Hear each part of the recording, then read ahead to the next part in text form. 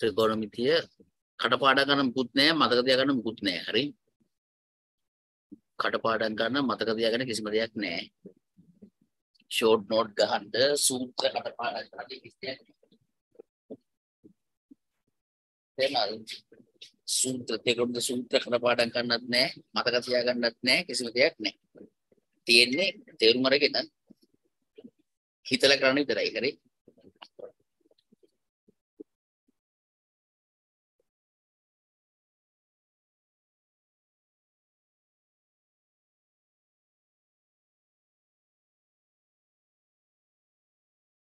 කටි දාලා තියෙන පොත් කීයක් ගන්න ඕනේද පොත් කීයක් ගන්න ඕනේද මොනවාර බොම් ප්‍රශ්න අහන්න පොඩි යමු වගේ හරි පොත් කීයක් ගන්න ඕනද කියලා හිතේ දාලා තියෙනවා මෙසේජ් එකක් පොත් කීයක් ගන්න ලොකු පාඩමක් තිබුණා මම අහන පොත් කීයක් ගන්න ඕනද කියලා උත්තර දෙන්නේ මම රේල් මැච් කරනවා නම් පොඩ්ඩක් යම් බුද්ධි මට්ටමක් තියෙන්න ඕනේ හරි බං මාසෙකට කොට කිය දැන් මෙන්න මේක ඉස්සෙල්ලාම යන්න අනුමාතුකාව විදිහට කෝණ මින්ම අනුමාතුකාව කෝණ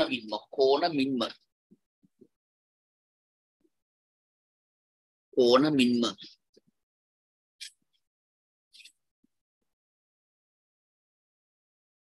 ඒ සූම් වැඩි කියලා දාගෙන සූම් වැඩිද මට නම් ගානක් නැහැ සර් ගන්නවද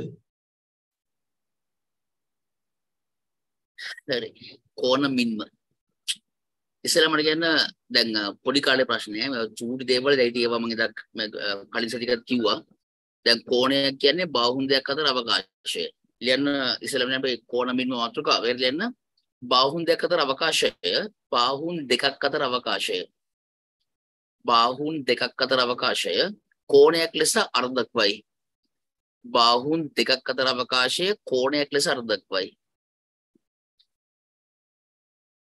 බාහුන් දෙකක් දැන් මේ ඉතින් දැන් මේ කාර්යයට බාහුන් දෙකක් අවකාශය එක බාහුවක් අනිත් බාහුන් දෙක අතර අවකාශය මේ කෝණයක් හරි බාහුන් දෙක අතර අවකාශය කෝණයක් ඊට පස්සේ හඳුපා දැන් දණු දෙකක් අතර අවකාශය දණු දෙකක් අතර අවකාශය එකත් කෝණයක් නේද අයවත් බාහුන් තමයි කියන්නේ කෝණයක් එතකොට දැන් බලන්න මේ කෝණය හරි දැන් මේ කෝණයේ විශාලත්වය වෙනස් වෙනවා මේ ඔක්කොම කෝණ බාහුන් දෙක අතර අවකාශයේ කෝණයක් දැන් කෝණයේ විශාලත්වය වැඩි වෙනවා දැන් ඔහොම කෝණයක් බාහුන් දෙක අතර අවකාශයේ කෝණයක් ඊට පස්සේ ආය කෝණයක් මේ අවකාශයේ කෝණයක් අපිට ආකාරයෙන් ගන්න පුළුවන් දැන් මේක ගන්න පුළුවන් මේ ගන්න දැන් බාහුන් දෙක අතර අවකාශයේ කෝණයක් නේ එතන මේ තියෙන එක බාහුවක් මේ තියෙන තව බාහුවක් දැන් මේ අතර කොම මේ අතර අවකාශය කියන කෝණයක් කියලා. එතන මේ තියෙන කෝණයක්. ඒකට වෙනවා මෙන්න මේ ලක්ෂ්‍ය වටා මෙන්න මේ බාහුව කැරකෙද්දී හරිද? මේ කෝණයේ විශාලත්වය වැඩි වෙනවා. ඔය විදිහට. කෝණයේ විශාලත්වය වැඩි වෙනවා. කෝණයේ විශාලත්වය වැඩි වෙනවා. බලගන්න.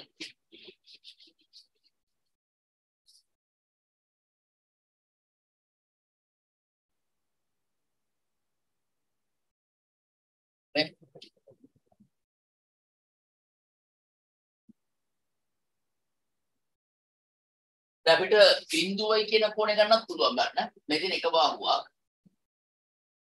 හරිද? ඒ අනිත් බාහුව මෙයා මතම කියනවා. එතන අවකාශයක් නැහැ. අවකාශයක් නැහැ කියන්නේ ඒ අවකාශයේ බිඳුවයි කියන්නේ. හරිද? ඒ කියන්නේ බිඳුව කියන කෝණේ තියෙනවා ඒ කියන්නේ. මේ එක මත එකයි. එතන බිඳුවයි කෝණය. දැන් මෙන්න මේ බාහුව මේ පැත්තට කැරකෙද්දී නේ මේ පැත්තට කැරකෙනවා.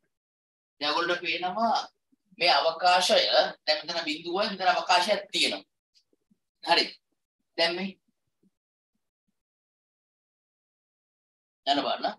දැන් මේ අවකාශය වැඩි වෙනවා. අවකාශය වැඩි වෙනවා. ලස්සන සීන් එකක්. මේ අවකාශය වැඩි වෙනවා. හරි.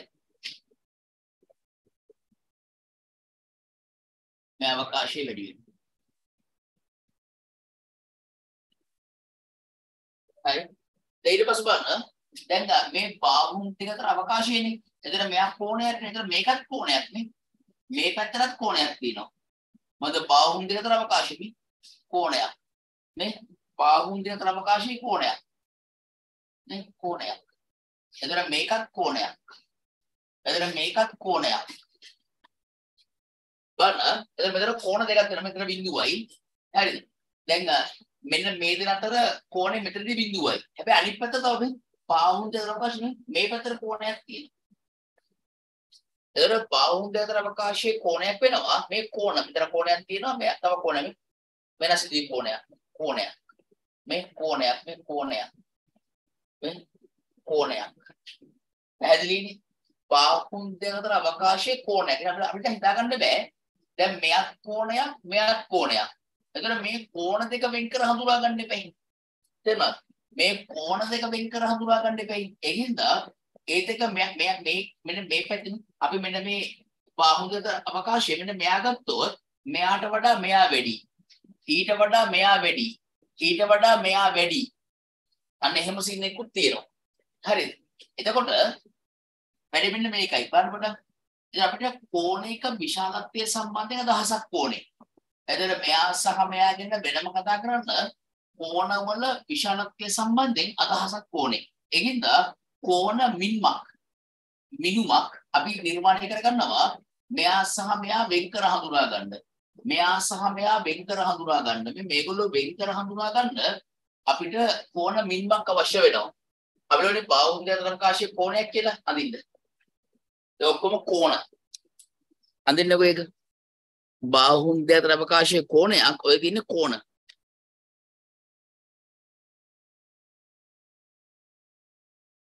අඳින්න ඔය විදිහට. හරියට මේක ගන්න. හරි.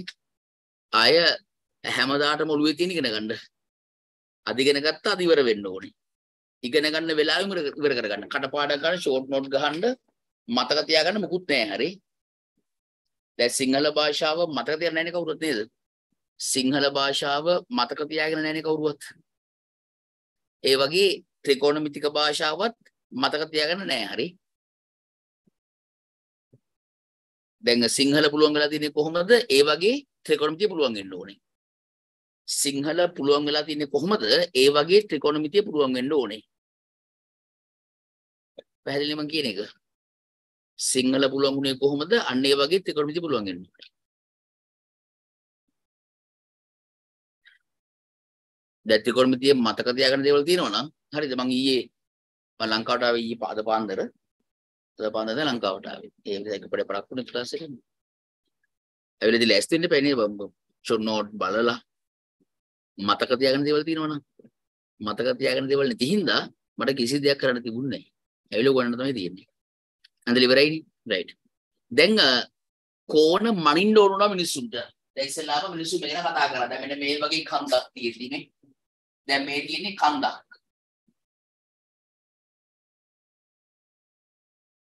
මේ කන්දක්. එතන මේ තියෙන්නේ තවත් කන්දක්. මේ තියෙන්නේ තව කන්දක්. හරි.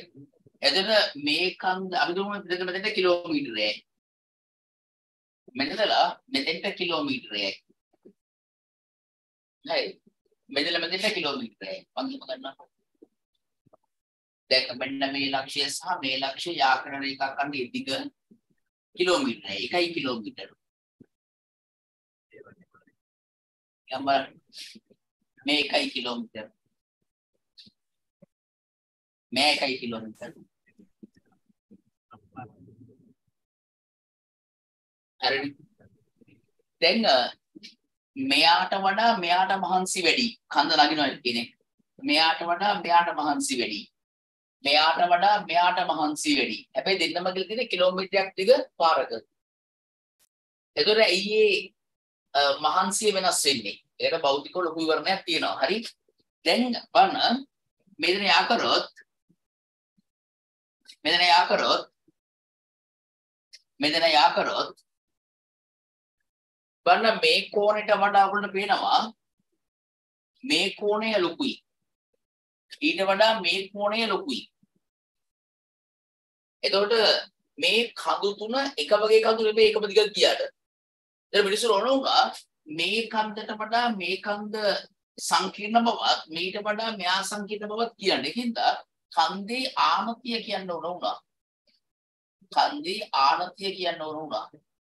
ඒ දෙකම තේරුම් ස්වභාවික කෝණමයි. අපි පස්සේ දන්නවා ස්වභාවික කෝණ කියන්නේ බිඳුවයි 90යි අතර කෝණ. ඒ කියන්නේ බාහුන් දෙකක් මෙන්න මෙහෙම තිබ්බොත් දැන් මේක 90 කිලෝවල දන්නවා පෙරගණිතයෙන් හරි 90 කියන එක මම කතා කරන්නේ නැහැ. දැන් මෙන්න මේ අතර තියෙන කෝණ අදහසක් ගන්නකො. මෙන්න මේ කෝණ වල ස්වභාවික කෝණ කියලා කියන ස්වභාවික කෝණ. මේවා ස්වභාවික කෝණ. පස්සේ දාගන්නවා. ස්වභාවික කෝණ. දැන් මෙන්න මේ ආනතිය ගැන කියන්න ඕන වුණා. ඒක කියන්නේ මිනිස්සුන්ට මින්මක් ඕන වුණා. හොඳයි මින්මක් ඕන වෙන්නේ. දැන් මින්මක් ඕන වුණා. දැන් බලන්න ගණිතය නිර්මාණය වෙන විදිය හරි. ඉස්සලාම කතා කරන භාෂාවට අදහස් ප්‍රකාශ කිරීමට තමයි කෝණය කියන concept එක ඕන වුනේ. ඒතකොට කෝණය කියන එක හරි ඒ වුණාට කෝණ මින්මක් ඕන වුණා. තේරෙනවද? කෝණ මින්මක් ඕන. කෝණ මින්ම. ඒ කියන්නේ මෙන්න මේ කෝණ සඳහා මිනුම් ඒකකයක් ඕන වුණා. එන්නේ මිනුම් ඒකකය ස්වභාවික සිද්ධාන්තයකින් නිර්මාණය කරනවා. දැන් මේවා ගැන දකින්න කලින් මිනිස්සු අර පරිණාම වල ඉස්සරට එනවනේ. හරිද? එතන මිනිස්සු ඉස්සරහට එනවා. දැන් බල්ලෙක් සහ මිනිහෙක් ගත්තොත් සම්පූර්ණ වෙනස් නේ බං දියුණු මොළයකුත් එක්ක. ඒකින්ද සතුත් එක්ක මිනිස්සු කම්පයා කරන්න අමාරුයි. හරිද? සතුත් එක්ක මිනිස්සු කම්පයා කරන්න අමාරුයි. හරි මිනිස්සු කියන්නේ අමුතු සතෙක් කියලා කියනවා. අමුතු සතෙක්. දැන් කාලයත් එක්ක මිනිස්සු ඉස්සෙල්ලාම රටාව නඳුර ගන්නවා. එහෙම රටාව නඳුරගෙන ඒගොල්ලෝ මීට කලින් හොයාගෙන තියෙනවා. මේවා ගැන හිතන්න කලින්. තේරුණාද? දැන් මේවා ගැන හිතන්න කලින්. ඒකට යකෝ මිනිස් ජීවය ආපු කාලේ ඉඳන්ම මේවා ගැන ඕන වෙනවනේ කියලා. ඒ වුණාට අර මෝඩ මිනිස්සු කියලා කියන්නේ. මෝඩ මිනිස්සු කියලා කියන්නේ තේරුණාද? දැන් මෝඩ මිනිස්සු ගන්නකො. මෝඩ මිනිහෙක් දැන් A සහ B කියලා දෙන්නෙක් ඉන්නවා. එකෙක් පට්ට මෝඩෙක් අනික සිරා නිකන් අර නියම වැඩකාරයෙක්. ඕන දෙයක් විතර ලස්සන කරපුවා වගේ. ඒකට මොකද අර සිතීමේ හැකියාව නැති එකේ කො මෝඩෙක්. එයා මෝඩේ බයකට වැඩ කරනවා. හරි මෝඩෙක්. එහෙමනේ එතකොට මෙන්න මේ කුලකේ වැඩි වෙන්නේ tie කාලේ. අර මිනිස්සු අත්දැකීම් එක්කනේ ඉස්සරහට එන්නේ. හරිද? එතකොට මේවට කලින් මිනිස්සු හොයාගන්න තියෙන තාර්ක විද්‍යාව ඉස්සරහම හොයාගන්නේ.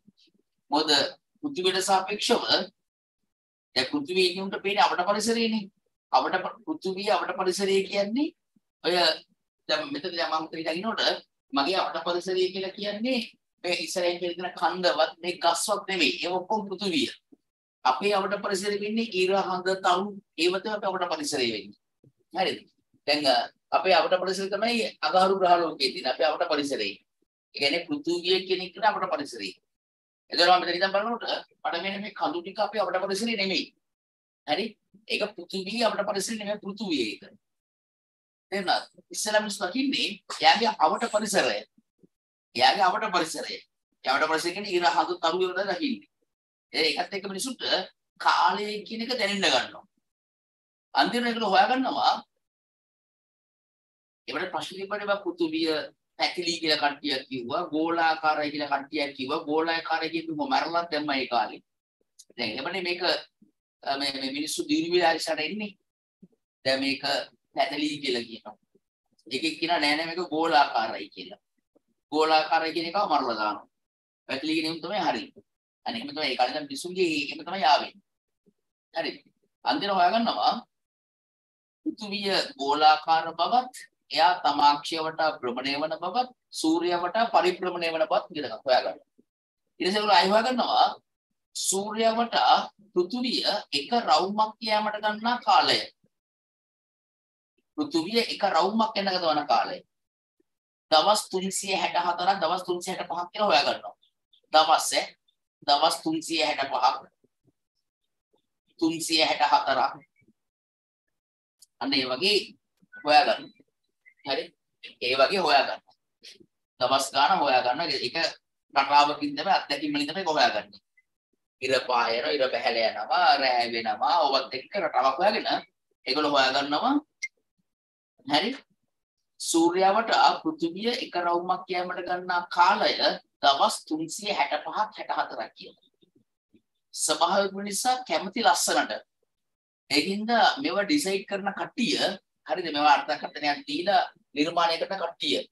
ඒගොල්ලෝ තීරණය කරනවා දවස් 365 කියන එක කැතයි 64ක් කැතයි ඒ දවස් 360ක් කියලා ගන්න කියලා. දවස් 360ක් කියලා ගන්න වගේ තීරණයක් ගන්නවා. කොහොමද මේ තීරණය ඉන්නේ? ඒ කියන්නේ මේ අංශකය නැත්තම් මේ කෝණමින්ම කියන සිද්ධාන්තයට කලින් අපිට ඉගෙන ගොඩාක් දේවල් තියෙනවා. කොහොමද මිනිස්සු මේව තීරණය කරලා හොයාගත්තේ කොහොමද ඉතිහාසයේ මාර සිරාය කියන්නේ. ඒ කියන්නේ ඉතිහාසයේ මාරම සිරා හරි. දැන් හොම් වෙනවා. කොහොමද මේ එන්නේ? දැන් කොහොමද මේ එනවා මිනිස්සු. දවස් 360ක් කියලා දවස් 360 දිනේ කරන්නේ මේක මෙයාගෙන් එන ප්‍රතිඵල ලස්සන වෙන්න. සමහරවිට මේකම අරගෙන ගිහිල්ලා හරිද? කැට උත්තරේ නැහින්දා ඒක ලස්සන කරන්න මෙහෙම කරා වෙන්නත් පුළුවන්. හරි? දවස් 360 කියලා ගන්න. දැන් මේක ලස්සනට මේක තීරණය කරන්නේ. ලස්සන ප්‍රතිඵල අනාගතයේදී හම්බ වෙන්න. ලස්සන ප්‍රතිඵල අනාගතයේදී හම්බ වෙන්න. ලස්සන ප්‍රතිඵල අනාගතයේදී හම්බ වෙන්න මේක දවස් 365 64 දවස් 360ක් කියලා තීරණය. හරිද? ඊට පස්සේ මෙන්න මෙහෙම තීරණයකුත් ගන්නවා. දැන් මේක 4 බෙදනවනේ ලස්සනයි එතකොට. මේක 4ෙන් බෙදුනම 90ක් කියන ලස්සනයි. ඒක ලස්සන තමයි ගන්නෙ. දැන් රුජු කෝණයක් කියන එක 78ක් වගේ ගත්තොත් කැතයිනේ. රුජු කෝණයක් කියන එක 90 කියලා ගත්තම හරි ලේසිය. පහසුයි අපිට අනාගත නිර්මාණ වලට. ඒකින්ද 360 එක ගන්න ඇති. ඊට පස්සේ අර්ථයක් දෙනවා. දැන් ඊළඟට අර්ථයක් දෙන්නත් එපයි. අර්ථ දෙනම මෙහෙම. දැන් බලන්න දැන් අර්ථය මේකයි. වෘත්තයක පරිධිය. අර්ථය දෙන විදිය බලන්න. නෑ වෘත්තයක පරිධිය සමාන කොටස් 360කට වෙන් කරාම වෘත්තයක පරිධිය සමාන කොටස් 360කට වෙන් කරනවා මේ වෘත්තයක පරිධිය සමාන කොටස් 360කට වෙන් කරනවා.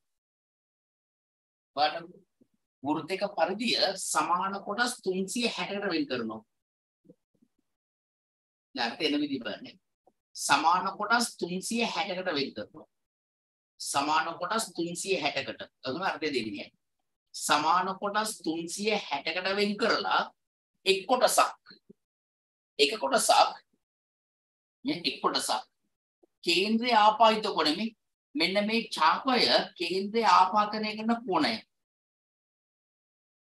දැන් කොහොමද කියන්නේ තවත් සිද්ධාන්ත තියෙනව නේ බං. හරිද? වෘත්තයක පරිධිය සමාන කොටස් 360කට වෙන් කරලා එක් කොටසක් කේන්ද්‍රයේ ආපාදිත කෝණයේ විශාලත්වය අංශක 1ක් කියලා. දැන් මෙහෙම අංශක 1ක් කොහොමද තියෙන කරන්නේ? අංශකයක් කියන අපි මෙන්න මේ වගේ අංකනයක් කරමු කියලා තීරණය කරලා තියෙනවා. අංශක 1ක් ලෙස අර්ථ දක්වනවා. වෘත්තයක පරිධිය සමාන කොටස් 360කට වෙන් කරාම එක් කොටසක් කේන්ද්‍රයේ ආපාදිත කෝණය. මේ දැන් වෘත්තයේ ලෙසද ඊට කලින් එන්නේ නැති නේ බා. වෘත්ත ඡාපයක් නේ. මේ තියෙන්නේ වෘත්තයක්. මේ වෘත්තයක මේ පරිධිය මේ තියෙන්නේ. වෘත්තයක පරිධිය එක් ලක්ෂයක ඉඳලා තවත් ලක්ෂයක් ලකුණු කරොත් මෙන්න මෙයාට කියනවා වෘත්ත ඡාපයක් කියලා. වෘත්ත ඡාපයක්. ඊළඟට කියනවා වෘත්ත ඡාපයක් කේන්ද්‍රය ආපාදිත කොණය. මේ වෘත්ත ඡාපයක් කේන්ද්‍රය ආපාදිත කොණය. මෙන්න වෘත්ත ඡාපයක්. එයා කේන්ද්‍රය ආපාදනය කරන කොණය. මෙයා කේන්ද්‍රය ආපාදිත කොණය. මේ බාහුවුන්ගේ අවකාශය. දැන් හොඳට අහන් ඉන්න. දැන් වෘත්තයක පරිධිය සමාන කොටස් 360කට වෙන් කරලා වෘත්තයක පරිධිය සමාන කොටස් 360කට වෙන් කරලා එක් කොටසක් කේන්ද්‍රය ආපාදිත කෝණය අංශක 1ක් ලෙස අර්ථ දක්වනවා. ඒක අර්ථ එක්වීම කියන්නේ ගණිතයට අධිපති දෙවියන් වහන්සේගේ නියමයක්. ගණිතයට අධිපති දෙවියන් වහන්සේගේ නියම වලට තමයි ගණිතයේදී අර්ථ දැක්වීම කියලා කියන්නේ. අර්ථ දැක්වීම. අර්ථ දැක්වීම ඔප්පු කරලා පෙන්නන්න බෑ. මේවා මිනිස්සු තීරණය කරපු දේවල්. මෙන්න මේක මෙහෙම තමයි කියලා තීරණය කරනවා. ඒ එන්නේ බේසික් එකෙන් තමයි මේ ගණිතය ගොඩනගන්නේ. ඒ බේස් එකෙන් තමයි මේ ගණිතය ගොඩනගන්නේ. පැහැදිලිනේ? රයිට්. දැන් අපි කෝණ ගැන හඳුනාගත්තා. ඊට පස්සේ මම අඳින්න ඕන අඳගන්න තමයි දැනනවනේ මොකක්ද මේ කතා කරන්නේ කියලා. හරිද? ඊට පස්සේ මෙන්න මේ අදහස. මේ ඉතිහාසයේ තියෙන දේවල් මේ. ඊළඟ අදහස මේ සූර්යයා වටා පෘථිවිය එක රවුමක් යෑමට ගන්නා කාලය දවස් 365 64යි. ඒක තීරණය කරනවා ආසන්න වශයෙන් 360ක් කියලා. එම 360ක් කියලා තීරණය කරන්නේ ඇයි කියන හොද උත්තරේ තමයි අනාගත ප්‍රතිඵල ලස්සන වෙන්න. හරි? අනාගත ප්‍රතිඵල ලස්සන වෙන්න 360යි කියලා තීරණය කරනවා. ඊට සාර්ථක දැක්වීමක් දෙනවා. වෘත්තික පරිදියේ මේ තියෙන සූර්යයා නම් මේ තියෙන්නේ පෘථිවිය ගමන් කරන මාර්ගය. දැන් කියන්න එපා ඒක ඉලිප්සීය මාර්ගයනේ වෘත්තාකාර මාර්ගය නෙමෙයිද කියලා තර්ක වලට එන්න එපා. ඒ තර්ක වලට ආවට වැඩක් නැහැ. තේරුමක් නේ තර්ක. ඒක ඉලිප්සීය මාර්ගකට යන්නේ. ඇයි වෘත්තයක් කියලා ගන්නෙ? ලස්සන වෙන්නේ. හරි? ඒකින්ද ඒ වගේ අර නිකන් සියුම් ලෙස හිතන්න කියොත් මොකක් කරන්න බෑ. හරිද? එද මේ කියන දේ වලට දිනවන යන ඉස්සරහට. වෘත්තික පරිධිය සමාන කොටස් 360ට වෙන් කරාම එක් කොටසක් කේන්ද්‍රයාපයිත කෝණය අංශකයක් ලෙස අර්ථක අංශක එකක් ලෙස අර්ථ දක්වනවා. පැහැදිලිනේ? රයිට්. ඒ මාත්කව කෝණ මින්ම ඊටස කෝණයක් කියන්නේ මොකද්ද කියලා පිළිගුවා. දැන් ආයෙ වෙනම ලියන්න කෝණ මිනුම් දෙකක් පවතී. කෝණ මිනුම් දෙකක් පවතී. කෝණ මිනුම් තියෙනවා දෙකක්. එන රෝමිලකන් 1 අංශක රෝමිලකන් 2 රේඩියන්. රෝමිලකන් 1 අංශක රෝමිලකන් 2 රේඩියන්. අංශක සහ රේඩියන්. හරි? රෝමිලකන් 1 අංශක 2 රේඩියන්. අංශක සහ රේඩියන්.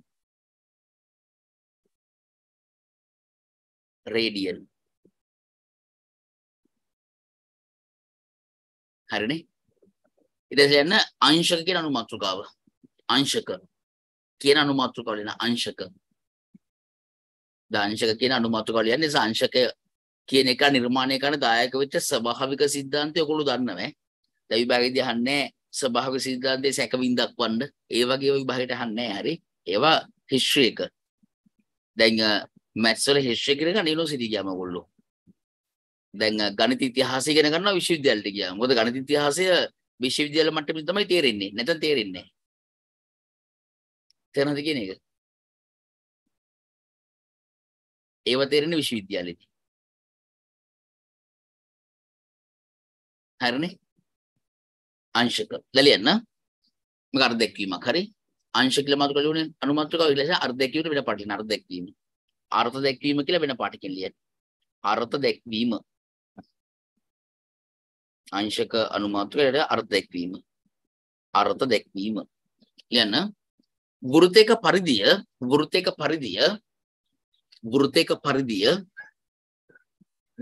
පරිධිය සමාන කොටස් 360ට වෙන් කළ විට සමාන කොටස් 360කට වෙන් කළ විට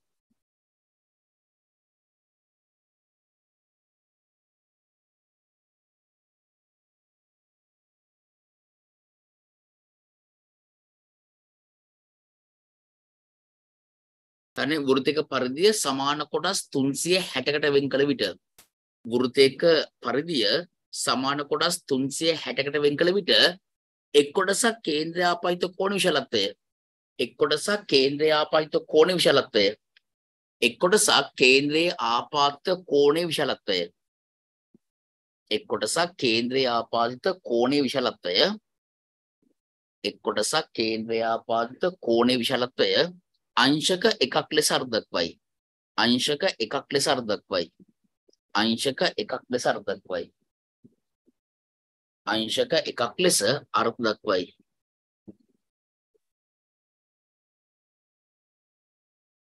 හරිනේ වෘත්තයක පරිධිය සමාන කොටස් 360කට වෙන් කළ විට එක් කොටසක් කේන්ද්‍රය ආපාදිත කෝණ විශාලත්වය අංශක එකක් ලෙස අර්ථ දක්වයි ඊට පස්සේ මේක අඳි අංශක එකක් අංශක එකක් ලෙස අර්ථකවයි. එතකොට ඔයගොල්ලෝ පේනවා ඊට පස්සේ ගණනය කිරීම පිළිබඳ මූල ධර්මය. හරිද? ඊට පස්සේ ගණනය කිරීම පිළිබඳ මූල ධර්මය. කියන්නේ මේ ගණිතය ඔක්කොම එකිනෙකට සම්බන්ධයි. දැන් මට කියන්න දැන් වෘත්තයක පරිධිය සමාන කොටස් 360ට වෙන් කළා එක් කොටසක් කේන්ද්‍ර ආපයිත කෝණයේ අංශක 1යි නම් අනුයාත කොටස් දෙකක් කේන්ද්‍ර ආපයිත කෝණයේ අංශක 2යි. අනුයාත කොටස් 3ක් කේන්ද්‍ර ආපයිත කෝණයේ අංශක 3යි. අනුයාත කොටස් 5ක් කේන්ද්‍ර ආපයිත කෝණයේ අංශක 5යි. අනුයාත කොටස් 10ක් කේන්ද්‍ර ආපයිත කෝණයේ අංශක 10යි. අපිට ඒ විදිහට නිර්මාණය කරගන්න පුළුවන්.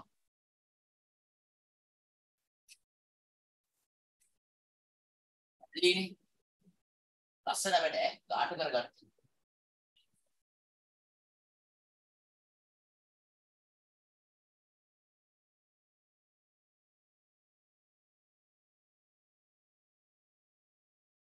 දැන් ඉතින් මොකද තේරුම් කරගත්තම ලීසියයි පාඩම් කරන දෙයක් නැහැ.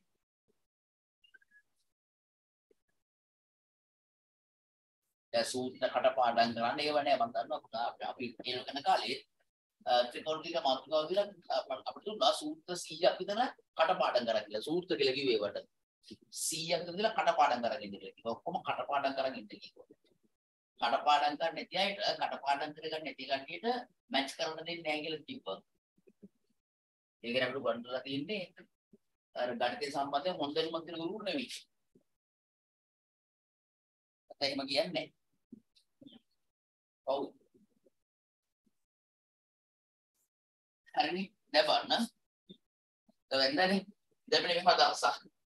දැන් මේ තියෙන්නේ වෘතයක්.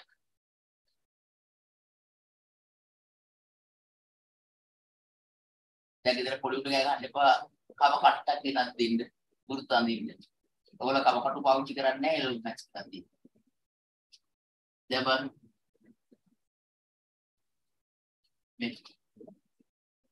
දැන් මෙන්න මේක කොටස් 360කට වෙන් කරනවා. සමාන කොටස් 360කට වෙන් කරනවා. වෙන් කරාම එක් කොටසක් කේන්ද්‍ර ආපයිත කෝණය අංශක 1යි. අනුයාත කොටස් දෙකක් ආපාදනය කරන මේ අංශක 1යි. මේ අංශක 1යි. අංශක කොහොමද අපි අංකණය කරන්නේ? ඊට පස්සේ අනුයාත කොටස් දෙකක් ගත්තොත් මේ මම මේක ඇල්ල කරනවා. මෙන්න මේක. කියත් ආපද. අනුයාත කොටස් දෙකක් නෑ. මෙතන මෙයාත් අංශක 1යිනේ. මෙයාත් 1යිනේ. 1යි 2යි. අනුයාත කොටස් දෙකක් කේන්ද්‍රය ආපයිත කෝණය අංශක 2යි. එතන මෙන්න මේක අංශක 2යි. අංශක 2යි. අනුයාත කොටස් 3ක්. මෙතන කොටසක්. කේන්ද්‍රය ආපයිත කෝණය. එතන මේ අංශක 1යි, මෙයා 1යි, මේක ඔක්කොම 3යි. එතන මේ කෝණයේ අංශක 3යි. ඒවල මේනවනේ. දැන් අනුයාත කොටස් දෙකක් ආපයිත කෝණයේ අංශක 2යි. අනුයාත කොටස් 3ක් අංශක 3යි. එහෙමනම් මෙයා කොටස් 360ට වෙන් කරන හින්දා හරිද? කොටස් 360කට වෙන් කරන නිසා මේ සරල ගණිතයේ මේවා. ඒව තේරුම් ගන්න යම් දියුණු මනසක් තියෙන්න ඕනේ. නැත්තම් බෑ බා. නැත්නම් යම් දියුණු මනසක් තියෙන්න ඕනේ. යම් දියුණු මනසක් තියෙනවා නම් තමයි උට දියුණු වෙන්න පුළුවන් වෙන්නේ. ඒකට වෙනවා මේ මෙයා 360ක් නේ. දැන් මම මෙන්න මෙහෙම රේඛා දාලා දෙනවා.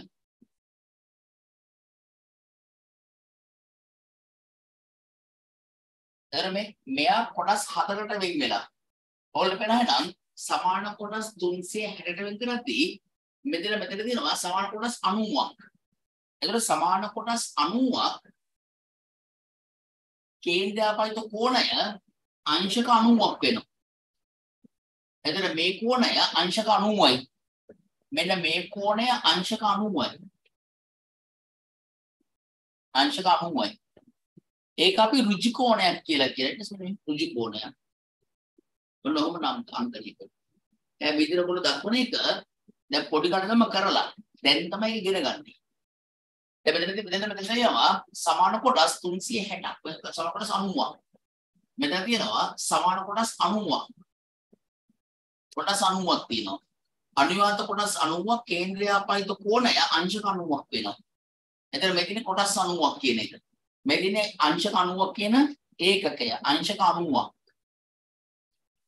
එතකොට වෙනවා දැන් ඔක්කොම 360ක් තියෙනවනේ.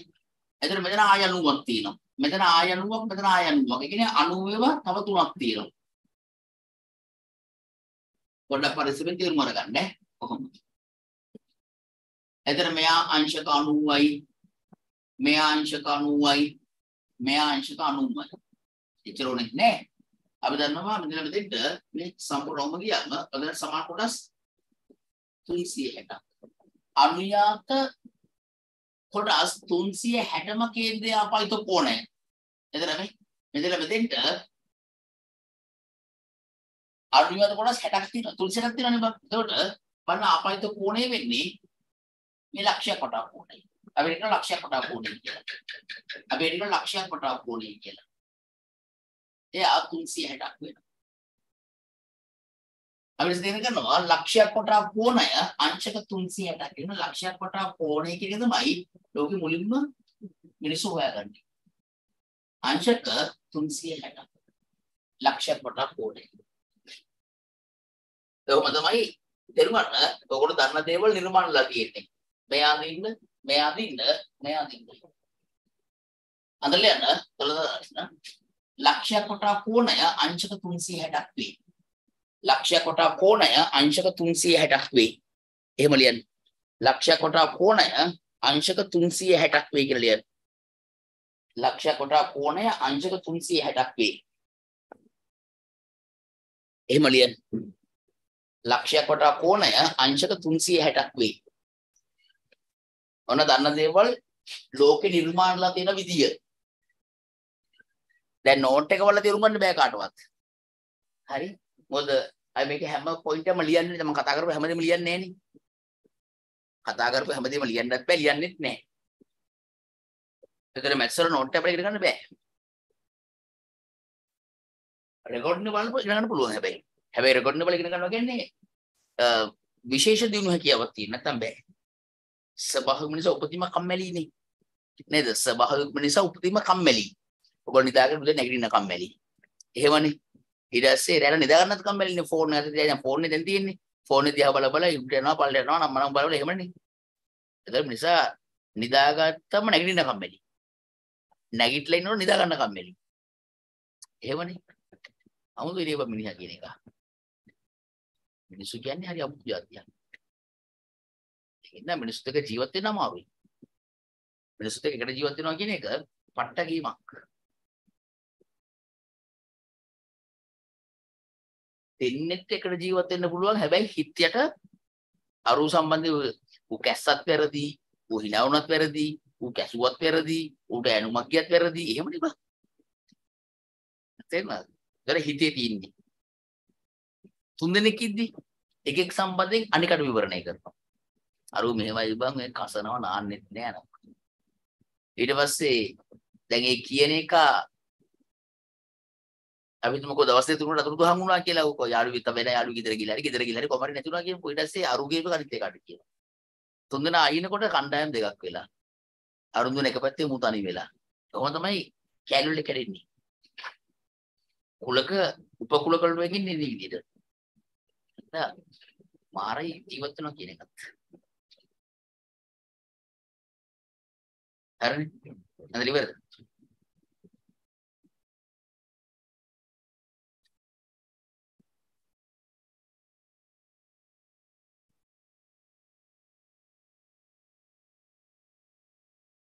හරිනේ. නේද ඉවර කියලා මම හිතනවා. දැන් වේගින් කරන්නේ.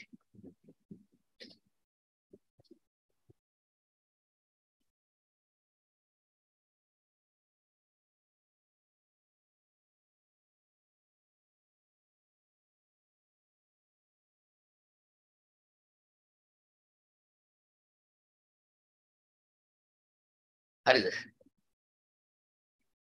සරලද?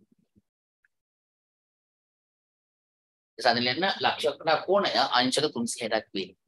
ලක්ෂ්‍ය කොටස් කෝණය අංශක 360ක් වේ.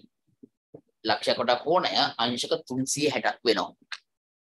ලක්ෂ්‍ය කොටස් කෝණය අංශක 360ක් වේ.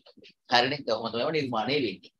ඊට පස්සේ තේරුම් දැන් අපි දන්නවා දැන් අපි තුමකෝ මේ ආකාරයේ අංශක බිඳුව මේ අංශක බිඳුව ඊට පස්සේ අංශක 90 අපි සාමාන්‍යයෙන් කියන අංශක බිඳුවයි අංශක 90යි අතර කෝණ වලට විශාලත දෙන වලට සුළු කෝණ කියලා. අංශක බිඳුව සහ අංශක 90 අතර කෝණ වලට අපි කියනවා සුළු කෝණ කියලා. ඒත් එක්කම අපි ඒවට කියනවා ස්වභාවික කෝණ කියලා. අපි ඒත් එක්කම ඒවට කියනවා ස්වභාවික කෝණ. දැන් වෙනම ලියන්න වෙනම අංශක බිඳුවත් අංශක 90ත් අතර කෝණ අංශක බිඳුවත් අංශක 90ත් අතර කෝණ සුළු කෝණ ලෙස හඳුන්වයි. අංශක බිඳුවත් අංශක 90ත් අතර කෝණ සුළු කෝණ ලෙස හඳුන්වයි. සුළු කෝණ ලෙස හඳුන්වයි. අංශක බිඳුවයි අංශක 90යි අතර කෝණට කියන සුළු කෝණ කියලා. අයිරම් ලියන්න මේවා ස්වභාවික කෝණ ලෙස හඳුන්වයි. මේවා ස්වභාවික කෝණ ලෙස හඳුන්වයි. ස්වභාවික කෝණ.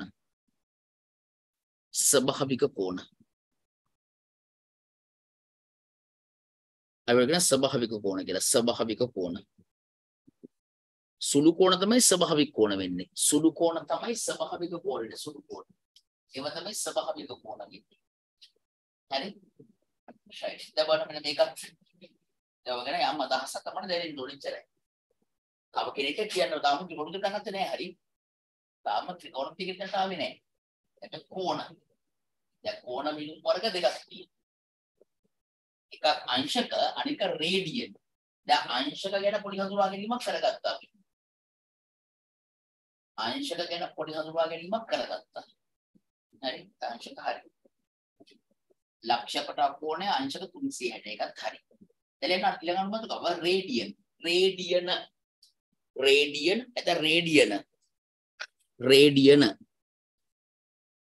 රේඩියන්. රේඩියන සිංහලෙන් කියන්නේ රේඩියන ඉංග්‍රීසියෙන් රේඩියන්. රේඩියන RAD කියලා අංකණය කරනවා. RAD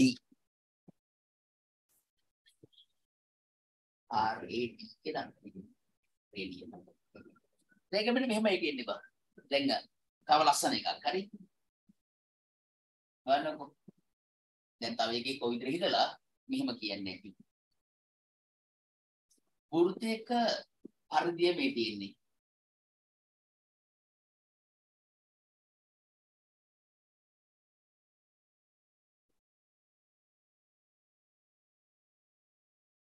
අදලා හගන්න. රෙඩි නේද? වෘත්තයක අරයට සමාන ඡාප දිගක්. අපි දුක අරය සෙන්ටිමීටර් 5යි නම් සෙන්ටිමීටර් 5ක් දිග ඡාප දිගක්. පොඩි ගානේ චුටි කරලා ඉගෙන ගන්න. දැන් අරය සෙන්ටිමීටර් 5යි නම් සෙන්ටිමීටර් 5ක් දිග නූල් කැල්ලක් ගන්නවා. ඒ නූල් කැල්ල සෙන්ටිමීටර් 5ක් අරය සෙන්ටිමීටර් 5ක් විතර වෘත්තයක් නේ. අරය සෙන්ටිමීටර් 5ක් විතර වෘත්තයක් ගන්නවා. ඊට පස්සේ අටුල අරගෙන සෙන්ටිමීටර් 5ක් දිග නූල් කැල්ලක් මනලා ගන්නවා. ඒ නූල් කැල්ල මේ ඇඳපු වෘත්තයේ පරිධිය මත සම්පාත කරනවා. සම්පාත කරාම හරිනේ අපිට අරයට සමාන දිග ඡාප දිගක් හම්බ වෙනවා. අන්න ඒ ඡාප දිග කේන්ද්‍රාපයිත කෝණයට අපි කියනවා ඒ කෝණයේ විෂයයට අපි කියනවා රේඩියන් එකක් කියලා. බලන්න වෘත්තයක අරයට සමාන ඡාප දිගක්. බලන්න වෘත්තයක අරයට සමාන ඡාප දිගක් නේ. මෙයාගේ අරය මම R කියලා ගත්තොත් අරයට සමාන ඡාප දිගක් නේ. මේ දිග මෙන්න ඊට පස්සේ ඒක R දිග නූල් කැල්ලක් ගන්නවා. ඒ නූල් කැල්ල මෙන්න මේ පරිධිමත් සම්පාත කරනවා. පොඩි ගානේ කරන දේවල්. අරයට සමාන ඡාප දිගක් නේ. මෙන්න මේ ඡාප දිග R.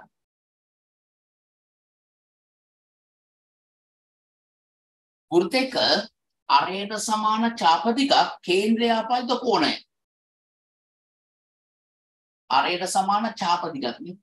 මේ ඡාප දිග යන්නේ දෙකලවර මේ තියෙන්නේ. එයා කේන්ද්‍රාපයිත කෝණ ශරත්ය අපි කියනවා 1 රේඩියන් කියලා. රේඩියන් 1. බලන්න වෘත්තයක අරයට සමාන ඡාප දිගක් වෘත්තයක අරයට සමාන ඡාප දිගක්. වෘත්තයක අරයට සමාන ඡාප දිගක් කේන්ද්‍රාපයිත කෝණ විශාලත්වය රේඩියන් එකක් ලෙස අර්ථ දක්වනවා. අපි අනුමත කරන රේඩියන් කියලා එන අර්ථ දැක්වීම. අනුමාතෘකාව ලියුවන රේඩියන් කියලා දැනෙන අර්ථ දැක්වීම කියලා අර්ථ දැක්වීම. අර්ථ දැක්වීම. අර්ථ දැක්වීම. අර්ථ දැක්වීම. ලියන්න. වෘත්තයක අරයට සමාන දිග ඡාප දිගක්. වෘත්තයක අරයට සමාන දිග ඡාප දිගක්. වෘත්තයක අරයට සමාන ඡාප දෙක වෙනත් කමන්නේ. වෘත්තයක අරයට සමාන ඡාප දිගක් කේන්ද්‍රයේ ආපයිත කෝණ විශාලත්වය.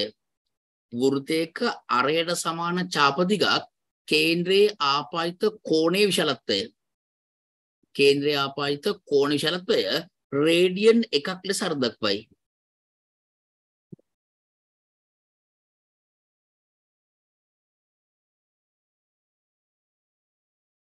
වෘත්තයක අරයට සමාන ඡාප දිගක්.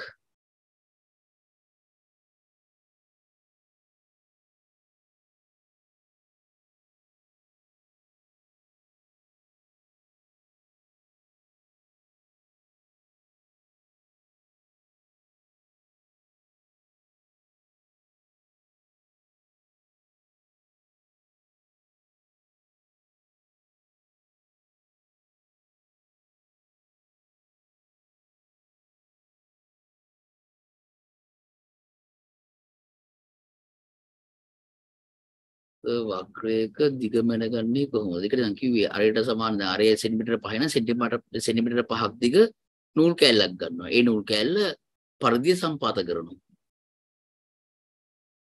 සම්පාත කරාම අපිට ගන්න පුළුවන් නේ. මෙයා R කියන එක දැන් R කියන එකම ඉන්න බෑ. කොම් ප්‍රශ්න අහන්න එපා. දැන් R කියන දිගම ඉන්න බෑනේ. R කියලාද සාධාරණ වශයෙන් VJ දිගක්නේ. ඕනනම් මේක සෙන්ටිමීටර 5ක් මීටර 5ක් කිලෝමීටර 5ක එහෙම වෙන්නත් පුළුවන්. අරය කිලෝමීටර 5ක් දිග අරේ දිග කිලෝමීටර 5ක් වෙච්ච වෘත්තයක් ගන්නවා. ඊට පස්සේ කිලෝමීටර 5ක් දිග නූල් කෑල්ලක් ගන්නවා. ඒ නූල් කෑල්ල ඒ වෘත්තයේ පරිධියට සම්පාත කරනවා. සම්පාත කරාම අපිට කිලෝමීටර දිග ඡාප දිගක් ගන්න පුළුවන්. එයා කේන්ද්‍රය ආපයිත කරන රේඩියන් එකයි. මට කියන්නේ කීප දහස පැහැදිලිද සනෝ? කීප දහස පැහැදිලිද සනෝ? එතකොට A level maths කරනවා කියන්නේ යම් බුද්ධි මට්ටමක් තියෙනවා. නිකන් මගේ පන්තියේදී සර් චූ කරන්න යන්නද? ඒ වගේ ප්‍රශ්න අහන්න එපා. ඒක තමයි අනිවාර්යයෙන්ම කරන්න ඕන දෙයක් නේ. තමන් ගිහින් කරලා එන්න ඕනේ. කරලා එන්නද? එපා කොත් නවත්ත ගන්නද ක්ලිප් එකක් ගහලා? එපා කියන්නේ වෙන්නේ. තේරුණාද? ඒකින්ද ඒ වගේ දේවල් තමන් කරන්න එපේ. මගෙන් අහලා හරියන්නේ නැහැ නේ. ඒ ලෙවල් නේ කරන්නේ. පොඩි උන් නෙමෙයිනේ. ඒකින්ද මේ පොඩ්ඩක් බුද්ධිමත් ලෙස හැසිරෙන්න ඕනේ. හිතේ එන හැම ප්‍රශ්නෙම අහන්න එපා. ප්‍රශ්නයක් ආවම ඒ ගැන හිතන්න මොකද්ද මේ ප්‍රශ්නේ කියලා. හිතලා තමන් තර්ක කරන්න ඒ සිතුවිල්ලත් එක්ක. ඊට පස්සේ ප්‍රශ්නයක් විතර අහන්න. දැන් මම කෙනෙක් අහලා ඉවරලා තියෙන මැසේජ් එකක් තියෙනවා. මේ R දිගම ඉන්නේ කොහොමද? ඉතින් පොඩ්ඩක් කල්පනා කරන්න මේ R කියන්නේ VG දිග. R ට සෙන්ටිමීටර 5 වෙන්න පුළුවන්. R ට සෙන්ටිමීටර 10 වෙන්න පුළුවන්. R ට කිලෝමීටර 5ක් වෙන්නත් පුළුවන්. R ට කිලෝමීටර 10ක් වෙන්නත් පුළුවන්. දැන් අහන්න බෑ කිලෝමීටර 10ක් අරයක් තියෙන වෘත්තයක් අඳින්නේ කොහොමද කියලා. එහෙම අහන්න හිතනවා කියන්නේ ඉංජිනේරිං ෆැකල්ටි යන්න බෑ කියන එක. ඒ බුද්ධිය යම උලක් තියෙනවා. උපතේ ප්‍රශ්නයක්. මට කරන්න දෙයක් නැහැ. ඒක යම් තර්කානුකූලව නිවැරදි ඉගෙන ගන්න ඕනේ. හරිද? ඉපදින හැම මිනිහෙටම උසස් පෙළ ගණිත ඉගෙන ගන්න බෑ. රයිට්? ඒකට උපතින්ම පොඩි දියුණු මනසක් හැදිලා එන්න ඕනේ. හිතට එන ප්‍රශ්න අහන්න එපා. හිතට ප්‍රශ්නයක් ආවම පොඩ තර්ක කරලා බලන්න. මොකද්ද මම අහන්න යන්නේ? ඊට පස්සේ අහන්න. හරි? දෙබන් වෘත්තයක අරයට සමාන දිග ඡාප දිගක්. වෘත්තයක අරයට සමාන ඡාප දිගක්. කේන්ද්‍රය ආපයිත කෝණය අපි කියන රේඩියන් එකක් කියලා. එතකොට අරයට සමාන ඡාප දිගවල දෙකක්. බලන්න. අරයට සමාන ඡාප දිගවල දෙකක්.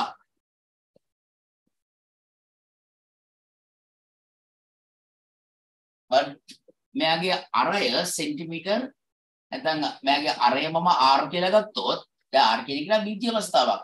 R ට 1 සෙන්ටිමීටරට පුළුවන්. 2 සෙන්ටිමීටර, 3 සෙන්ටිමීටර, 4 සෙන්ටිමීටර, 5 සෙන්ටිමීටර, 100 කිලෝමීටර, 1000 කිලෝමීටර වෙන්න පුළුවන්. හරිද? දැන් අරයට සමාන ඡාප දිගවල දෙකක්. මේ අරයට සමාන ඡාප දිගවල දෙකක්. අරයට සමාන ඡාප දිගවල දෙකක්. අරයට සමාන ඡාප දිගවල දෙකක්.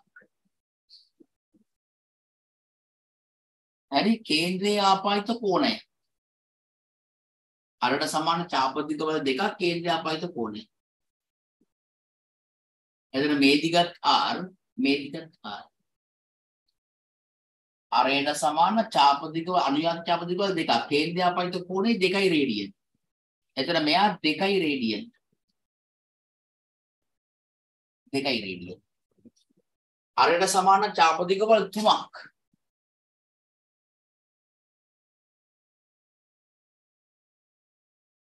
අනුයාත චාපදික වල කේන්ද්‍රයේ ආපාදිත කෝණය 3යි රේඩියන්. කොහොම නෙවෙන්නේ? ඇඳගන්නකො එකක්. අදහසක් ගන්න හිතලා වැඩ කරන්න. හිතන්න නැතුව කරන්න බෑ.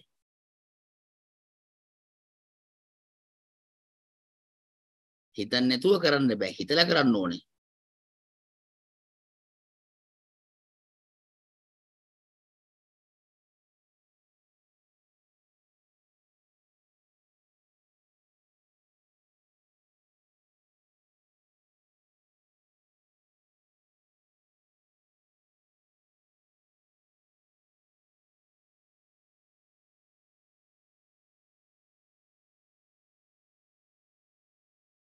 හරිනේ?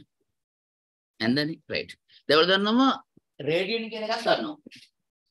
දැන් අංශක කියන එකක් දන්නවා. බලන්න වෘත්තයක පරිධිය සමාන කොටස් 360කට වෙන්. හරිනේ? දැන් වෘත්තයක පරිධිය සමාන කොටස් 360 වෙන් කරාම එක් කොටසක් කේන්ද්‍රය ආපාදිත කෝණය. එක් කොටසක් කේන්ද්‍රය ආපාදිත කෝණය අංශක 1යි. කලින් කතා කරා. එතකොට අපි කතා කරා ලක්ෂයක් වටා කෝණය අංශක 360යි කියන. හරි? දැන් රේඩියනුත් හරි අංශකත් හරි. දැන් ඔයගොල්ලෝ මීටර් කිලෝමීටර සම්බන්ධය දන්නවා. මීටර් 1000ක් කියන කෙනා අපි කියන 1 කිලෝමීටර කියලා. කොහොමනේ?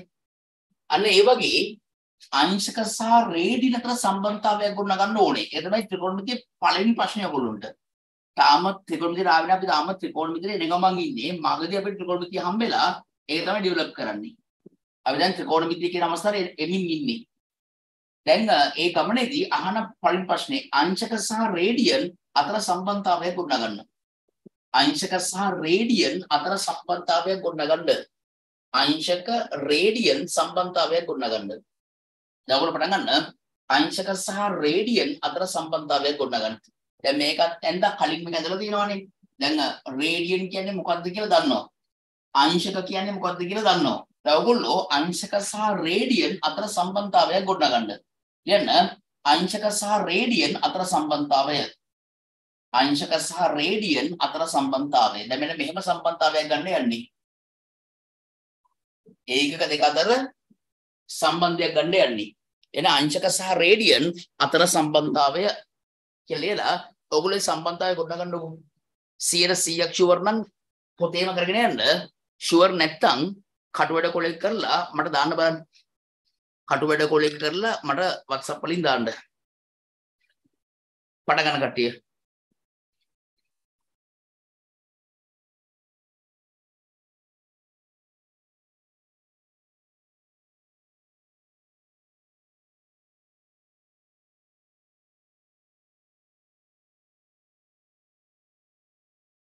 කටුවැඩ කොලෙක් කරලා WhatsApp group වලට දාන්න. අංශක රේඩියන් සම්බන්ධය. අංශක සහ රේඩියන් සම්බන්ධතාවය ගොඩනගන්න. ඔයගොල්ලෝ කලින් ඉගෙනගෙන නම් ඉතින් මට ඒක තේරුම් ගන්න පුළුවන්. ඔයගොල්ලෝ දාන උත්තර දාන විදිහත් එක්ක කලින් ඉගෙනගෙන දැම්මද නැත්නම් පොතක් කියවලා ඒක අදහසක් කරන් දැම්මද නැත්නම් නැචරල් හිතලා කරාද කියලා මට තේරුම් ගන්න පුළුවන්. ඔයගොල්ලෝ හදලා දාන විදිහත් එක්ක මට හදලා දාන්න බලන්න. දැන් ඔයගොල්ලෝ බලමු අංශක රේඩියන් සම්බන්ධය හිතන විදිය. අංශක රේඩියන් සම්බන්ධය හිතන විදිය බලමු.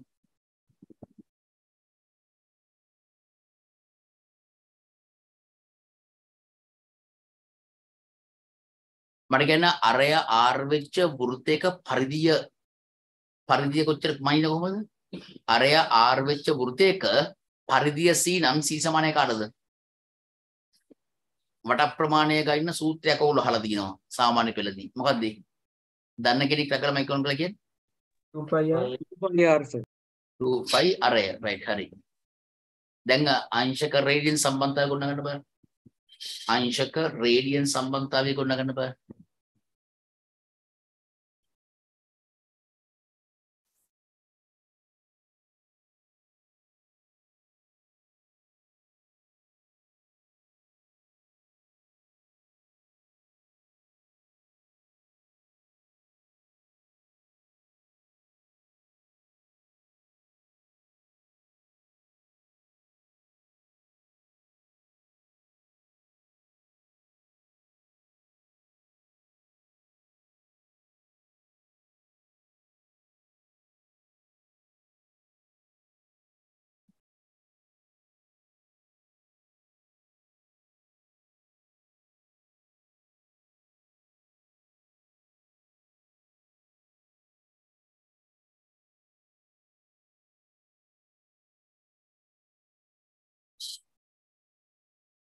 පුළුවන්ද?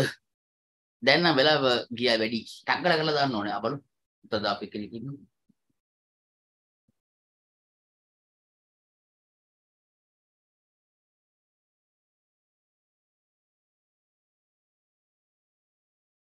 අංශක ඊතරයක් ගහලා ලියලා රේඩියන්. රේඩියන් වලට ඊතරයක් ගහලා ලියලා පරිධියට අරය අනුපාතය. අංශක කියන්නේ පරිධිය බෙදීම අරය. නෑ නෑ. උත්තරේ හරුණාට ඒක කිසිම ගැළපීමක්වත් අර්ථයක්වත් නෑ. කොහෙන් හරි අහගත් එකක් ඔය. 26 උත්තර සම්බන්ධයෙන් මට කිසිම පැහැදීමක් නෑ. අංශක රේඩියන් සම්බන්ධය 2πr සමානයි 360. කොහොමද දැන් ගත්තේ 2πr සමානයි 360යි කියලා? පොඩ්ඩ ඒකත් කොහෙන් හරි අහගත් එකක්. අංශක රේඩියන් සම්බන්ධතාවය පැන්සල් ඉල දාලා 2πr සමානයි අංශක 360යි. ඒතකොට එයා අවංකවම දන්නවා 2965 හිතලා කරේ නෑ කොහෙන් හරි අහපු එකක් ලියලෙව්වා කියලා. ඒතකොට රේඩියන් එකක් කියන්නේ අංශක 360. ඒකත් වැරදි. රේඩියන් එකක් කියන්නේ අංශක 360. ඒක අමතක කරලා දෙපැත්තම 2πr ගෙ බෙදන්න. ඒකයි වෙලා තින්නේ. දෙපැත්තම 2πr ගෙ බෙදන්න අමතක වෙලා. හරිද?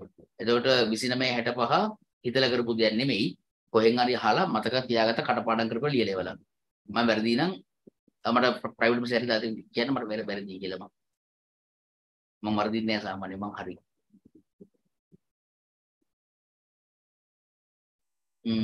2πr වැඩි කිරීම θ බෙදීම 360 සමානයි r. ඔය ඕකත් කිසිම දැනුමක් නැතුව කොහෙන් හරි අහලා දාපු එකක් මිසක් හිතලා කරපු දෙයක් නෙමෙයි. 72යි 60 දැනුමින් කරපු දෙයක් නෙමෙයි කියලා ස්ථිරයි. දැනුමින් කරනවා නම් මොකම කරන්න බෑ. මම බොරුයි නම් මට ප්‍රයිවට් මෙසේජ් එක දාලා කියන්න නෑ. මම මේ වෙලාව හිතලා කරේ මං හිතුවේ මෙහෙමයි කියලා මට එවන්න පුළුවන්.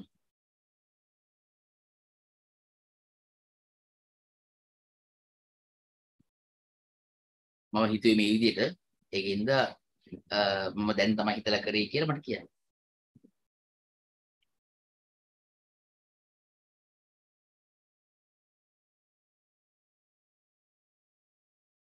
අංශක හා රේඩියන් සම්බන්ධතාවය 2πr සමානයි වටේ දිග.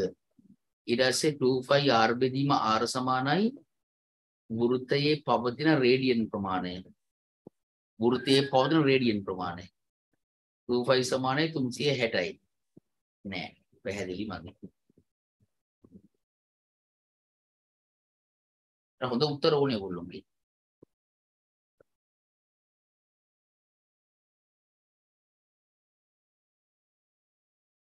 ඉගෙන ගන්නවා නම් කොහෙන් හරි හරියට ඉගෙන ගන්න ඕනේ. සමහරට ෆිසික්ස් වලට කරත් දන්නේ.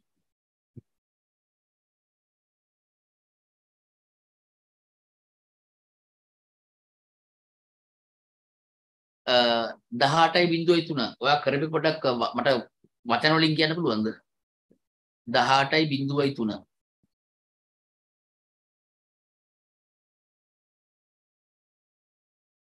60 71.18.03 මයික් එක ඔන් කරලා මට කියන්න පුළුවන්ද?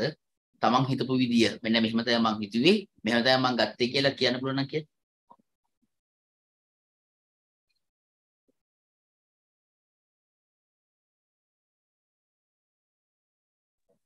Sir, Yeah.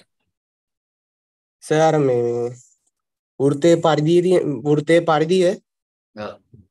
පරිධිය ගන්න සූත්‍රය 25R නේ. ඔව්. 25R. 25R ගුණ කරා මේ θ කෝණයකින්. එතකොට අර නෑ මම ඒක කියන්නේ 25R තීන වලින් උඩ කරේ. sir අපි අර මේ කෝණය දන්නේ නැහැනේ හදන කෝණය කොච්චරද කියලා. හදන කෝණේ කියන්නේ කොතන කෝණේද? ඒ කියන්නේ sir දැන් මේ දැන් උතන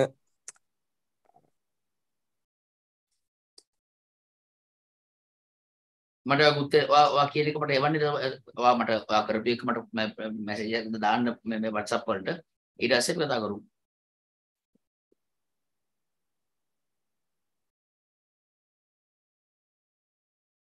වා WhatsApp වලට දාන්න වා හිතනදී ඊට පස්සේ කතා කරමු අපි ගැන.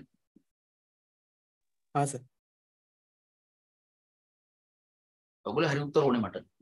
තර්ක කිරීමේ හැකියාව තියෙන්න ඕනේ නැතද?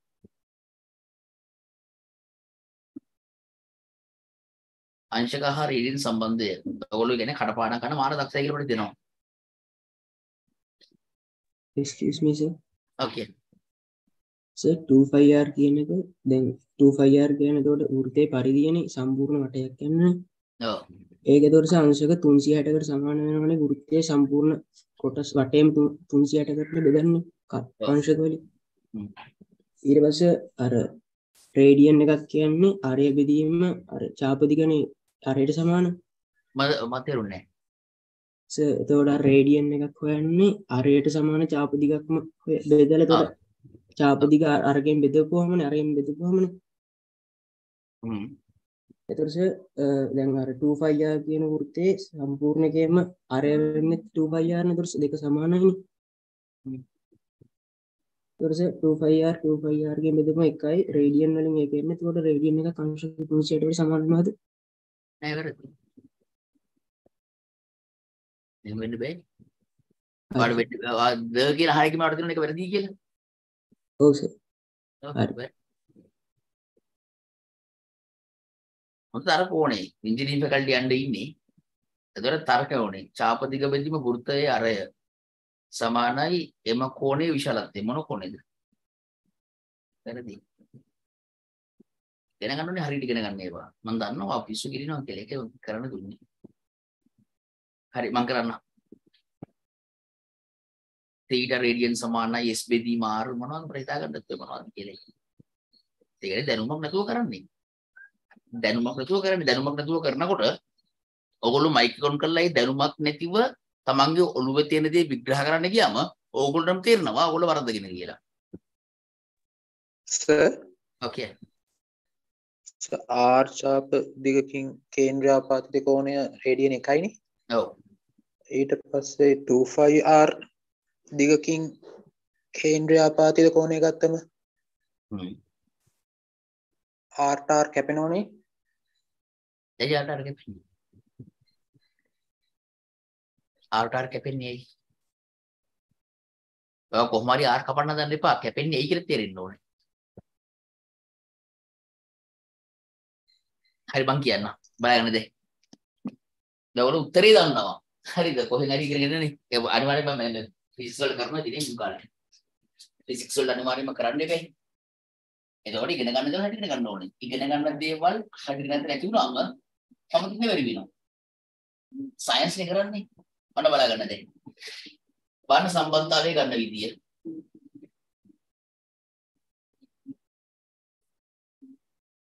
මම බලා ගන්න ඈ.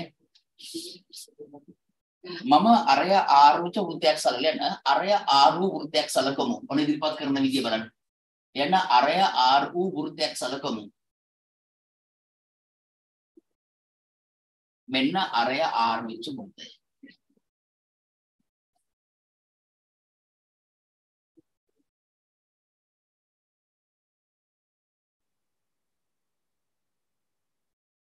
ඔදිනේ අරය ආර් වෙච්ච වෘත්තය.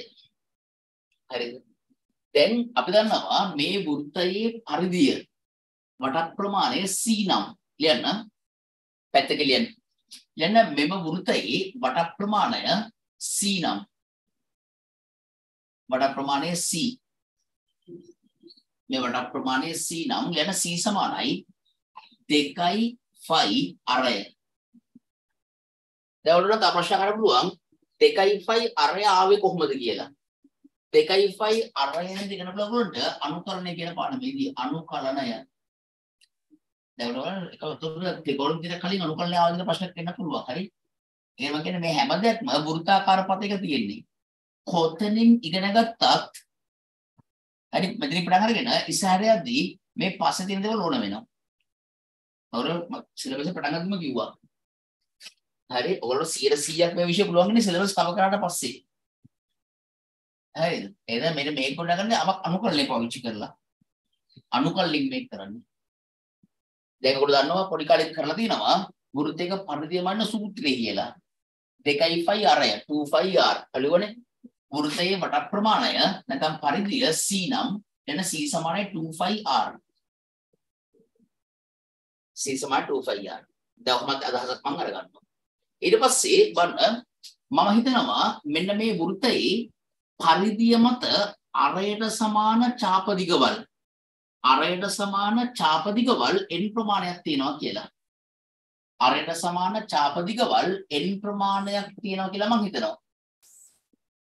අරයට සමාන චාප දිගවල් n ප්‍රමාණ දැන් අපිට හිතා ගන්න බෑනේ. අරයට සමාන චාප දිගවල් මම හිතනවා n ප්‍රමාණයක් තියෙනවා කියලා. මම බලන්න පොඩ්ඩක්. හරි. දැන් මම හිතනවා වෘත්තයේ පරිධිය මත අරයට සමාන චාප දිගවල් n ප්‍රමාණයක් තියෙනවා කියලා. හොඳට අහන් ඉන්න. වෘත්තයේ පරිධිය මත අරයට සමාන චාප දිගවල් n ප්‍රමාණයක් තියෙනවා කියලා මම හිතනවා. අරයට සමාන චාප දිගවල් තුනක් කේන්ද්‍රාපායිත කෝණය 3යි රේඩියන්. අරයට සමාන චාප දිගවල් 4ක් කේන්ද්‍රාපායිත කෝණය 4යි රේඩියන්. අරයට සමාන චාප දිගවල් 5ක් කේන්ද්‍රාපායිත කෝණය 5යි රේඩියන්. අරයට සමාන චාප දිගවල් 6ක් කේන්ද්‍රාපායිත කෝණය 6යි රේඩියන්. එහෙනම් මට කියන්න අරයට සමාන චාප දිගවල් තියෙනවා මේකේ n ප්‍රමාණයක්. එහෙනම් කේන්ද්‍රාපායිත කෝණයේ ලක්ෂ්‍ය කොටා කෝණය. ඒ ලක්ෂ්‍ය කොටා කෝණය මේ අරයට සමාන චාප දිගවල් 3ක් කේන්ද්‍රාපායිත කෝණය 3යි රේඩියන් නේ. 4ක් 4යි රේඩියන් නේ. එහෙනම් වෘත්තයේ පරිධිය මත අරයට සමාන චාප දිගවල් n ප්‍රමාණයක් තියෙනවා නම් දැන් මේ තියෙන්නේ පළවෙනි චාප දිග. මේ තියෙන්නේ දෙවෙනි චාප දිග. මේ තියෙන්නේ තුන්වෙනි චාප දිග. මේ තියෙන්නේ n වන චාප දිග. මේ තියෙන්නේ n වන චාප දිග. ඒ කියන්නේ වෘත්තයේ පරිධිය මත අරයට සමාන චාප දිගවල් n ප්‍රමාණයක් තියෙනවා.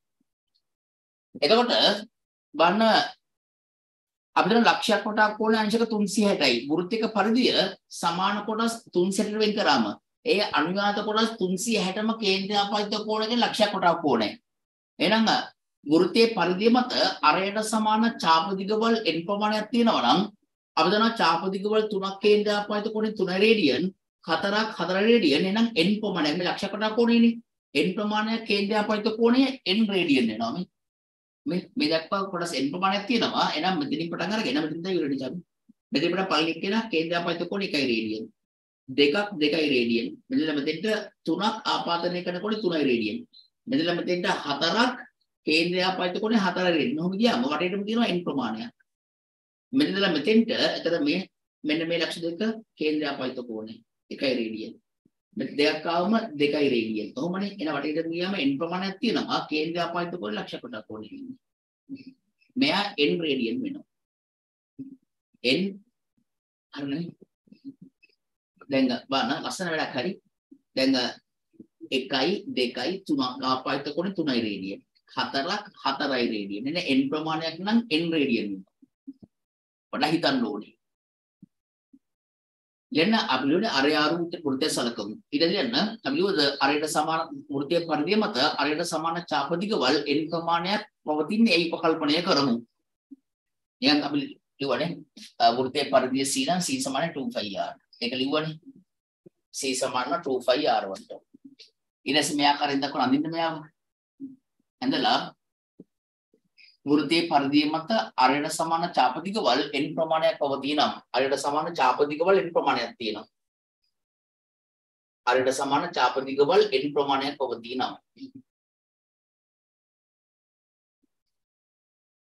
අරයට සමාන චාපදිකවල් n ප්‍රමාණයක් පවතිනම් මේ චාපදිකවල් 3ක් නම් 3යි රේඩියන් 4ක් නම් 4යි රේඩියන් n නම් n රේඩියන් ලක්ෂණයක් වුණේ n රේඩියන් කියලා අපි නිකන් හිතන්න ඕගොල්ලෝ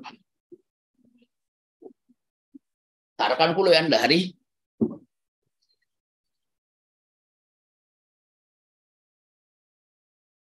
එතන ලක්ෂයකටක් කොනේ රේඩියන් වලින් n වෙනවා අංශක වලින් 360යි මේ ලක්ෂයකට කොණය රේඩියන් වලින් n රේඩියන් වෙනවා ලක්ෂයකට කොණයම අංශක වලින් 360ක් වෙනවා ඒ කියන්නේ n රේඩියන් සමාන වෙනවා 360යි අංශක මම අවලස්සනට කරන්නම් කොහොමද දෙන්නකො වඩා දැනෙන්න තමයි ඕනේ නැත්තම් කරන්න බෑ දැනුණම ලස්සන කරන්න පුළුවන් දැන් මුල්වේ අරයාරු වෘත්තයක් සලකමු ඊට පස්සේ වෘත්තයේ පරිධිය c නම් c සමානයි 2πr කියලා ලිව්වා ඊට පස්සේ වෘත්තය අඳින්න ඇඳලා පැත්තක ලියන්න වෘත්තයේ පරිධිය මත අරයට සමාන චාපදිකවල් n ප්‍රමාණයක් පවතිනම් කියලා ඔයා කරලා ලකුණු කරන්න. වෘත්තයේ පරිධිය මත අරයට සමාන චාපදිකවල් n ප්‍රමාණයක් පවතිනම් පැත්තක ලියන්න මේක ඇඳන පල්ලෙන් හරි නැත්නම් ඒක ලියලා මේක අඳින්නවක් හරි. වෘත්තයේ පරිධිය මත අරයට සමාන චාපදිකවල් n ප්‍රමාණයක් පවතිනම් මේ අරයට සමාන එක චාපදිකක් මේ දෙවනි චාපදික තුන්වන චාපදික හතරවන චාපදික පස්වන චාපදික හයවන චාපදික ඔය වගේ චාපදිකවල් n ප්‍රමාණයක් තියෙනවා නම් මෙතන n වන චාපදික. අපි දන්නවා අරට සමාන චාපදිකවල් 3ක් කේන්ද්‍රය ආපාදිත කොනේ 3යි රේඩියන්. 4ක් 4 රේඩියන්. 5ක් 5යි රේඩියන් නම් අරට සමාන චාපදිකවල් n ප්‍රමාණයක් තියෙන හින්දා කේන්ද්‍රය ආපාදිත කෝණය රේඩියන් n වෙනවා. ඒ ලක්ෂ්‍ය කොට කෝණය රේඩියන් n. ඔයාලා මොකද ඉස්සර තරවල ලියන්න? තරවල ලියන්න. ඔයාලා උඩ කාට පස්සේ පල්ලෙන් තරවල ලියන්න.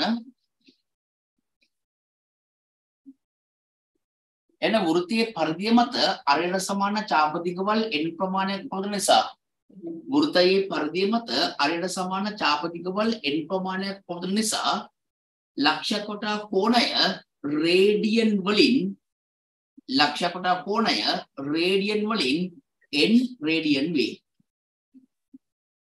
ලක්ෂ්‍ය කොට කෝණය රේඩියන් වලින් n රේඩියන් වේ.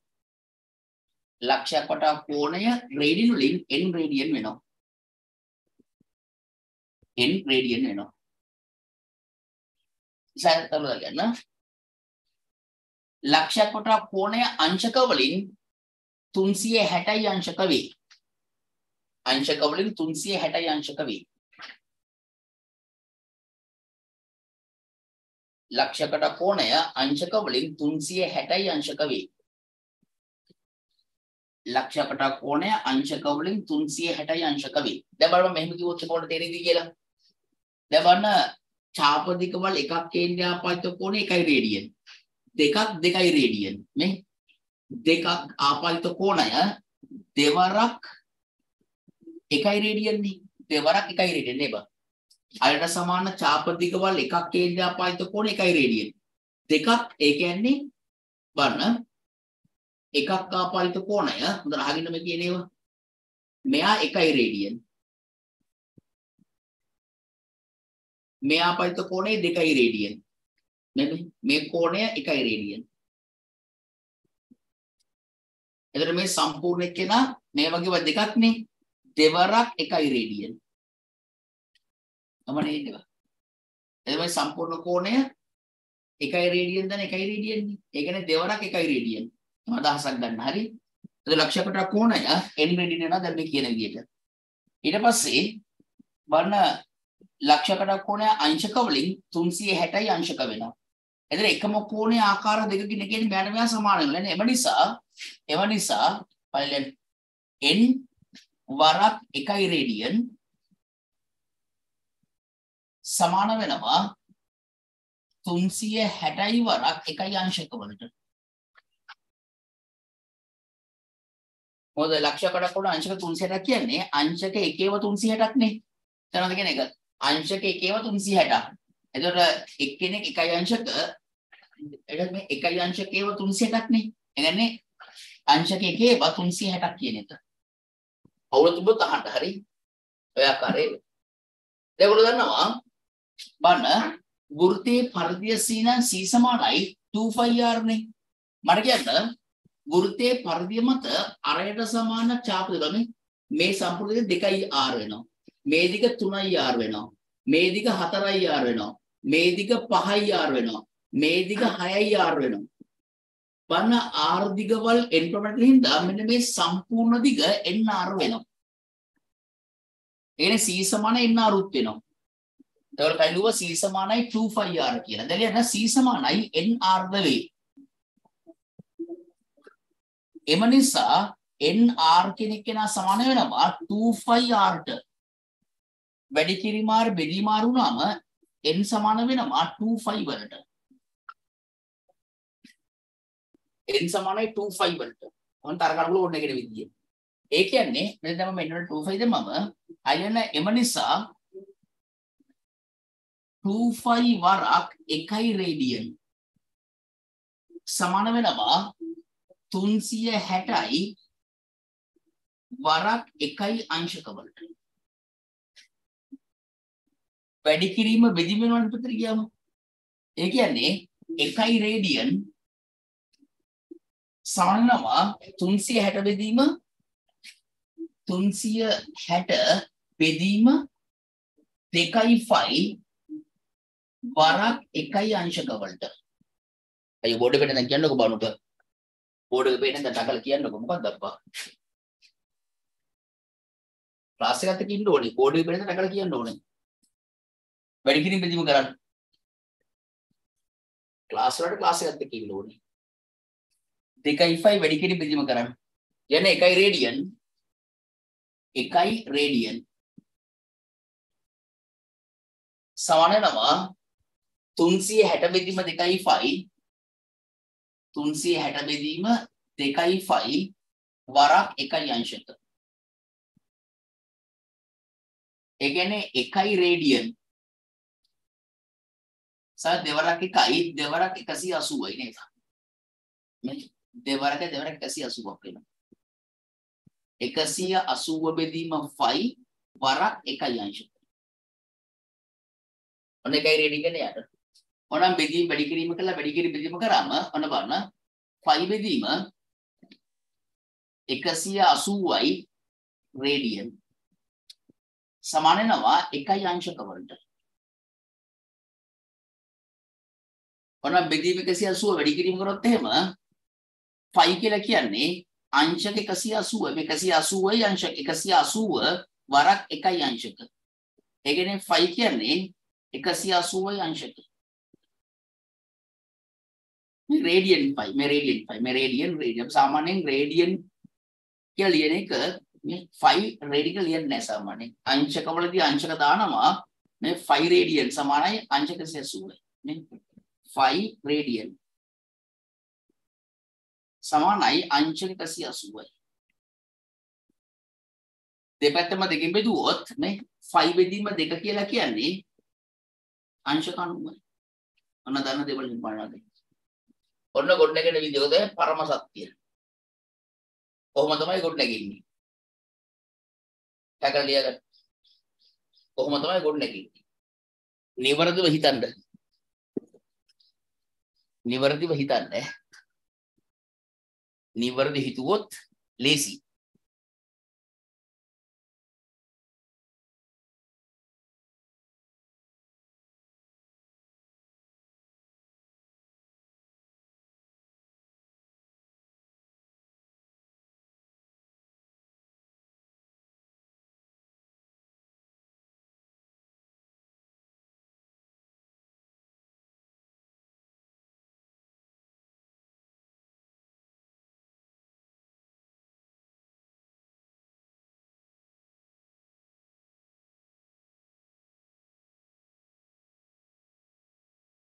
හරිනේ කොහොමද ගොඩනගන්නේ එතන අංශක එකක් කියලා කියන්නේ 5 බෙදීම 180යි රේඩියන් 5 බෙදීම 180යි රේඩියන් ඔන්න බලන්න දැන් මෙහෙම ලස්සන වැඩක් ඈ හොඳ ලියාගත්තා දැන් බලන්නකො දැන් අපිට අංශක වලින් තියෙන ඒවා රේඩියන් බවට පත් කරගන්න ඕනේ ඔන්න බලන්න හරි දැන් අංශක 360ක් ඔන්න බලන්න අංශක 360ක් කියලා කියන්නේ 360 වරක් එකයි අංශක 360 වරක් අංශක එකක් කියලා කියන්නේ 5 බෙදීම 180යි රේඩියන් අංශක එකක් කියලා කියන්නේ 5 බෙදීම 180යි රේඩියන් 182යි ඒ කියන්නේ අංශක 360 කියන්නේ 2.5 වලට 2.5 රේඩියන් අපි සාමාන්‍ය රේඩියන් කියලා ලියන්නේ නැහැ දැන් අංශක 30ක් කියලා කියන්නේ 30යි අංශක කියන්නේ 30 වැඩි කිරීම 1යි අංශක 30 වැඩි කිරීම අංශක එකක් කියලා කියන්නේ 5 බෙදීම 180යි රේඩියන් 5 බෙදීම 180යි රේඩියන් බිඳුරු දෙක වෙනවා 3 වරක් 6යි ඒ කියන්නේ අංශක 30ක් කියලා කියන්නේ 5 බෙදීම 6යි රේඩියන් අංශක වලින් ඉන්න ඕන කෙනෙකුට රේඩියන් වලට පත් කරගන්න පුළුවන් අංශක 45ක් කියන්නේ මේ 45 වරක් එකයි අංශක අංශක එකක් කියලා කියන්නේ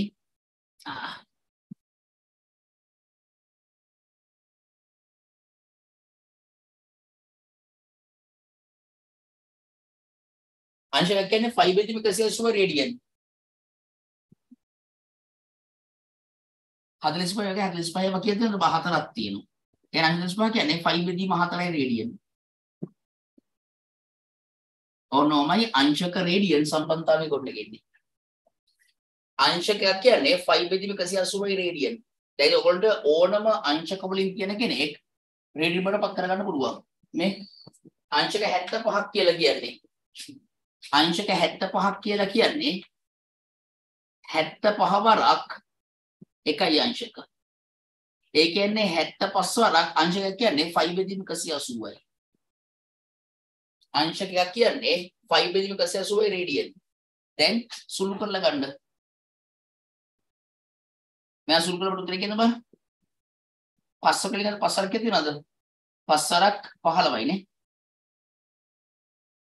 5 වරක් 15යි මෙතන 5 වරක් කියනවා 5 වරක් 3යි අවුල් කරන අංශක 75 කියන එක මට දෙන්න රෙඩි වලින් අංශක 75 මට දෙන්න රෙඩි වලින් ගොඩ කරලා දාන්න WhatsApp ගෲප් එකේ දාන්න බෑ සුළු කිරීම කරලා දාන්න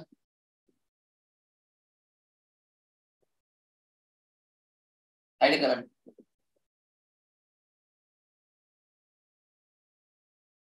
සුළු කරලා දෙන්න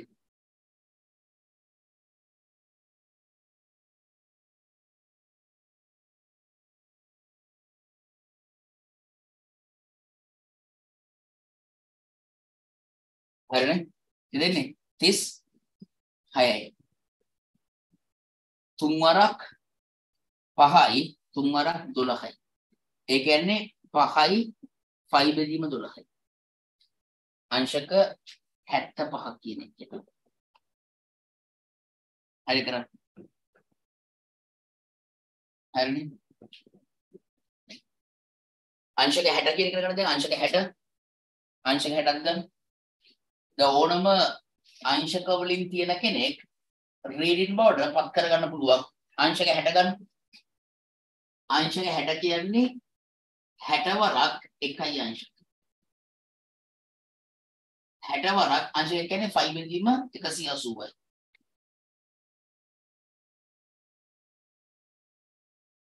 5 බෙදීම 3යි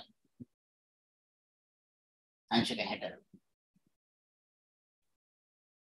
වෙනවනේ ඒතර අපිට අංශක වලින් තියෙන ඕනම කෙනෙක් රේඩියන් බවට පත් කරගන්න පුළුවන් අංශක වලින් ඉන්න ඕනම කෙනෙක් රේඩියන් බවට පත් කරගන්න පුළුවන් ඔන්න අංශක රේඩියන් සම්බන්ධතාවය බලන්න කොච්චර ලස්සනද කියලා අංශක කියන්නේ 5 බෙදීම 180 රේඩියන් අංශක 180 කියන්නේ රේඩියන් 5 අංශක 180ක් කියන්නේ රේඩියන් 5 මතක ගන්න. අංශක 180 කියන්නේ 180යි වරක් 1 අංශක සමානයි රේඩියන් 5. අංශ එකක් කියන්නේ 5 බෙදීම 180යි රේඩියන්. ගාන කමතේ ඒක මත තියාගන්න. අංශ එක කියන්නේ 5 බෙදීම 180යි රේඩියන්. අංශක 90ක් කියන්නේ අංශක 90ක් කියන්නේ 5 බෙදීම 2යි රේඩියන්. බෙදීම ඩිග්‍රීම් කරාම අංශක 180ක් කියන්නේ රේඩියන් 5. තමන් කැමති ආකාරයකින් උරුදු දාගන්න. ඔන්න අංශක රේඩියන් සම්බන්ධතාවය ගොඩනගෙන විදිය දක්වන්න බෝඩ් එකේ තියෙන කැපිටල් ලියා ගන්න තමයි. අංශක රේඩියන් සම්බන්ධය. අංශක රේඩියන් සම්බන්ධය. පැහැදිලිනේ? ඒක ඉවරයි. දැන් අංශක අතන්දරෙත් ඉවරයි, රේඩියනුත් ඉවරයි, අංශක රේඩියන් සම්බන්ධතාවයත් ඉවරයි. අංශක රේඩියන් සම්බන්ධතාවයත් ඉවරයි. ඔච්චරයි. ඊළඟ වැඩි. ඔන්න බලන්න. අන්න බලන්න. දැන් අංශක 90 කියන එක කෙනා අපෝ දැක්කනේ. කලින් අංශක 90 කියන එක කෙනා. දැන් මේ තියෙන්නේ හොඳට අහගෙන ඉන්න ලස්සනට බඳලා. ඔයගොල්ලන්ට සාමාන්‍යයෙන් ත්‍රිකෝණමිතික සමීකරණයකට විසඳුම අනන්තයක් හම්බ වෙනවා. තව ඉස්සරහට ඒක වෙනවා. ත්‍රිකෝණමිතික සමීකරණයකට උත්තර අනන්තයක් තියෙනවා. දැන් ඔයගොල්ලෝ 5x සමානයි 10යි කියලා ගත්තොත් මේක සරල සමීකරණයක්. හරිද? මෙයාගේ බලය 1යි නේ මේක සරල සමීකරණයක්. බලය 2ක් දී වර්ග සමීකරණයක් වෙනවා. වර්ග සමීකරණයකට බලය 2යි අඩු උත්තර 2ක් එනවා. මේ බලය 1යි අඩ 1 උත්තරය එන්නේ. මේක සමානයි 2ක් විතරයි එන්නේ. මේ බීජීය සමීකරණ. හැබැයි ත්‍රිකෝණමිතික ඕනෑම ත්‍රිකෝණමිතික සමීකරණයකට විසඳුම් අනන්තයක් තියෙනවා. ඒ කියන්නේ සමීකරණේ උත්තර තියෙනවා අනන්තයක්. මාර සීන් එකක්. ඇයි එහෙම වෙන්නේ කියන එකට උත්තරේ දැන් මේ කතා කරගෙන ඉඳන් තියෙනවා. ඔන්න බලන්න. මාර ලස්සනයි මේවා. ඔක්කොම සම්බන්ධයි. නිවර්දිව තේරුම් අරගන්න ඕනේ. නිවර්දිව තේරුම් ගත්තොත් කරන්න දෙයක් නැහැ. නිවර්දිව තේරුම් නැගත්තොත් ඒත් කරන්න දෙයක් නැහැ. හරි? දැන් මෙන්න මෙහෙම අදහසක් ඔන්න බලන්න. දැන් මේ තියෙන්නේ අචල රේඛාවක් කියලා මම ගන්නවා. දැන් මේ අචල L නම් රේඛාව. දැන් මෙන්න මෙහෙම තවත් ලස්සන නීතියක් තියෙනවා බා. හරිද? මෙන්න මේ අචල රේඛාවක් එක්ක තිරස් අචල රේඛාවක්. දැන් භෞතික විද්‍යාව කරන අය සිරස් රේඛාවක් තිරස් රේඛාවක් කියන්නේ මොකද්ද කියලා අහුවොත් උත්තර දෙන්න මට. දැන් භෞතික විද්‍යාව හදාරන සිසුන් ඉන්නේ මෙතන. භෞතික විද්‍යාව හදාරන සිසුන්. මොකද කම්බයින් මැච් කරන හැම ළමයෙක්ම භෞතික විද්‍යාවත් කරනවා. හරිද? කම්බයින් මැච් කරන හැම ළමයෙක්ම භෞතික විද්‍යාව කරනවානේ. භෞතික විද්‍යාව අතහැරලා ඔයගොල්ලන්ට කෙමිස්ට්‍රි එතකොට කම්බයින් මැච් වෙන විෂයක් ගන්න බෑනේ. කෙමිස්ට්‍රි අතහැරලා IT ගන්න පුළුවන්. මට කියන්න සිරස් රේඛාවක් කියන්නේ මොකද්ද? තිරස් රේඛාවක් කියන්නේ මොකද්ද? මොකද්ද සිරස් රේඛාවක් කියන්නේ? දන්නේ නැති උසන බලන්න. සිරස් රේඛාවක් කියන එක දන්නේ නැති උසන. භෞතික විද්‍යාව හදාරන සිසුන් ඉන්නේ. රයිට්. ලහිරු මොකද්ද සිරස් රේඛාව කියන ලහිරු?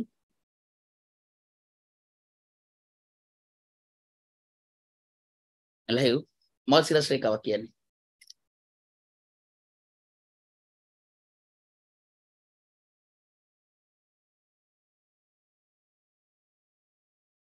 මට කියන්න දන්නවා කියන්න බැරිද උසන්? දන්නවා කියන්න තේරෙන්නේ නැති ඇයි උසන්?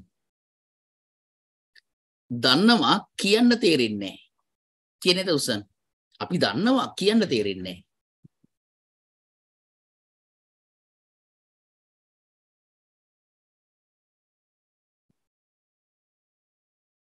තිරස් රේඛාව වලට ලම්බක වඳිනේවා. ඒ කියන්නේ ඒකේ දාලා තියෙන උත්තරයක් තිරස් රේඛාවකට ලම්බක වඳින එකක් කියලා. ඒ කියන්නේ තිරස් රේඛාවක් කියන්නේ මොකක්ද කියලා දන්නේ නැහැ කියන එක. ඒකේ තේරුම තිරස් රේඛාවක් කියන්නේ මොකක්ද කියලා දන්නේ නැහැ කියන එක.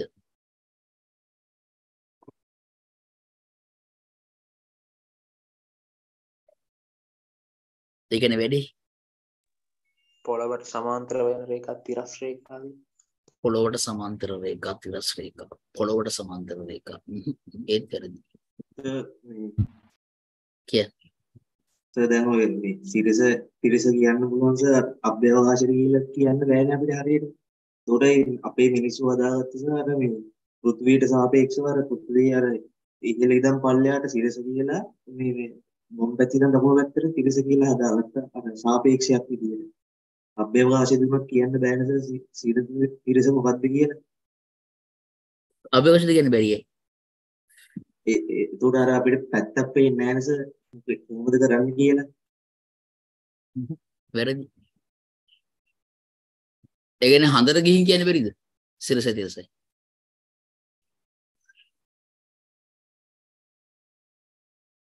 එක්ස් අක්ෂයට සමාන්තර රේඛාවක් තිරස. ඒ කියන්නේ භෞතික විද්‍යාව ගුරුවරු කට උන්ඩි කර අතපය විසි කර පොසිටිව් තින්කු දුන්නට උඹලට ඔයගොල්ලෝ නෑනේ බං තිරස කියන්නේ මොකක්ද කියලා. නේද? දැන් මම දැකලා තියෙනවා කවුද අය කෑගල්ලපති ගුරුවරයෙක් ඉන්නවා ඔස්ටියෝපොරොසිස් ඇතිච්ච එකක් වගේ. හරි? ඇඟ අඹරාඹර ඔළුව අඹරාඹර දෙනවා පොසිටිව් තින්කින් ළමයින්ගේ ඔය පොසිටිව් තින්කින් අහලා තව අවුරුදු 11 කරන ළමයිනේ. තව අවුරුදු 5ක් ගියාම ලංකාව සුපිරි රටක් වෙන්න ඕනේ හරිනම්.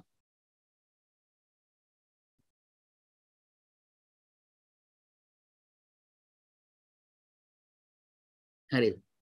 උගෙන් අහපන් කියලා සිරස් රේඛාව කියන්නේ මොකද්ද කියලා ඌ එක දන්නේ නැහැ. සිරස් රේඛාව කියන්නේ මෙන්න මෙහෙම එකක්. මේ ගුරුත්වාකර්ෂණය පේනවද මේ? ඒ ගුරුත්වාකර්ෂණයට සමාන්තර රේඛා තේරුණාද? සිරස් රේඛාව වෙනවා. ගුරුත්වාකර්ෂණයට සමාන්තර රේඛා ගුරුත්වාකර්ෂණය පෑන තරින්නකෝ. දැන් පොත උඩ පොත දිහා ඉන්නේ පෑන හමුසා තරින්නකෝ. ඒ සිරස් රේඛා ඒ වැටෙන සිරස්ස පහළට. සිරස් රේඛාවක් කියන්නේ ගුරුත්වාකර්ෂණයට සමාන්තර රේඛාවක්.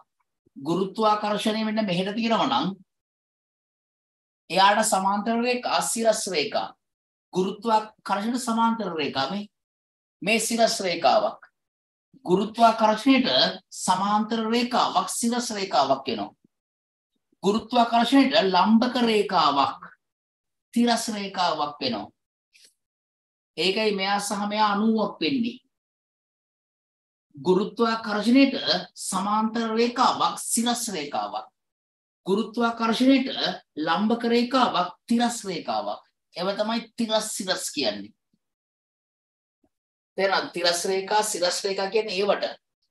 ගුරුත්වාකර්ෂණයට සමාන්තර රේඛාවක් තේරුණාද?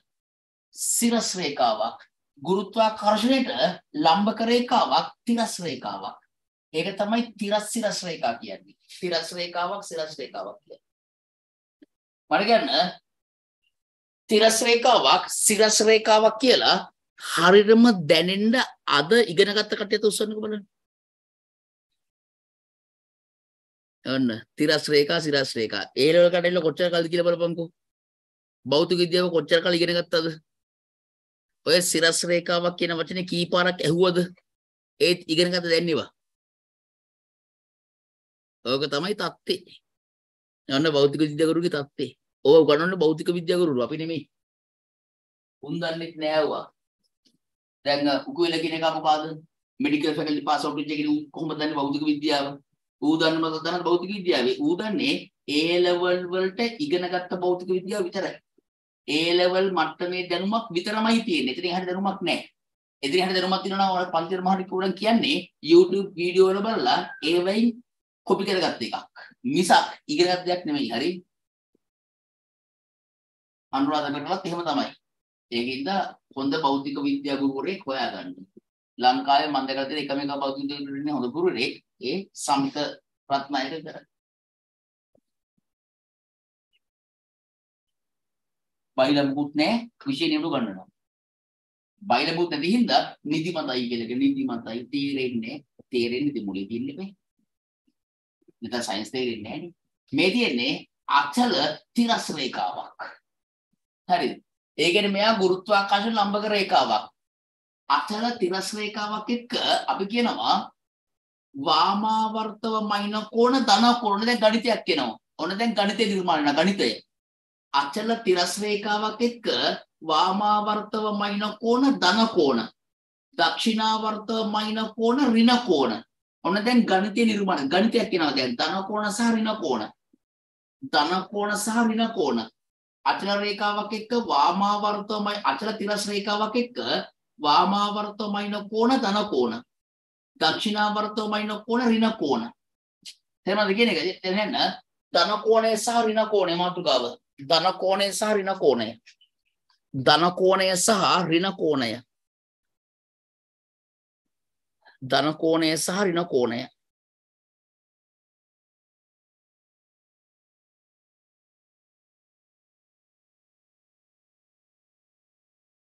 ධන කෝණය සහ ඍණ කෝණය. ලියන්න. අචල තිරස් රේඛාවක් සමග වාමාවර්තෝමයින කෝණ. අචල තිරස් රේඛාවක් සමග වාමාවර්තෝමයින කෝණ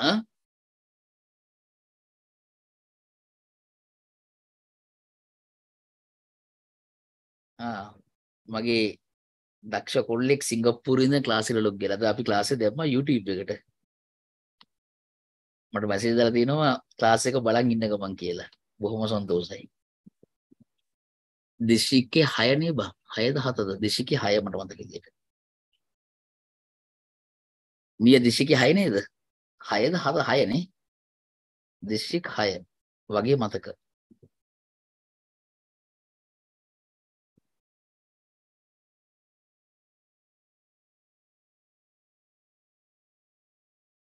මට මතක දිශිකේ 6 කියලා.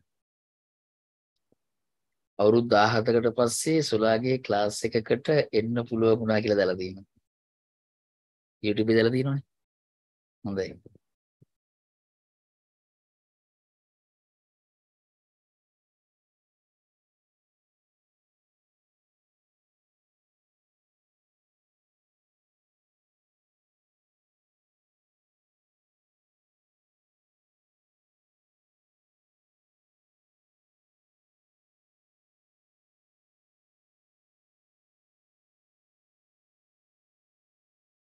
දිශික 6 කියලා දාලා තියෙනවා. හොඳයි. හරි බා. එන අහන් ඉදපන්. බලන්න. දැන් අචල තිරස් යෝනේ අචල තිරස් රේඛාවක් එක්ක වාමාවර්තමයින කෝණ ධන කෝණ. අපි මතක ලිව්වේ ධන කෝණය සහ ඍණ කෝණයනේ. ලියන්න. අචල තිරස් රේඛාවක් සමග වාමාවර්තමයින කෝණ ධන කෝණද දක්ෂිනාවර්තමයින කෝණ ඍණ කෝණද වේ. මේ එල්ලන් රේඛාවක් ඇත් එක්ක වාමාවර්තමයින කෝණයනේ. මේ වාමාවර්තමයින කෝණ ධන කෝණ. මේවා ධන කෝණ.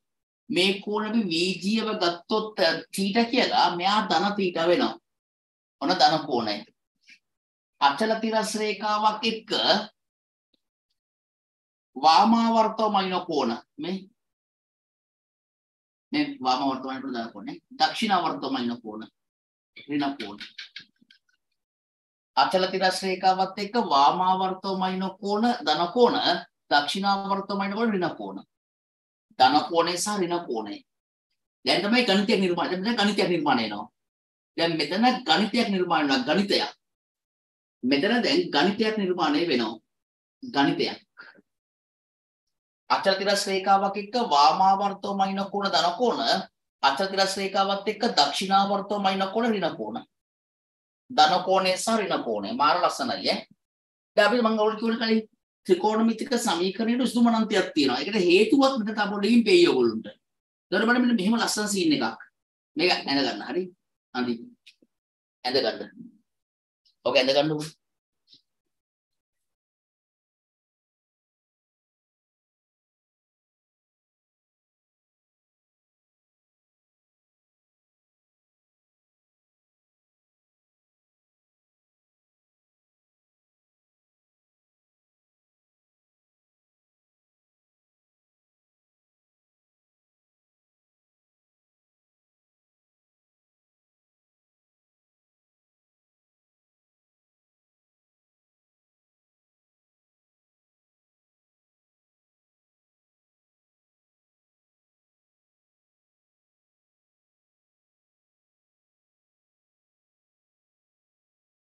හරිනේ? දැන් බලගන්න. දැන් මෙන්න මෙහෙම හොඳට අහගන්න ඈ. හොඳට අහගෙන ඉන්න. මොන ලස්සන වැඩක්ද? දවන්න මේ තියෙන්නේ අචල තිරස් රේඛාවක්. හොඳට අහගෙන ඉන්න මාර ලස්සන වැඩ. දැන් මෙයත් එක්ක බලන්න මේ තින්නේ මෙන්න මේ ලක්ෂ්‍ය වටා භ්‍රමණය වෙන තවත් දණ්ඩක්. නැත්නම් මොකක් හරි බාහුවක්. ඉස්සෙල්ලාම දෙන්න එක මත එක ඉන්නවා. අපි කියනවා මෙතන කෝණය අංශක බිඳුවයි කියලා. අංශක බිඳුවයි කෝණය. මෙතන කෝණය අංශක බිඳුවයි. උතර අහගන්නකො. මෙතන කෝණය අංශක බිඳුවයි. ඊට පස්සේ මම දැන් මෙයා මේ පැත්තට අංශක 30කින් දක්වන වාමාවර්තන අංශක 30 කෝණයක් සාදරම වාමාවර්තන අංශක 30 කෝණයක්. උතර අහන්නේ. අදහසක් ගන්න තියෙන්නේ. හරිද? අදහසක් ගන්න තියෙන්නේ. මම මේ කෝණය යන අංශක 30යි කිය. වාමාවර්තම කෝණය ධනාංශක 30යි. ඊට පස්සේ මෙයා මේ සුළු කෝණය මම මෙතන ලම්බක වෙනවා. ඒක සිරස් වෙනවා දැන්. ඒක අචල තිරස් රේඛාවක් නේ. මේ එල්කේද අචල තිරස් රේඛා. එයාට ලම්බක විදිහට.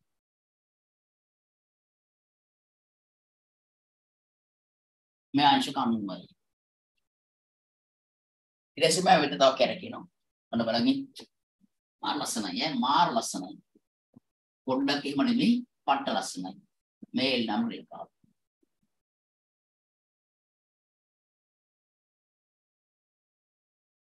මේ අංශක 120යි කියලා ගන්නකො.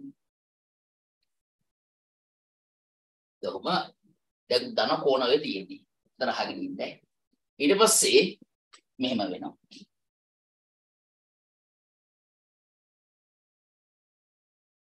මේල් රේඛාව.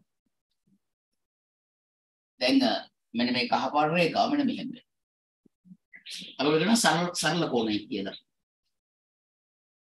මේ කෝණය අංශක 180යි. අපි කියනවා සරල කෝණයක් කියලා.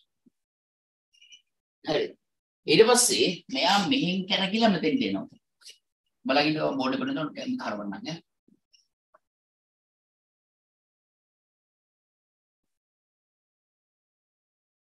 මේ 91යි 90යි 170යි. 270යි අංශ. බලගන්න 270ක්. ඊට පස්සේ මෙයා මෙතනින් කරකිලා මෙතෙන්ට එනවා. දැන් මේ වටේ කොන අංශක 360ක් වෙනවා. ඔන්න බලන්න ආපහු මෙයාට සමාන කෝණයක් එන්නේ. මාර සීන් එක. මේ රේඛාව.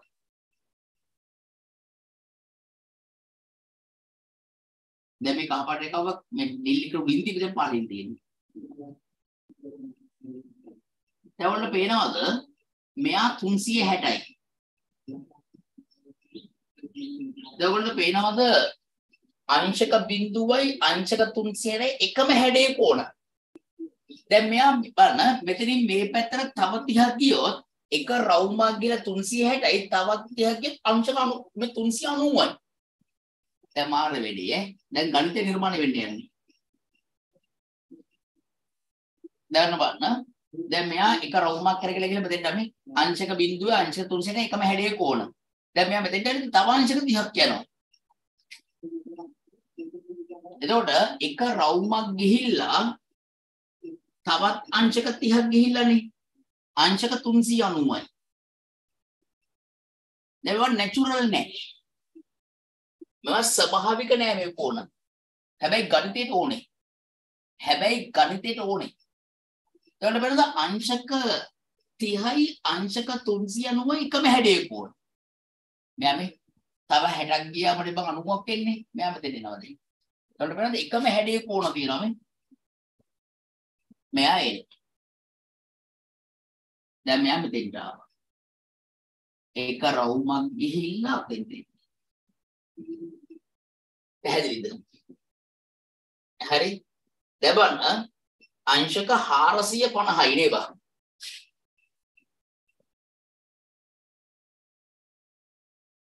හරි ඊට පස්සේ මම තව 30ක් ගෙවන තව 30ක් යනවා 480යි. මාර සීන් එක. දැන් උසස් පෙළ ගණිතය කරන ළමයි විතර ඉන්නේ. රටාවන් හඳුනා ගැනීමේ හැකියාව තියෙන්න ඕනේ. මේක රවුමක් ගිහිල්ලා මෙතන මේ මෙයා 480යි. මෙයා සහම එකම හැඩයේ කෝණ. එකම හැඩයේ කෝණ. ඊට පස්සේ බලන්න මෙයා අපහු මෙතෙන්නවා.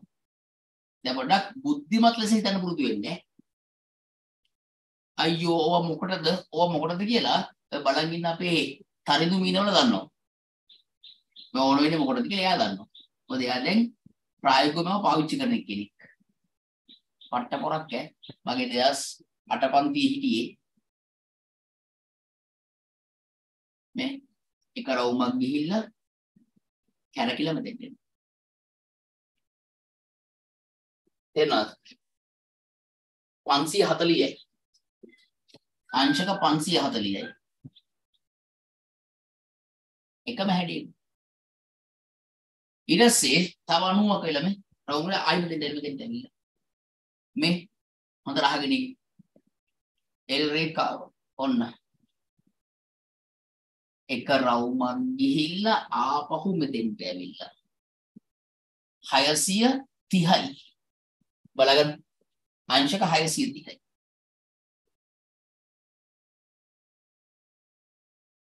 මෙයාට මේකම හැදියෝ. ඊට පස්සේ මෙයා මෙතෙන්ට ආවොත් ආපහු මේ හැඩේ කෝණයක්. ඒකට ඔයගොල්ලෝ පේනවා කෝණ අනන්තයක් තියෙනවා. ඒ කියන්නේ මේ L. දැන් ආපහු මම මෙතෙන්ට එනවා. ලස්සනයි හරි. හරි මොකටද ඕවා කරන්න ඕම දෙන්න පුළුවන්.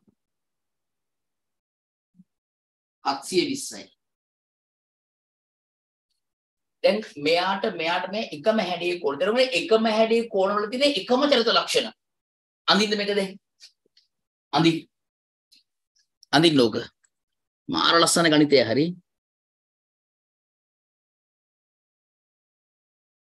මාර ලස්සනයි ගණිතය. අඳින්න. එකම හැඩයේ කෝණ. ඉතින් තේරුම් ගන්න මාර දේවල් වෙනවා ත්‍රිකෝණමිතිය කොහින්ද? එකම හැඩයේ කෝණ වලට තියෙන එකම චලිත ලක්ෂණ.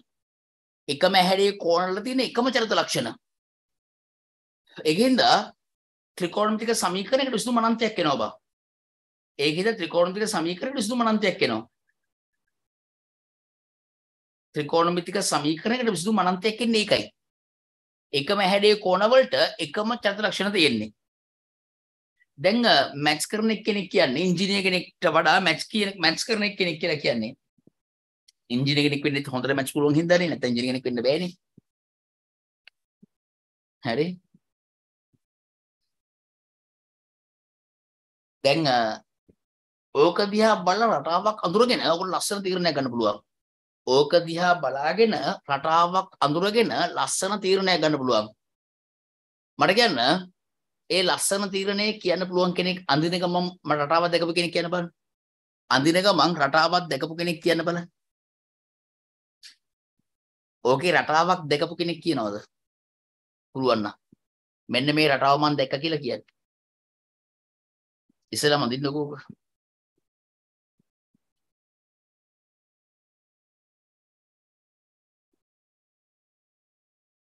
තංගලන්දි වේගින් කරන්නේ. වේගින් කරන්න.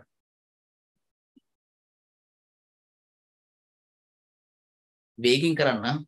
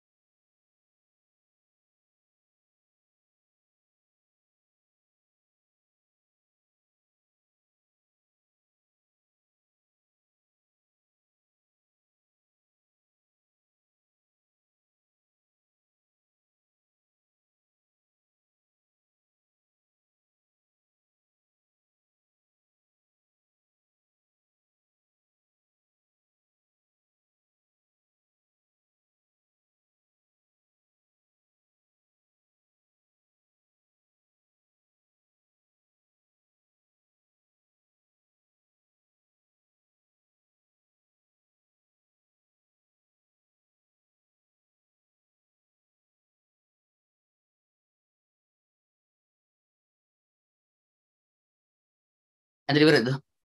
හරිද?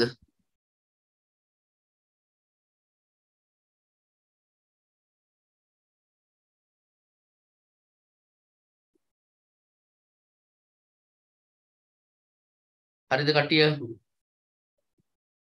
ඇඳලා ඉවර නැත උස්සන්න.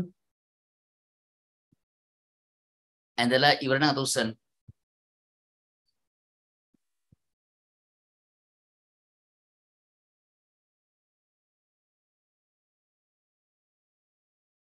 හරි. දැන් බලන්න. දැන් එකම හැඩයේ කෝණ. මේ එකම හැඩයේ කෝණ. මේවා එකම හැඩයේ කෝණ. මෙයාට මෙයා එකම හැඩේ. මෙයාට මෙයා එකම හැඩේ. මෙයාට මෙයා එකම හැඩේ. මෙයාට මෙයා එකම හැඩේ. දැන් ලෙන්න බලන්න. යන එකම හැඩයේ කෝණ අනන්තයක් පවතී. එකම හැඩයේ කෝණ අනන්තයක් පවතී. එකම හැඩයේ කෝණ අනන්තයක් පවතී. එකම හැඩයේ කෝණ අනන්තයක් පවතී. රටාවක් දැකපු ඇත උස්සන්. රටාවක් දැකපු අය. දැන් එකම හැඩයේ කෝණ අනන්තයක් තියෙනවානේ. එකම හැඩයේ කෝණ අනන්තයක් පවතී. එහෙමනේ. එකම හැඩයේ කෝණ අනන්තයක් තියෙනවා. එකම හැඩයේ කෝණ අනන්තයක් තියෙනවා. රටාවක් දැකපු උස්සන් මට රටාවක් කියන්න පුළුවන් කෙනෙක් මයික් එක ඔන් කරලා කියන්න. මෙන්න මෙහෙම රටාවක් දැක්ක කියලා. මෙන්න මෙහෙම එකක් දැක්ක කියලා කියන්න පුළුවන් කෙනෙක් ඉන්නවනම් ටක් ගාලා මයික් එක ඔන් කරලා කියන්න බෑ. රටාව කියන්න පුළුවන් කෙනෙක්. මොකද කියන්නේ? ඕනෑම ධන කෝණයකට ධන අංශක 360ක් එකතු කරාම එම හැඩයේම කෝණයක් එනවා මේ. අංශක 30ට එකතු කරන 360ක් මෙයා. මෙයාට එකතු කරන 360ක් මෙයා. එකතු කරන 360ක් මෙයා. එකතු කරන 360ක් මෙයා. එකතු කරන 360ක් මෙයා. එකතු කරන 360ක් මෙයා. එකතු කරන 360ක් මෙයා. ඕනෑම ධන කෝණයකට ධන 360ක් එකතු කළ විට එම හැඩයේම කෝණයක් ලැබෙයි. සරල ලකුණු කීපයක්ද අතු වෙන ලියන්න. සරල ලකුණු කීපයක්ද අතු වෙන ලියන්න. යන ඕනෑම ධන කෝණයකට ධන අංශක 360ක් එකතු කළ විට ඕනෑම ධන කෝණයකට ධන අංශක 360ක් එකතු කළ විට එම හැඩයේම කෝණයක් ලැබෙයි. එම හැඩයේම කෝණයක් ලැබෙයි. එකතු කරන 360ක් ඒ හැඩයේම කෝණයක්. එකතු කරන 360ක් එම හැඩයේම කෝණයක්. ඕනෑම ධන කෝණයකට ධන 360ක් එකතු කළ විට එම හැඩයේම කෝණයක් ලැබෙයි. බලන්න අංශක 30 මම තෝරගන්නවා. අංශක 30ට එකතු කරාම අංශක 360ක් අංශක 360ක් 390යි. බලන්න මේ හැඩයේම කෝණයක්. එකම හැඩයේ කෝණ. ඕනෑම කෝණයකට අංශක 3 ඕනෑම ධන කෝණයකට අංශක 360ක් එකතු කරාම එම හැඩයේම ධන කෝණයක් එනවා මේ. මේ එකතු කරාම අංශක 360ක් එම හැඩයේම ධන කෝණයක්. එකතු කරන අංශක 360ක් එම හැඩයේම ධන කෝණයක්. එකතු කරන අංශක 360ක් එම හැඩයේම ධන කෝණයක්. කියන ඕනෑම ධන කෝණයකට අංශක 360 එකතු කරාම එම හැඩයේම ධන කෝණයක් එනවා. පැහැදිලිද? අපි දැන් ගත්තොත් ඍණ කෝණයට මෙහෙම අදහසක් කොට බලන්න පොඩ්ඩක්. කට්ටිය බලගන්න. ලස්සන වැඩ. තේරුම් ගන්න. පොඩි දේවල්. මේ දැනුම තමන්ගේ මොළේ ඇස්සේ තියෙන්න ඕනේ. නැත්තම් මේ ගමන යන්න බෑ බං. දැන් මේ තියෙන එල්ලම් රේඛාව. දැන් බලන්න මේ දක්ෂිණාවර්තවම ඉන්න කෝණය. මෙයා ඍණ අංශක 30යි. දැන් මෙයා කැරකිලා ආපහු 30ක් එනවා මේ. දැන් මෙයා L. බලන්න පොඩ්ඩක්. දැන් මෙයා රවුමක් කැරකිලා දෙන්නලා ආපහු 30ක් එනවා. මේ ඍණ 390යි.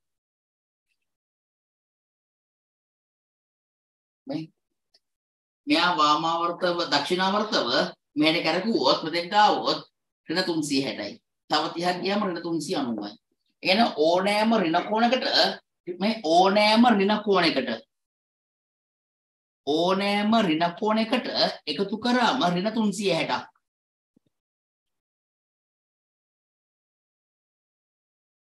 මේ ඍණ 30 ධනයි ඍණයි ඍණ 360යි.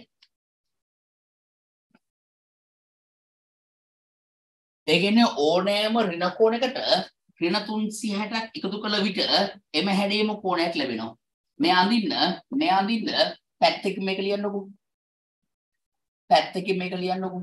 මේ අඳින්න පැත්තකින් මේක ලියලා ලියන තලකුණක් දාලා ඕනෑම ඍණ කෝණයකට ඍණ 300 අංශක 360ක් එකතු කළ විට එම හැඩයේම කෝණයක් ලැබෙයි.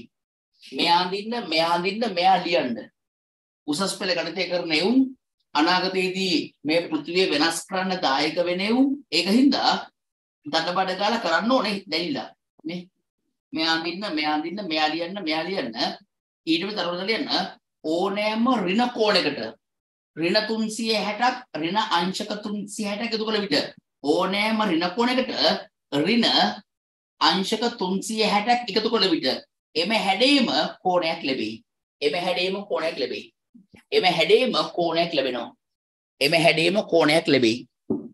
පැහැදිලි කියන එක. පැහැදිලිද කියන එක. මාර ලස්සනයි නේද? මාර ලස්සනයි පොඩ්ඩක් එහෙම නෙමෙයි මාර ලස්සනයි.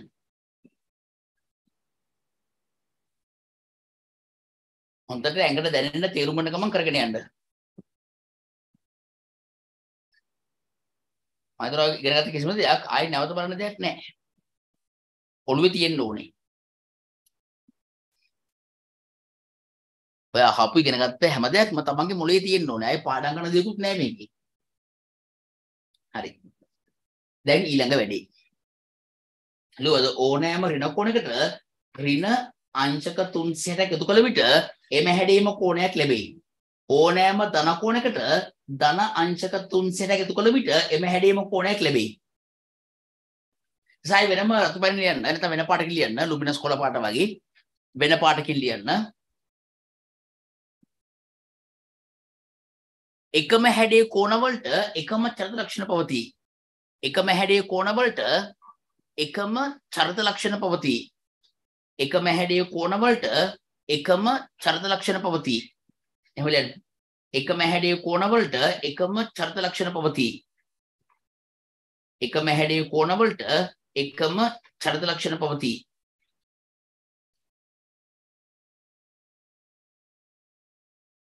එකම හැඩයේ කෝණවලට එකම චරිත ලක්ෂණ පවතී.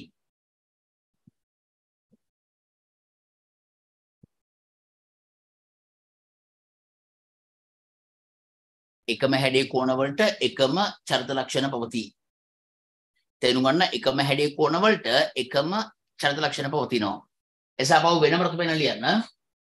එම නිසා ත්‍රිකෝණමිතික සමීකරණ වලට විසඳුම් අනන්තයක් පවතී. එම නිසා ත්‍රිකෝණමිතික සමීකරණ වලට විසඳුම් අනන්තයක් පවතී. ඒකින්ද ත්‍රිකෝණමිතික සමීකරණ වලට විසඳුම් අනන්තයක් තියෙනවා. එම නිසා ත්‍රිකෝණමිතික සමීකරණ වලට විසඳුම් අනන්තයක් පවතී. පස්සේ බලමු අපි ඒවා. ලොකු වැඩේ ඒවා හරි. ත්‍රිකෝණමිතික සමීකරණ ඉගෙන ගන්නේ ත්‍රිකෝණමිතික ප්‍රස්තාරත් කරාට පස්සේ කියන්නේ පාඩමේ අන්තිම පියවර. පාඩමේ අන්තිම පියවරේ දේවල් දැනුම් කතා කරනවා. හරි. දැන් මේ වැඩේත් ඉවරයි. දැන් හොඳට අහගන්න. දැන් කෝණ ගැන ඉගෙනගෙන ඉවරයි ඔබ. දැන් කෝණ ගැන ඉගෙනගෙන ඉවරයි. කෝණ සම්බන්ධයෙන් ඉගෙනගෙන ඉවරයි. එහෙනම් කෝණ හරි දැන් කෝණ කියන මාතෘකාව ඉවරයි. දැන් තමයි ත්‍රිකෝණමිතිය ඉන්න හදන්නේ. ඔන්න බලන්න. දැන් අපි සාමාන්‍යයෙන් කෝණ රේඛාවක දැක්වුවොත් දැන් අපි දන්නවා ධන කෝණ තියෙන්නේ මෙන්න මෙහෙම. මේ තියෙන්නේ අචල L නම් රේඛාවක්. දරහගන්න. මේ අචල L රේඛාවත් එක්ක වාමාවර්තව මයින කෝණ ධන කෝණ වෙනවා. මේ අචල L රේඛාවත් එක්ක දක්ෂිනාවර්තව මයින කෝණ. මේ අචල L රේඛාවත් එක්ක දක්ෂිනාවර්තව මයින කෝණ ඍණ කෝණ වෙනවා. ධන කෝණ සහ ඍණ කෝණ හොඳට අහගන්න. හරිද? දැන් මේ අංශක බිඳුව අංශක 1 මට කියන්න අංශක 1ට විශාලත්වයෙන් සමාන නැත්නම් අංශක 1 කියන කෝණයට සර්ව සම අනිත් ධන කෝණය මොකද්ද? අංශක 361. අංශක 361. එයාට සරසම ඊළඟ එක්කෙනා මොකද්ද? මෙයාට අංශක එකතු කරාම මෙයා ආවා. I අංශක එකට සමාන අංශක 720 720 ඇහෙන්නේ 722 අංශක 722 හරිද? මේ L රේඛාව මේ අංශක 1 එකතු කරාම 360ක් මොකද වෙන්නේ? මෙයාට සර්වසම කෝණයක් අංශක 361 මෙයාට එකතු කරාම අංශක 360ක් කිය දෙන්නේ 722 722 මෙයාට එකතු කරාම අංශක 360ක් 1000 කිය 1080 721ට එකතු කරාම 360ක් මොන මගුලක්ද? 1081යි. මේ ඔක්කොම එකම හැඩයේ කෝණ. පැහැදිලිනේ? රයිට්. දැන් අහගෙන ඉන්න. දැන් මෙන්න මෙහෙම එකක් බා. දැන් අපි මෙන්න මේ කෝණ රේඛාවක දක්වනවා. අන්න බලන්න කෝණ රේඛාවක දක්වන විදිය. අන්න බලමු ගණිත නිර්මාණය විදිය බලන්න. පට්ට ලස්සනයි හරිද? දැන් මම කතා කරලා දෙන පන්ති බලමු මේ පන්තිය. මුලින් කතා කරපු දේවල් තුල තියෙන්න එපයි. අදාළෙන් ආව නම් මුල් කාලේ කරපේවා වීඩියෝ බලන්න. ඒවා බලලා පරම සත්‍ය අවබෝධ කරගන්න. පරම සත්‍ය අවබෝධ කරගත්තොත් විමුක්තිය ලැබෙනවා. පරම සත්‍ය අවබෝධ කරගත්තොත් විතරයි විමුක්තිය ලැබෙන්නේ. නැත්නම් හැමදාම අද බලපං නිගණ්ඨනාථ පුත්තලා තාමත් හෙළුවෙන්නේ. නිගණ්ඨයාගේ පරම්පරාව තාම හෙළුවේ. තාම විමුක්තිය ලැබිලා නැහැ. තේරෙනවද? තාම හෙළුවෙන් ඉන්නවා. දැන් නිගණ්ඨයෙක් බලන්න රුපියල් 10ක්ද කොහෙද ගන්නවා ඉන්දියාවේ. නිගණ්ඨයෙක් බලන්න. ඒ කියන්නේ පරම සත්‍ය තාම අවබෝධ කරගෙන නැහැ. බුදුහාමුදුරුවෝ පරම සත්‍ය දේශනා කරලා අවුරුදු දැන් 2600ක් විතරක් වෙනවා. නිගණ්ඨයා තාම ඉන්නවා හෙළුවේ. විමුක්තිය ලැබිලා නැහැ. තාමත් හෙළුවේ. විමුක්තිය ලැබිලා නැහැ. හරි. ඒකද පරම සත්‍ය අවබෝධ කරගන්න විමුක්තිය ලැබෙනවා. මේ අංශක බිඳුව. හොඳට අහගෙන ඉන්න. දැන් මට කියන්න තාත්වික සංඛ්‍යා රේඛාව අපි සාමාන්‍යයෙන් x අක්ෂය කියලානේ ගන්නෙ. ඇයි මේකට x අක්ෂය කියන්නේ කවුරු ගන්න කෙනෙක් මම පන්ති කියලා දෙනවා. ඇයි මේකට x අක්ෂය දැන් x කියන්නේ මොකද්ද? සියලු තාත්වික සංඛ්‍යා නියෝජනය කරන සාධාරණ කෙනෙක් තමයි x කියන්නේ. ඒක අපි ඒකට x අක්ෂය කියලා කියනවා. සියලු තාත්වික සංඛ්‍යා නියෝජනය කරන සාධාරණ සංඛ්‍යාව තමයි බීජීය සංඛ්‍යාව x. සියලු තාත්වික සංඛ්‍යා නියෝජනය කරන බීජීය සංඛ්‍යාවක් තමයි x. දැන් මෙතන ගත්තොත් මෙතන ඍණ 2. මෙතන ධන 5. එහෙනම් මේ කලාපයේ ඉන්න ඉලක්කම් කොහොමද කියන්නේ? ඍණ 2ට වඩා විශාලයි x කුඩයි 5යි කියලා. එතන මේ x කියන්නේ මොකද්ද? මේ අතර ඉන්න සියලුම සංඛ්‍යා නියෝජනය කරන සාධාරණ සංඛ්‍යාව. මේ x කියන්නේ ඒකට. මේ අතර ඉන්න සියලු තාත්වික සංඛ්‍යා නියෝජනය කරන සාධාරණ එක තමයි x කියලා කියන්නේ. x ට බිඳුව වෙන්න පුළුවන්. x ට 1 වෙන්න පුළුවන්. x ට 1.1 වෙන්න පුළුවන්. 2.1 වෙන්න පුළුවන්. 2.3 වෙන්න පුළුවන්. මේ අතර ඉන්න සියලු සංඛ්‍යා නියෝජනය කරන සාධාරණ සංඛ්‍යා තමයි x කියලා කියන්නේ. ඒ වගේ අවබෝධයක් තියෙන්න ඕනේ දැන් ඈ මම දැන් කතා කරලා තියෙනවා. දැන් බලන්න. දැන් මෙන්න මේ කෝණ මම රේඛාවක දක්වනවා. කෝණ රේඛාවක දක්වනවා. බලන්න මම කෝණ දක්වනවා රේඛාවක. ධන කෝණ ඍණ කෝණ ඉන්නවා. මේ අංශක බිඳුව අංශක 1 අංශක 2 අංශක 3 මේ අංශක 90 කියලා ගමුකෝ අපි. තාවකම අංශක 180. තවන වගේම අංශක 270 මේ ධන කෝණ තනුවක් ගියාම අංශක 360.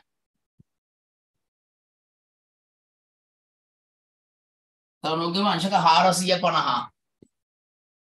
දැන් මෙන්න මෙහෙම අපි කෝණ රේඛාවක දක්වනවා. අංශක 1 2 3 4 5 6 7 8 90 91 92 93 අපි දන්නවා මෙන්න මේ අංශක බිඳුවයි අංශක තුනේ එකම හැඩයේ කෝණ මෙහා සහම එකම හැඩයේ කෝණ අපි රේඛාව කොහොමද දක්වනවා? එතන මේ කෝණ මෙහෙර අනන්තයට විහිදෙනවා. හරි? අනන්තයට විහිදෙනවා. අනන්තයට විහිදෙනවා. මම පොඩ්ඩක් කැමරේට විතර හරවන්නම්. එතකොට ලේසි තා පොඩ්ඩක් අඳින්න. හරියට තේරුම් අරගන්න. හරි? හරියට තේරුම් අරගන්න. පුංචි වැඩ.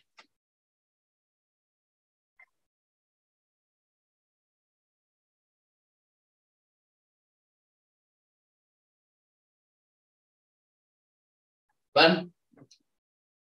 පට්ට ලස්සන වැඩ ඈ. පොඩ්ඩක් එහෙම නෙවෙයි. මේ 450.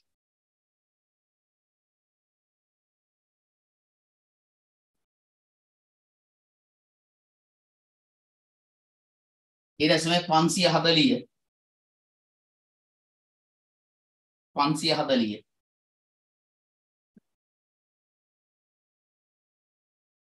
630.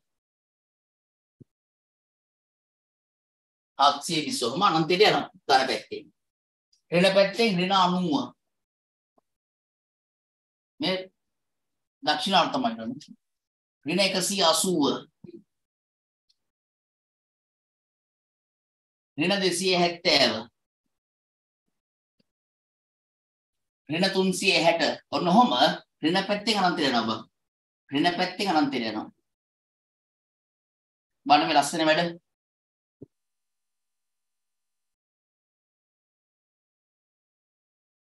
ඍණ 360.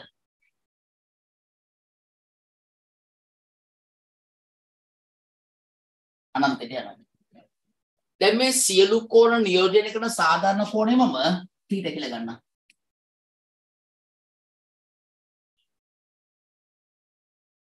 ඔන්න කෝණ දැක්වෙන රේඛාව. මේ තියෙන්නේ කෝණ දැක්වෙන රේඛාව. දැන් අපි කෝණ සම්බන්ධයෙන් 100% ඉගෙනගෙන මේ කෝණ රේඛාවක දක්වන්න පුළුවන්. ලියන්න කෝණ රේඛාවක දක්වමු. දක්වන්න ආකාරය. කෝණ රේඛාවක දක්වමු. කෝණ රේඛාවක දක්වමු.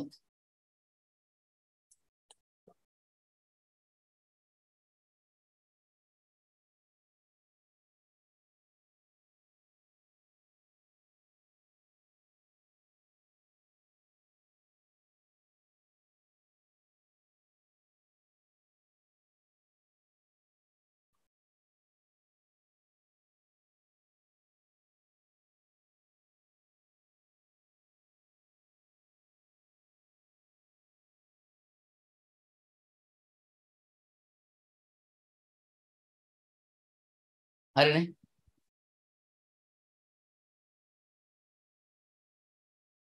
කෝණ රේඛාවක දක්වමු. දන්න කෝණ රේඛාවක දක්වුවා. හරි ඊට පස්සේ මේ තියෙන තාත්වික සංඛ්‍යා රේඛාව. දැන් මේ තියෙන තාත්වික සංඛ්‍යා රේඛාව. මේ තාත්වික සංඛ්‍යා රේඛාව.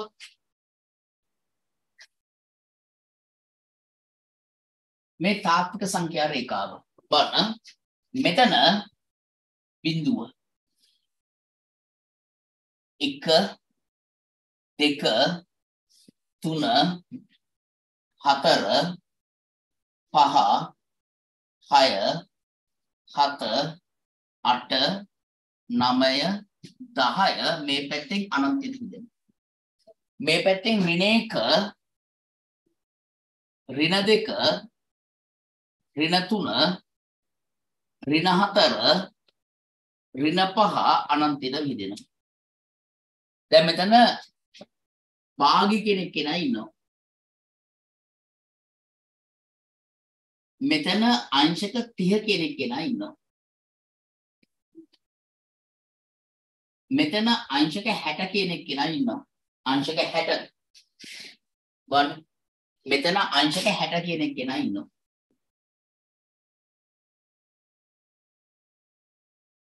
මෙතන භාගී. දැන් හොඳට අහගෙන ඉන්න. දැන් මිනිස්සුන්ට ඊට පස්සේ වුණා කෝණ සහ තාත්වික සංඛ්‍යා අතර සම්බන්ධතාවය ගොඩනගන්න. දැන් මිනිස්සුන්ට වුණා කෝණ සහ තාත්වික සංඛ්‍යා අතර සම්බන්ධතාවය ගොඩනගන්න. තේරුණාද? මිනිස්සුන්ට අවශ්‍යතාවයක් මිනිස්සු මාන අවශ්‍යතාවයක් නේ තියෙන්නේ. හරිද? දැන් මිනිස්සුන්ට අලුත් දේවල් හොය ඉස්සරට යනවා පට්ට අවශ්‍යතාවයන් තියෙන්නේ. දැන් මිනිස්සුන්ට අවශ්‍යතාවයක් වුණා කෝණ සහ තාත්වික සංඛ්‍යා අතර සම්බන්ධතාවයක් ගොඩනගන්න. කෝණයි තාත්වික සංඛ්‍යයි අතර සම්බන්ධතාවයක් ගොඩනගන්න ඕන වුණා. තේරුණාද? කෝණ සහ තාත්වික සංඛ්‍යා සම්බන්ධ කරන මාධ්‍යයක් ඕන වුණා.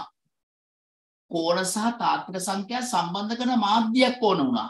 අන්න ඒ මාධ්‍ය තමයි ත්‍රිකෝණමිතිය කියලා කියන්නේ. කෝණ සහ තාත්වික සංඛ්‍යා සම්බන්ධ කරන මාධ්‍යයට අපි කියන ත්‍රිකෝණමිතිය කියලා. ඔයගොල්ලෝ ත්‍රිකෝණමිතිය වගුවරන් බලන්න අංශක 30 කියන එක්කෙනාගේ සයින් අංශක 30 භාගයයි. බලන්න අංශක 30 සහ භාගය සම්බන්ධ කරනවා මේ දෙන සම්බන්ධ කරනවා සයින් කියන එක්කෙනාගේ සයින් 30 භාගයයි බා. සයින් අංශක 30 සමානයි භාගයයි. කොස් අංශක 60 සමානයි භාගයයි නේ.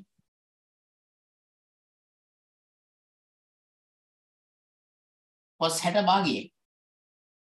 මේ කෝණ සහ තාත්වික සංඛ්‍යා සම්බන්ධ කරනවා. තේරුණාද? මෙතන ඉන්නවා අංශක 45.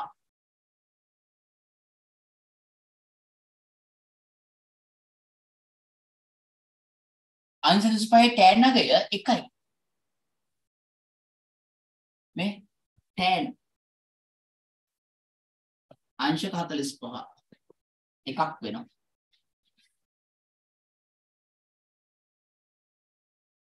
කෝණ සහ තාත්වික සංඛ්‍යා සම්බන්ධ කරන මාධ්‍ය ත්‍රිකෝණමිතිය. අපි දැන් sin cos tan කියලා අපි දැන් ඉගෙන ගන්න යන්නේ. ඒ අපිට ඉගෙන ගන්නවා. අපි ඔය දැන් ඉගෙන ගන්න යන්නේ. හරි? කෝණ සහ තාත්වික සංඛ්‍යා සම්බන්ධ කරන මාධ්‍ය මේ sin cos tan කෝණ සහ තාත්වික සංඛ්‍යා සම්බන්ධ කරන මාධ්‍යයට අපි කියනවා ත්‍රිකෝණමිතිය කියලා. කෝණ සහ තාත්වික සංඛ්‍යා සම්බන්ධ කරන මාධ්‍ය ත්‍රිකෝණමිතිය. කෝණයි තාත්වික සංඛ්‍යයි සම්බන්ධ කරන මාධ්‍ය තමයි ත්‍රිකෝණමිතිය. ත්‍රිකෝණමිතිය මේ මැදින් තමයි ගේම ගහන්නේ. අඳින්න මේ දෙකම.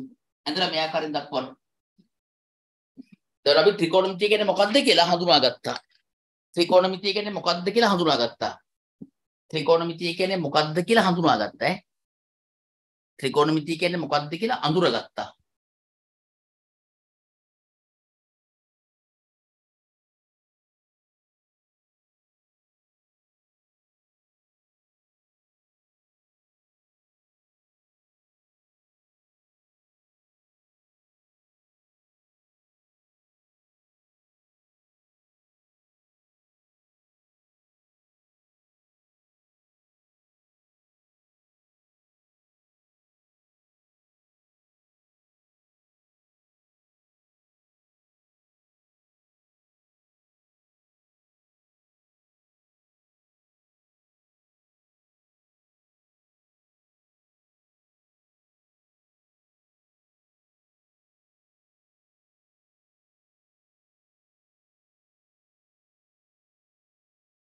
ඇඳලා ලියලා ඉවරතුසන්.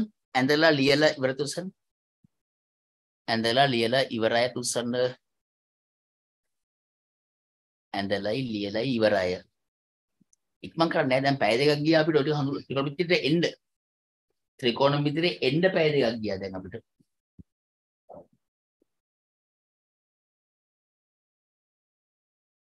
ත්‍රිකෝණමිතිය දක්වා එන්න පැය දෙකයි විනාඩි 10ක් ගිහලා දැන්.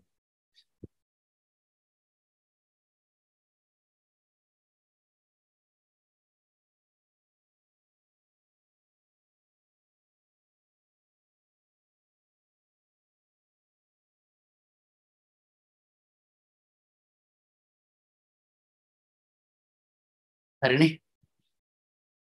දැන් මෙන්න ලියන්න රත්පැන ලියන්න. කෝණ සහ තාත්වික සංඛ්‍යා සම්බන්ධ කරන මාධ්‍ය ත්‍රිකෝණමිතිය වේ. කෝණ සහ තාත්වික සංඛ්‍යා සම්බන්ධ කරන මාධ්‍ය ත්‍රිකෝණමිතිය වේ. කෝණ සහ තාත්වික සංඛ්‍යා සම්බන්ධ කරන මාධ්‍ය ත්‍රිකෝණමිතිය නම් වේ. කෝණ සහ තාත්වික සංඛ්‍යා සම්බන්ධ කරන මාධ්‍ය ත්‍රිකෝණමිතිය නම් වෙයි.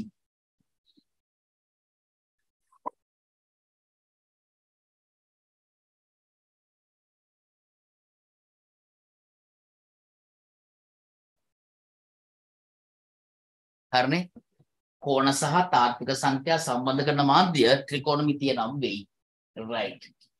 දැන් තමයි අපි ත්‍රිකෝණමිතිය පටන් ගන්න යන්නේ. දැලෙන මාතෘකාව ත්‍රිකෝණමිතිය කියලා. දැන් කියන මාතෘකාව ත්‍රිකෝණ. දැන් තමයි අපි පාඩම් පටන් ගන්න. දැන් මාතෘකාව ලියන්න ත්‍රිකෝණමිතිය. ඔන්න ත්‍රිකෝණමිතියට ආවා දැන්. පැය 2 විනාඩි 15ක වගේ ගමනකට පස්සේ අපි ත්‍රිකෝණමිතියට ආවා. ත්‍රිකෝණමිතිය. ප්‍රධාන මාතෘකාව ත්‍රිකෝණමිතිය.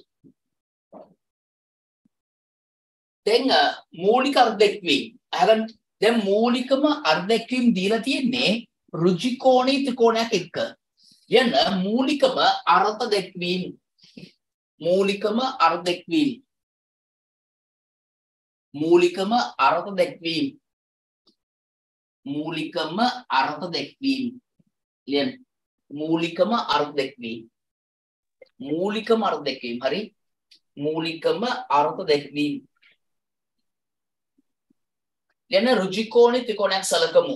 ඍජුකෝණී ත්‍රිකෝණයක් සලකමු. ඍජුකෝණී ත්‍රිකෝණයක් සලකමු. මූලිකම අර්ථ දැක්වීම.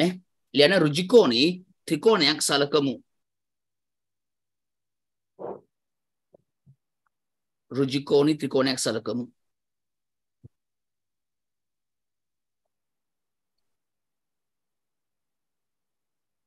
දැන් හරියට තේරුම් ගන්න හරි. නිවැරදිවම තේරුම් ගන්න ඕනේ.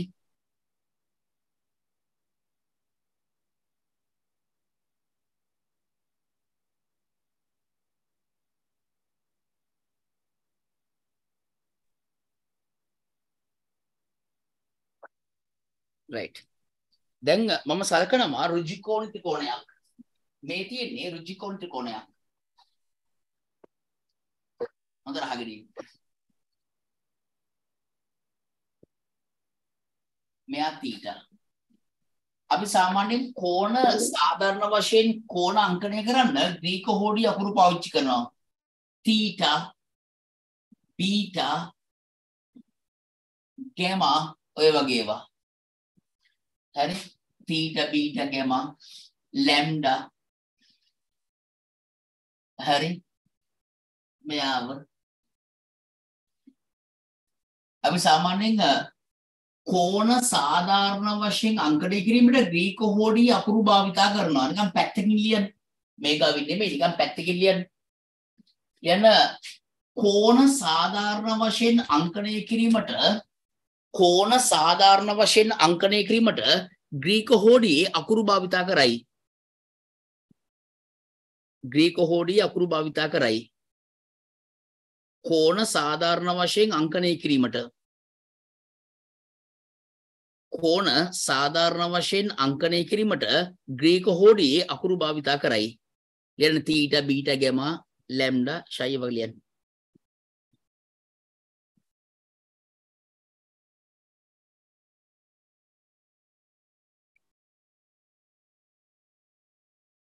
තීටා බීටා ගැමා ලැම්ඩා ෂයි වගේ පාවිච්චි කරන අපි කෝණ සාධාරණ වශයෙන් අංකණය කරන්න. මෙයා නුම. දැන් මම හිතනවා මෙන්න මේ දිග x කියලා මේ දිග y කියලා මේ දිග z කියලා. දැන් මේවා අර්ථ දැක්වීම. හරි. අර්ථ දැක්වීම බලන්න. මෙන්න මේ කෝණයේ සයිනය. මෙන්න මේ කෝණයේ සයිනය sin θ. මෙන්න මේ කෝණයේ සයිනය වෙන බලන්න sin θ. අපි අර්ථ කරනවා ඍජුකෝණ ත්‍රිකෝණ එක මෙන්න මේ ශීර්ෂ කෝණය තියෙන මෙයාට සම්මුඛ පාදයේ මේ තියෙන්නේ. මේ තියෙන්නේ සම්මුඛ පාදය. මේ තියෙන්නේ බද්ධ පාදය. මේ තියෙන්නේ කර්ණය. ඒවා දන්නවනේ. සම්මුඛ පාදය, බද්ධ පාදය, කර්ණය. ඔගොල්ලෝ සාමාන්‍යයෙන් දන්නවා sin θ කියන්නේ කෝණයක sin වගේ මේ කෝණයේ sin එක sin θ කියන්නේ සම්මුඛ පාදයේ බෙදීම කර්ණය. සම්මුඛ පාදය බෙදීම කර්ණය. මේ sin θ සම්මුඛ පාදයේ බෙදීම කර්ණය. මේක අර්ථ දැක්වීම මූලික අර්ථ දැක්වීමක්. ඍජුකෝණී ත්‍රිකෝණයක් හා සම්බන්ධිත මූලික අර්ථ දැක්වීමක්. මේක ඍජුකෝණ ත්‍රිකෝණයක් වෙන්නම ඕනේ. මේක අර්ථ දැක්වීමක්. මේක ගණිතයේ අධිපති දෙවියන් වහන්සේගේ නියමයක්. මේක ගණිතයේ අධිපති දෙවියන් වහන්සේගේ නියමයක්. sin θ සම්මුඛ පාදයේ බෙදීම කර්ණය. පොඩි කාලේ දන්න දෙයක්. sin sin සම්මුඛ පාදයේ බෙදීම කරණය. මේ කෝණේ cosගේ cos theta. බද්ධ පාදයේ බෙදීම කරණය. බද්ධ පාදයේ බෙදීම කරණය. බද්ධ පාදයේ බෙදීම කරණය. tan theta සම්මුඛ පාදයේ බෙදීම බද්ධ පාදයේ. හරිනේ? බලන්න sin theta කියන්නේ සම්මුඛ පාදය බෙදීම කරණය. කරණය බම ලියනවා. cos theta කියන්නේ බද්ධ පාදයේ බෙදීම කරණය. tan theta කියන්නේ සම්මුඛ පාදයේ බෙදීම බද්ධ පාදය. ඉස්සරහ ක්ලාස් යන කාලේ පොඩි කාලේ ඉස්කෝලේ ගුරුවරයෙක් අපිට කියලා තියෙනවා. එතන බුදු කරේ අපි සීලවර්ධන කියලා මැඩම් කෙනෙක් ඉගෙනන්නේ. එයා මට අපිට කියලා තියෙනවා පන්තිරේ කියලා තියෙනවා ත්‍රිකෝණමිති කරද්දී සක sin බක cos සබ tan කියලා. ඒ අපිට මතක තියාගන්න කවියක් වගේ කිව්වා ඒක. සක sin බක cos සබ tan සක සම්මුඛ පාද වේදීම කරණය. සක sin බක cos බද්ධ පාද වේදීම කරණය. සබ tan සම්මුඛ පාද වේදී බද්ධ පාදේ. දැන් මේක ගණිතයට අධිපති දෙවියන් වහන්සේගේ නියමය බා. මේ තමයි ගණිතයට අධිපති දෙවියන් වහන්සේගේ නියමය. එයා කියනවා බන කෝණේ සයින්ගේ සම්මුඛ පාදයේ බෙදීම කරණය. කොස්සගේ බද්ධ පාදයේ බෙදීම කරණය. තැනගේ සම්මුඛ පාදයේ බෙදීම බද්ධ පාදය. මෙන්න මේ කෝණේ සයිනය, කෝසයිනය, ටැන්ජනය, සයිනය, කෝසයිනය, ටැන්ජනය. සයින් මෙන්න මේ කෝණේ සයිනය සම්මුඛ පාදයේ බෙදීම කරණය. මේ කෝණේ කෝසයිනය බද්ධ පාදයේ බෙදීම කරණය. මේ කෝණේ ටැන්ජනය සම්මුඛ පාදයේ බෙදීම බද්ධ පාදයේ. හරිනේ? ලියාගන්නකො. ඒ කාලේ තින්දැති විවිධ ප්‍රශ්න තියෙන පොරවල් වල ඉදිරිපත් කරලා පස්සේ ඔය දිනේ මූලික කර දෙකීම ඔය දිනේ මූලික කර දෙකීමක් ගණිතයට අධිපති දෙවියන් වහන්සේගේ නියමයක්. ගණිතයට අධිපති දෙවියන් වහන්සේගේ නියමයක් ඈ.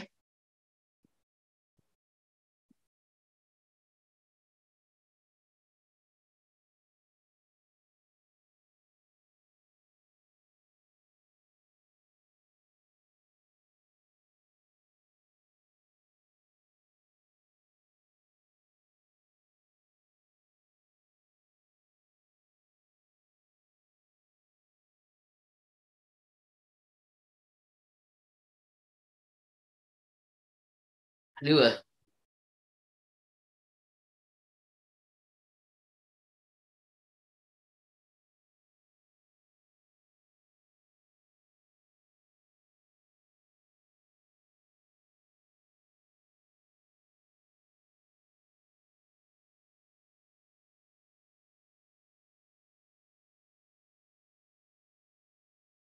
හරිනේ? රයිට්. දැන් කට්ටියකින් පස්සේ ප්‍රශ්න අහන්න ඇති. කර්ණය බෙදීම සම්මුඛ පාදයේ මොකද්ද?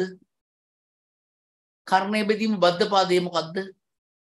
බද්ධ පාදයේ බෙදීම සම්මුඛ පාදයේ කියන්නේ මොකද්ද? ඒ වගේ විකාර ප්‍රශ්න අහන කට්ටිය ඉන්නේ මම දෙකම කරාට පස්සේ ඒ දෙවෙනි වහන්සේ ආයි තියෙනකන මේ වගේ ප්‍රශ්න දෙන කට්ටියට මෙන්න මෙහෙම කියමු කියලා මෙන්න මෙහෙම කියනවා. අනබන්න දැන් sin සමානයි x බෙදීම ඉසෙන්නේ සම්මුඛ පාදයේ බෙදීම සම්මුඛ පාදයේ බෙදීම කර්ණයනේ. මේ කෝණේ සයිනය. දැන් මේක අර දැක්වීමක්. මෙන්න මේ කෝණයේ සයිනය. කෝණයේ සයිනය සම්මුඛ පාදයේ බෙදීම කර්ණය.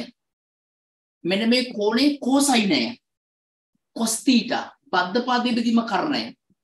මේ කෝණයේ ටැන්ජනය සම්මුඛ පාදයේ බෙදීම බද්ධ පාදයේ. පැහැදිලිනේ? sin theta සම්මුඛ පාදයේ බෙදීම කර්ණය. cos theta බද්ධ පාදයේ බෙදීම කර්ණය. tan theta සම්මුඛ පාදයේ බෙදීම බද්ධ පාදයේ. right. දැන් ඊට පස්සේ ගණිතයට අධිපති වෙනස මෙහෙම දෙයක්ත් කරනවා බා. දැන් මෙයාගේ හරයේ තියෙන එකනේ එයා කියනවා 1ට sin theta කියලා කියන්නේ. 1ට sin theta කියන්නේ cosec theta. cosec theta. 1ට sin theta කියන්නේ cosec theta. 1ට cos theta කියන්නේ sec theta. ඒ කියන්නේ tan theta කියන්නේ cot theta.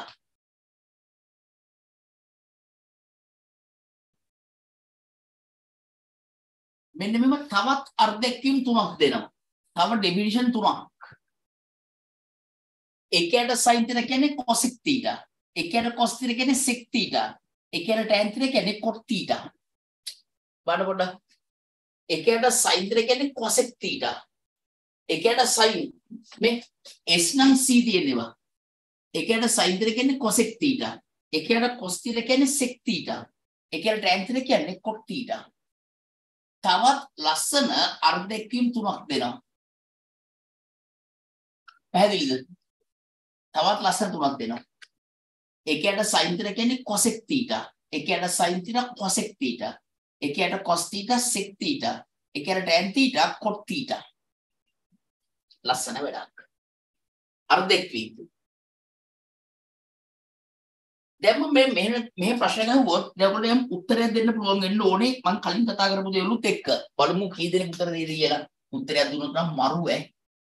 උත්තරයක් දුන්නොත් නම් අයි කියලා වැඩක් නැහැ. මට කියන්න දැන් සම්මුඛ පාදයේ බෙදීම කර්ණය කියලා කියන්න එපා. sin theta කියන්නේ මොකක්ද? දැන් කියන්න එපා sin theta කියන්නේ සම්මුඛ පාදයේ බෙදීම කර්ණය කියලා. වෙන උත්තරයක් දෙන්න. sin theta කියන්නේ මොකක්ද? sin theta කියන්නේ මොකක්ද? උත්තරයක් දෙන්න. theta. ඇහෙන්නේ නැව. එකයට cosec theta. වෙන උත්තරයක් දෙන්න. වෙන උත්තර දෙන්න. ඒකට cosec theta කියන්නත් එපා. සම්මුඛ පාදයේ බෙදීම කර්ණය කියන්නත් එපා. cosec theta ගේ ඍණාගේ cosec theta ඍණාගේ ඒ මොකද? theta ගේ sin අගේද? මම අය sin theta කියන්නේ මොකද්ද කියලා. theta ගේ sin අගය කියන්නේ මොකද්ද? sin theta කියන්නේ මොකද්ද කියලා මම අහන්නේ. ඕකේ. මේ theta කියලා කෝණයක් අරගෙන අපි ඕන තරම් මේ එක එක ප්‍රමාණවල මේ ත්‍රිකෝණ ඇන්දර පස්සේ ඒ ත්‍රිකෝණවල මේ සම්මුඛ පාදය කර්ණයෙන් බෙදුවම එන්නේ මේ sin theta වල අගය. ඔතනද මම කිව්වේ sin theta කියන්නේ සම්මුඛ පාදයේ විදිහට කර්ණ කියලා කියන්න එපා කියලා. ඔයා ඒක වෙන වචන ගොඩකුත් එක එකම කිව්වා. වෙන වචන ගොඩක් එක්ක ඔයා ඒකම කිව්වා. යම් කෝණයක අගය තාත්වික සංඛ්‍යාවලින් යම් කෝණයක අගය තාත්වික සංඛ්‍යාවලින්. මේක ඒකේ පොඩි එක්ස්පීරියන්ස් නැති අර ආධුනික භාවයේ වැඩි ඒ උත්තරේ. ඒ උත්තරේ ආධුනික භාවයේ වැඩි.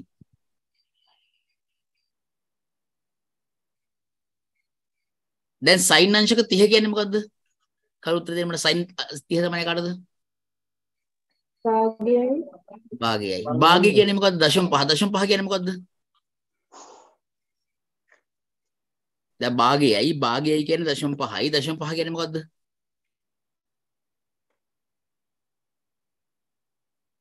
තාත්වික සංඛ්‍යාවක්. තාත්වික සංඛ්‍යාවක්. එහෙමනම් ඕනම කෝණයක sin එක කියන්නේ තාත්වික සංඛ්‍යාවක්.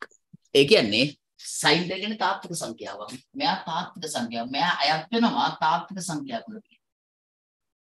බලන්න දැන් sin කියන්නේ සම්මුඛ පාදයේ බෙදීම කර්ණය. cos කියන්නේ බද්ධ පාදයේ බෙදීම කර්ණය. tan කියන්නේ සම්මුඛ පාදයේ බෙදීම බද්ධ පාදය. සාමාන්‍ය ප්‍රතිකරණය. තව අර්ධකීම එකයට sin කියන්නේ cosec theta.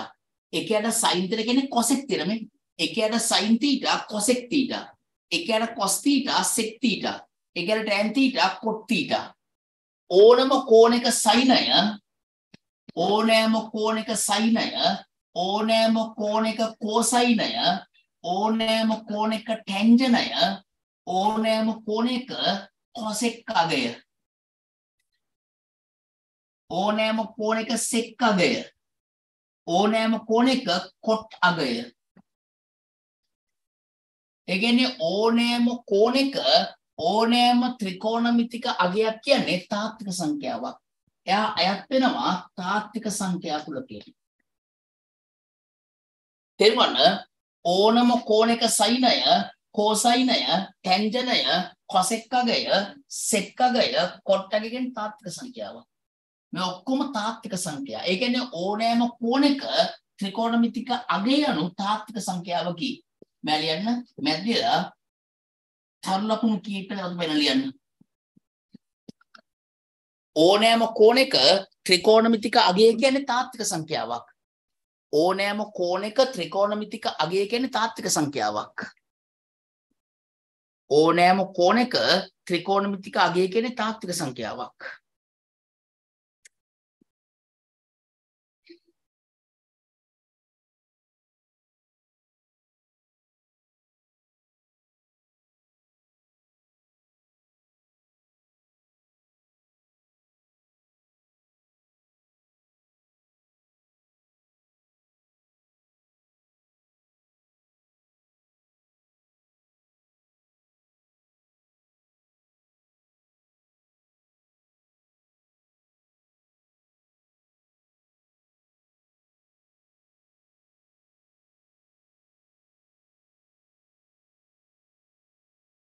හරිද?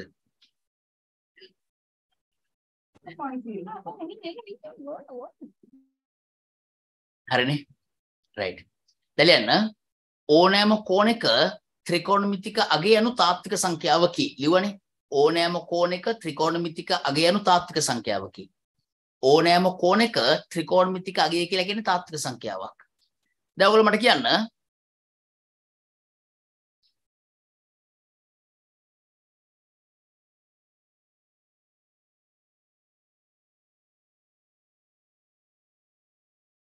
දැන් වෙනම ලියන්න. දැන් මෙහෙම දෙයක්. දැන් ඔයගොල්ලෝ මට ඉස්සර මේක මට කියන්න තාත්වික සංඛ්‍යාවලදී අපිට දර්ශක නීති පාවිච්චි කරන්න පුළුවන්. තාත්වික සංඛ්‍යාවලදී අපිට දර්ශක නීති පාවිච්චි කරන්න පුළුවන්. දර්ශක නීති. තාත්වික සංඛ්‍යාවලදී අපිට දර්ශක නීති පාවිච්චි කරන්න පුළුවන්. එහෙනම් ඕනෑම කෝණයක ත්‍රිකෝණමිතික අගය තාත්වික සංඛ්‍යාවක් නිසා බලන්න දැන් අපිට තාත්වික සංඛ්‍යාවලදී දර්ශක නීති පාවිච්චි කරලා දර්ශක නීති වළංගු වෙන්නේ තාත්වික සංඛ්‍යාවලට විතරයි. දර්ශක නීති වළංගු වෙන්නේ තාත්වික සංඛ්‍යාවලට. එහෙමනම් තේරුණාද? ඕනම කෝණයක ඕනෑම ත්‍රිකෝණමිතික අගයක් කියන්නේ තාත්වික සංඛ්‍යාවක්නේ.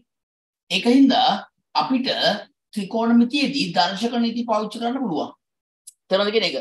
දර්ශක නීති භාවිත කළ හැක්කේ තාත්වික සංඛ්‍යාවලට විතරයි.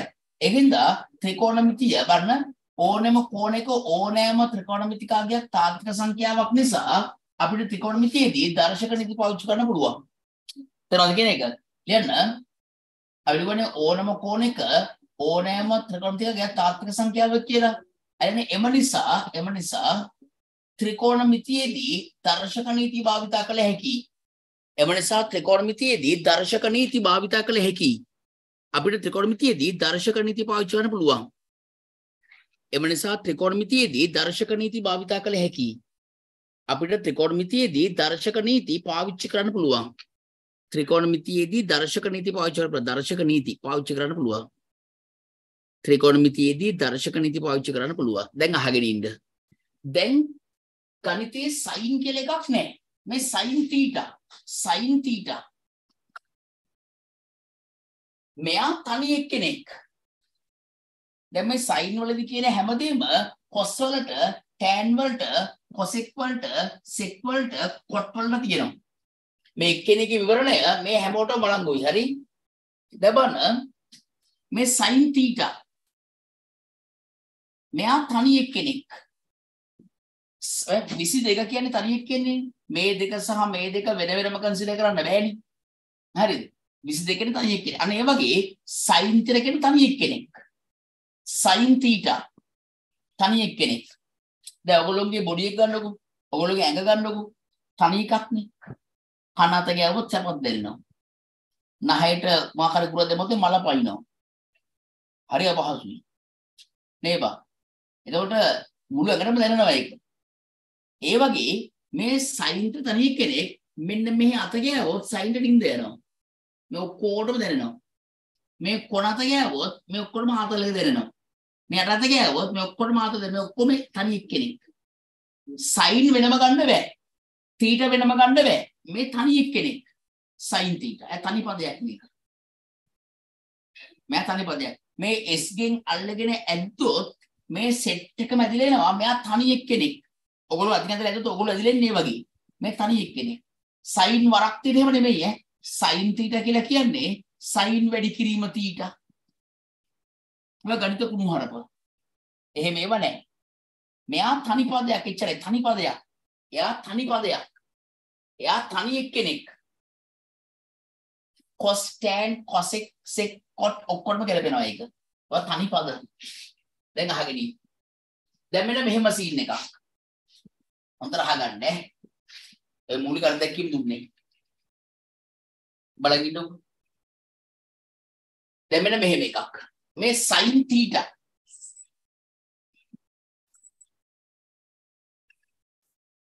වැඩි කිරීම sin θ වැඩි කිරීම sin θ බං දැන් sin θ කියන්නේ මෙයාගේ බලය එකයි නේ sin θ කියන්නේ මෙයාගේ බලය එකයි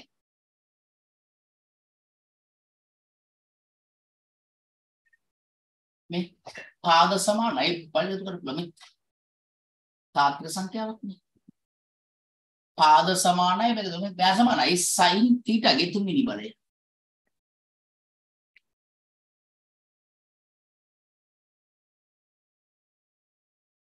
දැන් ඔළුවම කැතයි බා. කොහොමද ඔළුවම කැතයි කියලා හිතනවා කට්ටියට. දැන් ගණිතේට අධිපති දෙවියන් වහන්සේට දැන් කැතයි කියලා හිතනවා ඔක. කැතයි අප්පා. හරිම කැතයි කියලා කැතයි. මොකද ගණිතේ කරන කට්ටිය කැමති ලස්සනට. ලස්සනට ලස්සන කරලා ගන්නවා. ලස්සන නැත්නම් ලස්සන කරලා ගන්නෝනේ බා. නැත්නම් හැංගීම් පහළ වෙන්නේ. කැතර තියෙද්දි හැංගීම් පහළ වෙන්නේ. ඒ හින්දා මෙයා ලස්සන මෙහෙම ලියනවා.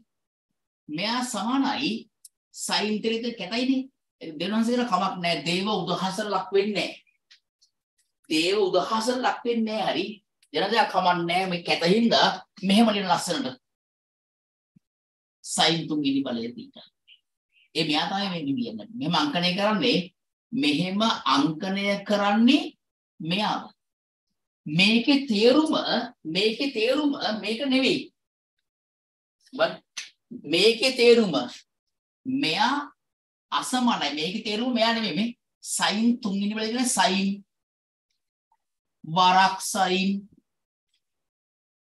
sin θ එහෙම එකක් නෙමෙයි මේක මෙහෙම කැතින්දා මෙහෙම අංකණය කරනවා කොහොම නෙමෙයි කොහොම අදහසක් නැහැ ඒකේ මට කියන්න sin 4 වෙනි බලය කියන්නේ මොකද sin θ වරක් sin θ වරක් sin θ වරක් sin θ 1 2 3 4 sin 4 වෙනි බලය තියෙන කියලා කියන්නේ. ඔයගොල්ලෝ දන්නවා 1යට a ගේ පස්වෙනි බලය කියන්නේ a ගේ ඍණ 5 බලයනේ. අන්න ඒ වගේ 1යට sin 4 වෙනි බලය කියලා හිටියොත් මා සමානයි මොකද? sin θ ගේ ඍණ 4 වෙනි බලය. සාමාන්‍යයෙන් මේ වගේවත් ත්‍රිකෝණෙදි ලියවෙන්නේ නැහැ බා. ඔය දර්ශනෙදි පාවිච්චි කරන්න පුළුවන්. හැබැයි මේ වගේම ත්‍රිකෝණෙදි ලියවෙන්නේ නැහැ. අපි මෙහෙම ධන දර්ශකව තියෙන කෙනෙක් ඍණ දර්ශක ලියනවා කියලා ඔහොම ලිවීමක් කරන්නේ නැහැ. මේක හරි. හැබැයි මේවා පැට්‍රිකලි හම්බ වෙන්නේ නැහැ. මේ ඍණ බලත් එක්ක ත්‍රිකෝණමිතික පද අපිට හම්බ වෙන්නේ නැහැ පැට්‍රිකලි. අපිට ස්වභාවිකව හම්බ වෙන්නේ නැහැ හරි. හැබැයි මෙහෙම ලියන්න පුළුවන් නේ අවුලක් නැහැ නේ. මෙයා ලියන්න මේක හරි සාමාන්‍යයෙන් පාවිච්චි වෙන්නේ නැහැ. සමහර සම්මත දේවල් තියෙනවා පාවිච්චි වෙන්නේ නැති. සමහර සම්මත දේවල් තියෙනවා පාවිච්චි වෙන්නේ නැති.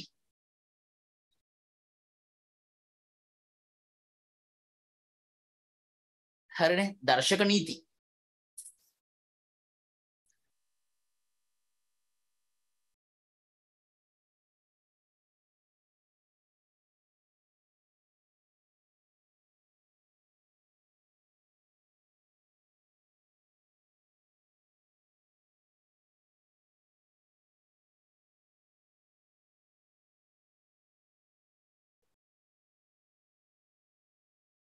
හරිනේ දවන දැන්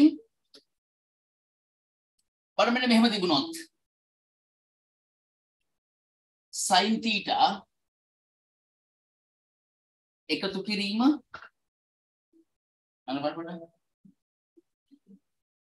බලන්න sin theta එකතු කිරීම sin theta එකතු කිරීම sin theta කියන්නේ 3යි sin theta සමජාතීය පද ආකලනය කරන්න පුළුවන් මේ 2යි sin alpha ඍණ 7යි sin alpha ධන sin alpha තිබ්බොත් මෙයා සහ මෙයා ඍණ 5යි sin alpha ඍණ 4යි sin alpha අන්න ඔහොම ලියවෙනවා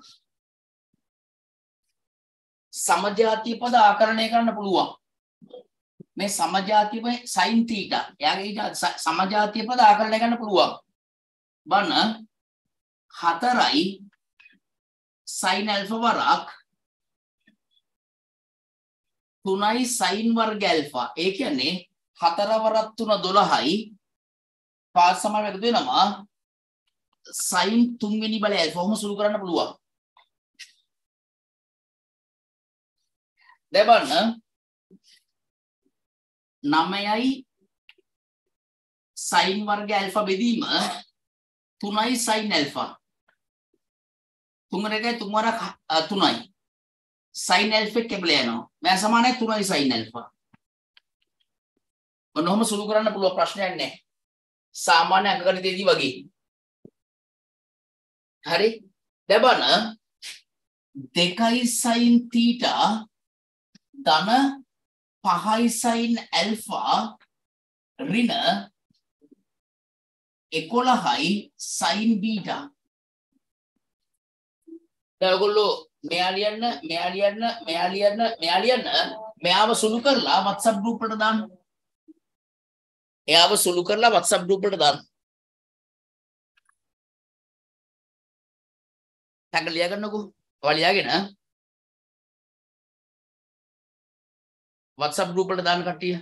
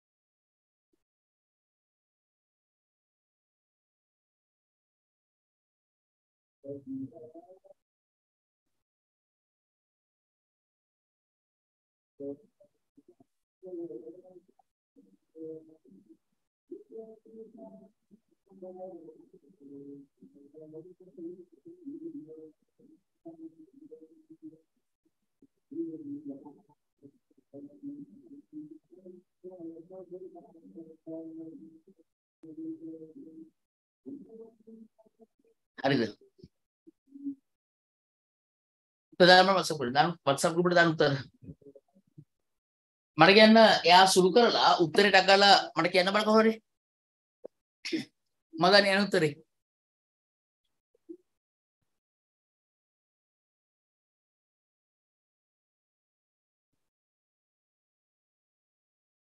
මොකද නේ උත්තරේ ටක් ගාලා කියන්න ඒ උත්තරේම නේ ඒ උත්තරේ සුළු කරන්න පුළුවන්ද බැරිද බෑද ත්‍රිකෝණමිතික අනුපාත වෙනස්නේ කෝණ අසමජාතීය පද ආකලනය කළ නොහැකි මේවා අසමජාතීය පද දැන් මේවා අසමජාතීයයි මෙයා සහ මෙයා සමාන නැහැ අසමජාතීයයි අසමජාතීය පද ආකලනය කළ නොහැකි එතන අසමජාතීය පද ආකලනය කළ නොහැකි අසමජාතීය පද ආකලනය කළ නොහැකි කියන්නේ අසමජාතීය පද ආකලනය කළ නොහැකි අසමජාතීය පද ආකලනය කරන්න බෑ සුළු කරන්න බෑ ඒක හින්දා අසමජාතීය පද ආකලනය කළ නොහැකි ලියන්න ඒවා අසමජාතීය පද මට කියන්න මේක sin 4 වෙනි බලය ඇල්ෆා වැඩි කිරීම sin පස්වෙනි බලය 2 ඇල්ෆා. මට කියන්න සුළු කරන්න පුළුවන්ද සුළු කරන්න බැරිද? මයික් ඔන් කරලා කියන්න. සුළු කරන්න පුළුවන්ද බැරිද? බෑ සර්. ඒ හේතුව සර් අතන 2 ඇල්ෆා නේ තියෙන්නේ කොහොමද? අසමජාතිය පදනේ. දර්ශක වැඩි කිරීමේදී පාද සමාන නැහැ. මෙතන තියෙන්නේ sin alpha ගේ 4 වෙනි බලය වැඩි කිරීම sin 2 alpha ගේ 5 වෙනි බලය. පාද සමාන නැහැ නේද? දර්ශක නීති භාවිත කරන්න බෑ සුළු කරන්න බෑ. ලියන්න සුළු කර නොහැකි. පාද අසමාන නිසා. සුළු කර නොහැකි පාද අසමාන නිසා. සුළු කර නොහැකි පාද අසමාන නිසා. පාද අසමාන බ සුළු කරන්න බෑ. දර්ශක නීති භාවිත කරන්න බෑ. දර්ශක නීති භාවිත කරන්න බෑ. දර්ශක නීති භාවිත කරන්න බෑ.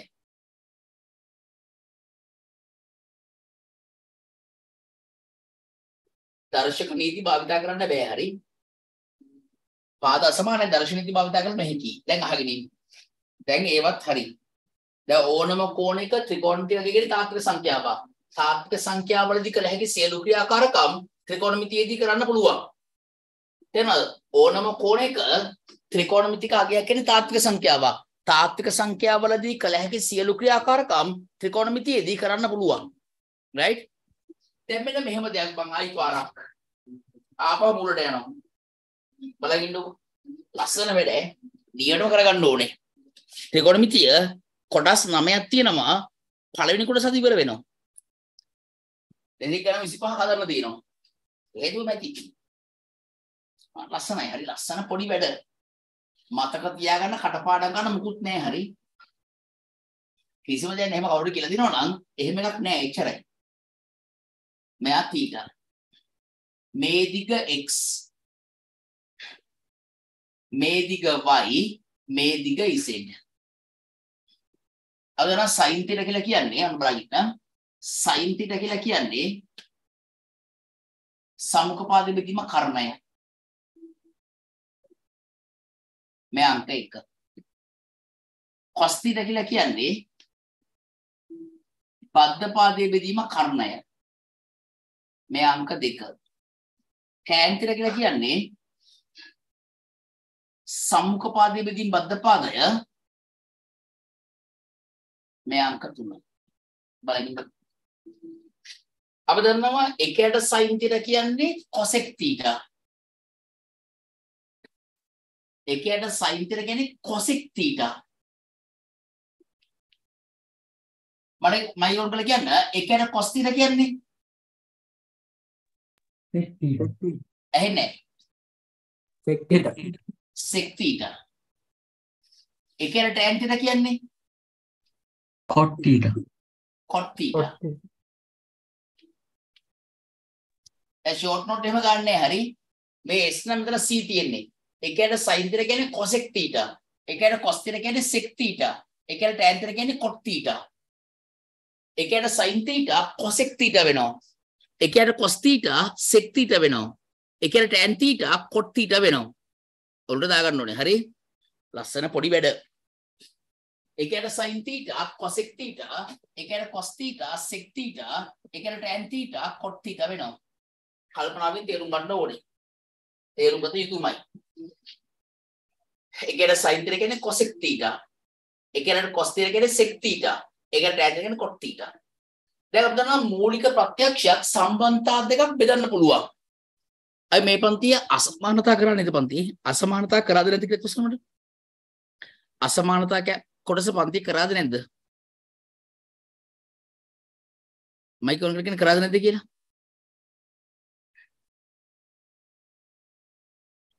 මයික් එක ඔන් කරලා කියන්න අසමානතා පන්තියේ කරාද නැද්ද? කරා. පන්තියේ කරා. හරි. අසමානතා කරා.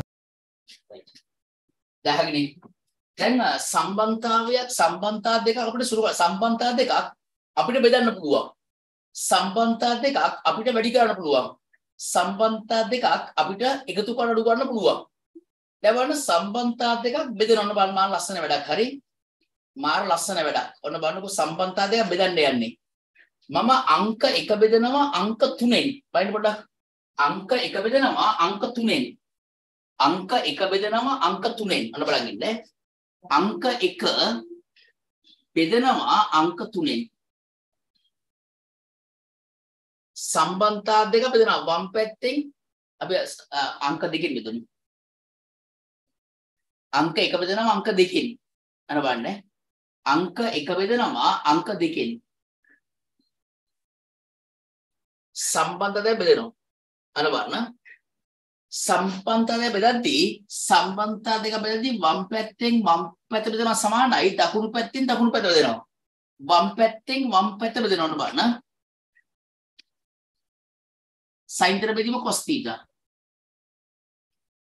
සම්බන්ධතා දෙකක් බෙදිය හැකි සම්බන්ධතා දෙකක් බෙදන්න පුළුවන් මම අංක 1 බෙදනවා අංක 2කින් සම්බන්ධතා දෙකක් බෙදනවා කියන්නේ වම් පැත්තෙන් වම් පැත්ත බෙදනවා සමානයි දකුණු පැත්තෙන් දකුණු පැත්ත බෙදනවා මෙයාගේ දකුණු පැත්ත මට කියන්න x බෙදීම z කියන්නේ මොකද්ද බං x බෙදීම z කියන්නේ x වැඩි කිරීම 1යට z කියන එකනේ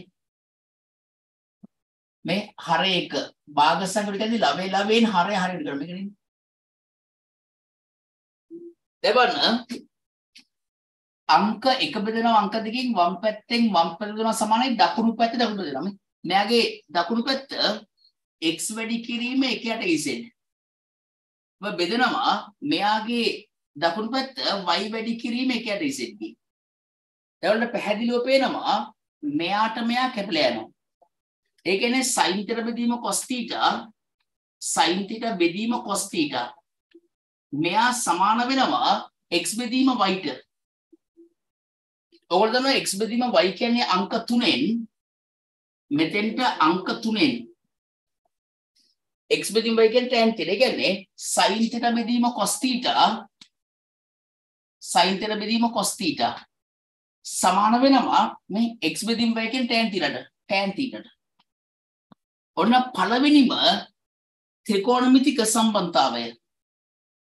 පට්ට හැඩයි නිකන් කරමුකෝ. ලියන්න ඕනද නේද? පොඩි වැඩක්. තේරුම් ගන්න ඕනේ. sin θ බෙදීම cos θ සමානයි tan θ ට. sin θ බෙදීම cos θ සමාන වෙනවා tan θ ට. sin θ බෙදීම cos θ සමාන වෙනවා tan θ ට. sin θ බෙදීම cos θ සමානයි tan θ. දැන් ඒක අහලා දෙනවා ත්‍රිකෝණමිතිය ගණනේ පොත් මොනවද? මුකුත් ගන්න එපා. ඉස්සෙල්ලාම උගන්නනකන් ඉන්න. මුකුත් ගන්න එපා. ඉස්සෙල්ලාම උගන්නනකන් ඉන්න.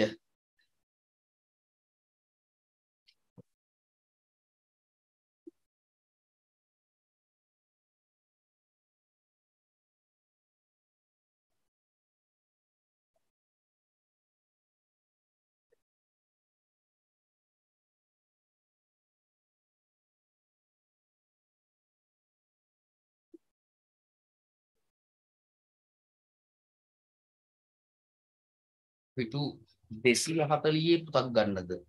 අර මොනවද මේ ප්‍රශ්න? පිටු 240 පුතක්. තම මන්නම් ගන්නේ ඔය පොඩි පොතක් අරගත්තම ලේසි. පාඩම් ගන්න ලේසි, අතේ තියා ගන්න ලේසි. එතන half sheets එක ගන්න ලියලා අමුණුවත් ඒත් කමක් නැහැ. පොතේ මේ ලස්සන තියෙනෝනේ මේවා උඩ යන්න යෝනේ. මොන්ටිසෝරි වගේ ළමයි සමහර ළමයි. මොන්ටිසෝරියක් කරනවා වගේ.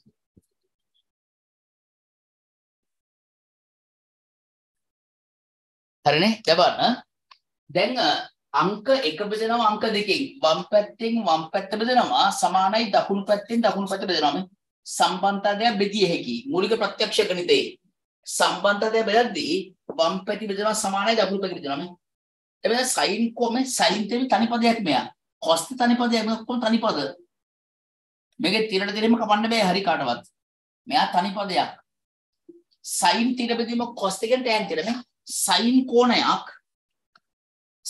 කෝණයක් බෙදීම cos එම කෝණෙම සමාන වෙනවා tan එම කෝණෙටම. ඔල්ට යන sin තිර බෙදීම cos තිර මේ sin A දන B කෝණයක්. බෙදීම cos A දන B. ඒ කියන්නේ tan A දන B ට. sin කෝණයක් බෙදීම cos M කෝණය නම් එයා සමානයි tan M කෝණෙටම. tan M කෝණෙමයි. මේ sin 2 alpha බෙදීම cos 2 alpha කියලා කියන්නේ tan M කෝණෙමයි tan 2 alpha ට. sin alpha බෙදීම 3 බෙදීම cos alpha බෙදීම 3 එයා සමානයි tan alpha බෙදීම 3ට. අදහස මේකයි. sin කෝණයක් බෙදීම cos M කෝණෙමකින් tan M කෝණෙටම. තේරුණාද? sin අංශක 30 බෙදීම cos අංශක 30 කියලා කියන්නේ tan අංශක 30ට. හරි? ඊට පස්සේ බලන්න sin 5 θ බෙදීම 4 බෙදීම cos 5 θ බෙදීම 4 කියන්නේ tan මේ sin කෝණය බෙදීම cos M කෝණෙමකින් tan M කෝණෙමයි. tan M කෝණෙමයි. එමේ අදහස වලට දාගන්න sin ඕනෑම කෝණයක් බෙදීම cos M කෝණෙම. මේ sin ඕනෑම කෝණයක් sin මලක් බෙදීම cos M මලම තියෙන්න ඕනේ. sin මලක් බෙදීම cos M මලම කියන්නේ tan මල. sin කෝණය බෙදීම cos M කෝණෙම කියන්නේ tan M කෝණෙමයි. තේරුණාද? sin ඕනෑම කෝණයක් බෙදීම cos M කෝණෙම කියන්නේ tan M කෝණෙමයි. තමන්ගේ ඔළුවේ තියෙන්න ඕනේ sin කෝණයක් බෙදීම cos M කෝණෙම කියන්නේ tan M කෝණෙමයි. sin කෝණයක් බෙදීම cos M කෝණෙම කියන්නේ tan M කෝණෙමයි. sin කෝණයක් බෙදීම cos M කෝණෙම කියන්නේ tan M කෝණෙමයි. sin බෙදීම cos කියන්නේ tan. හැබැයි එකම කෝණය වෙන්න ඕනේ. මේ ඔක්කොම ලියා ගන්න. මේක රොතු පෙන්වන්න ලියන්න. sin කෝණය බෙදීම cos M කෝණෙම කියන්නේ tan M කෝණෙමයි. sin කෝණය බෙදීම cos M කෝණෙම කියන්නේ tan M කෝණෙමයි. ලියන්න පැහැදිලිව.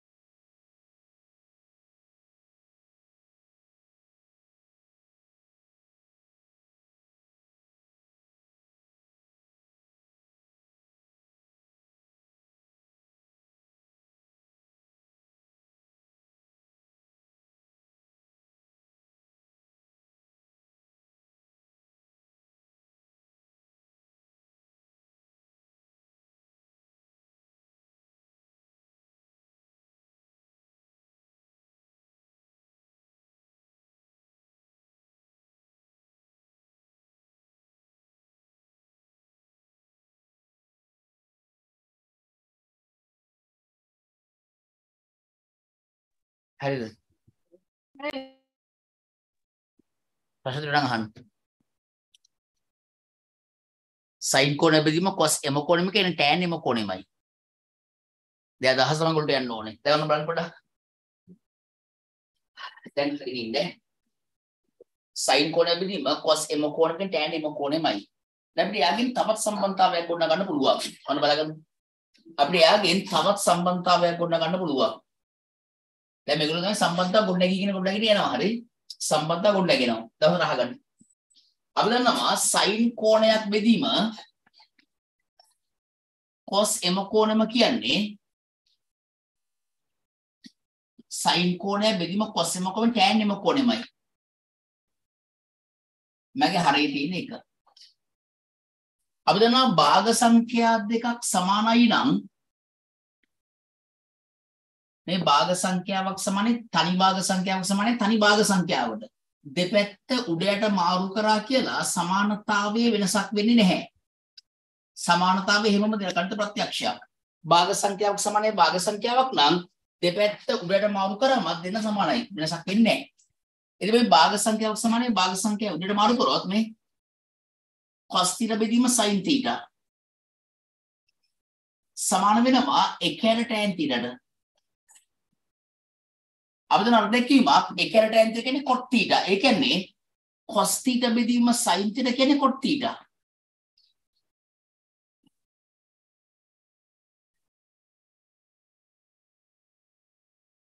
ඒ කියන්නේ cos කෝණයක් බෙදීම sin m කෝණයම කියන්නේ cos කෝණයක් බෙදීමේ cos පහයි alpha බෙදීම sin පහයි alpha. ඔන්න දාගන්න cos කෝණයක් බෙදීම sin m කෝණයම කියන්නේ cot m කෝණයමයි.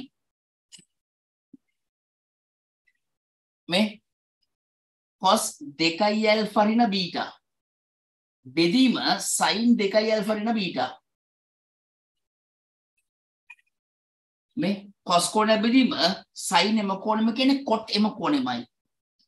cot m කෝණයමයි. එනල් sin කෝණයක් අර බලන්න cos කෝණයක්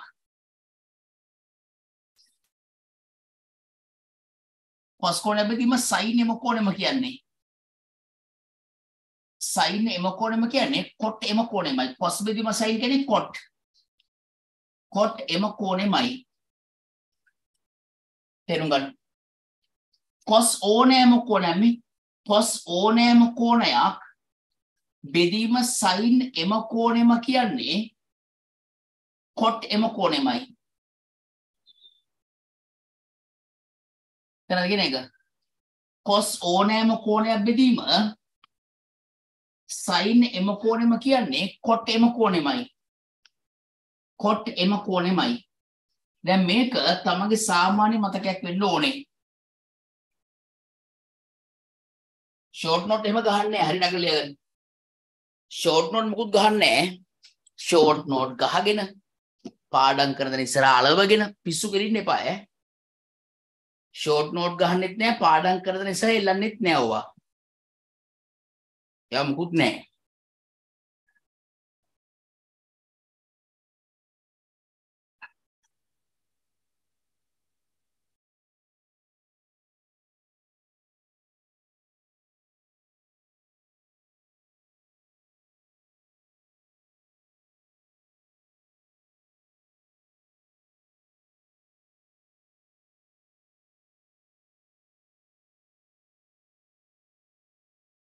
හරිනේ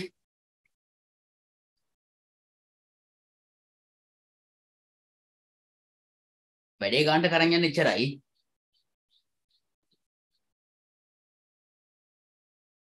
ගගන පන්ති ඉන්නවද? ඔව් සර්.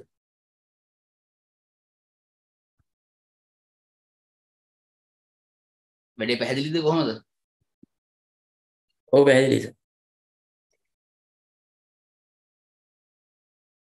හරිනේ දැන් බලන්න. දැන් මෙහෙම අදහසක් ලියාගෙන ඉවරයි කියලා මම තීරණයකට වේගෙ ලියන්න.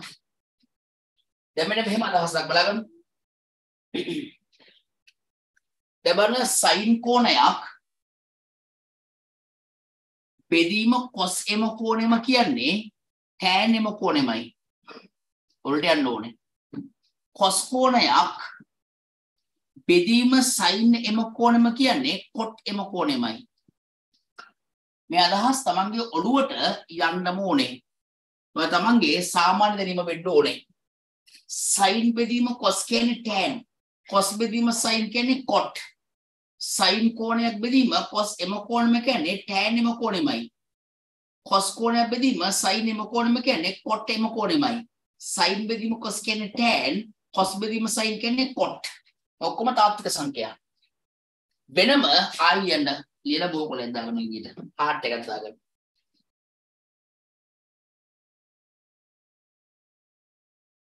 ලස්සන වැඩේ. sin කෝණය බෙදීම cos m කෝණයම කියන්නේ tan m කෝණයමයි. cos කෝණය බෙදීම sin m කෝණයම කියන්නේ cot m කෝණයමයි.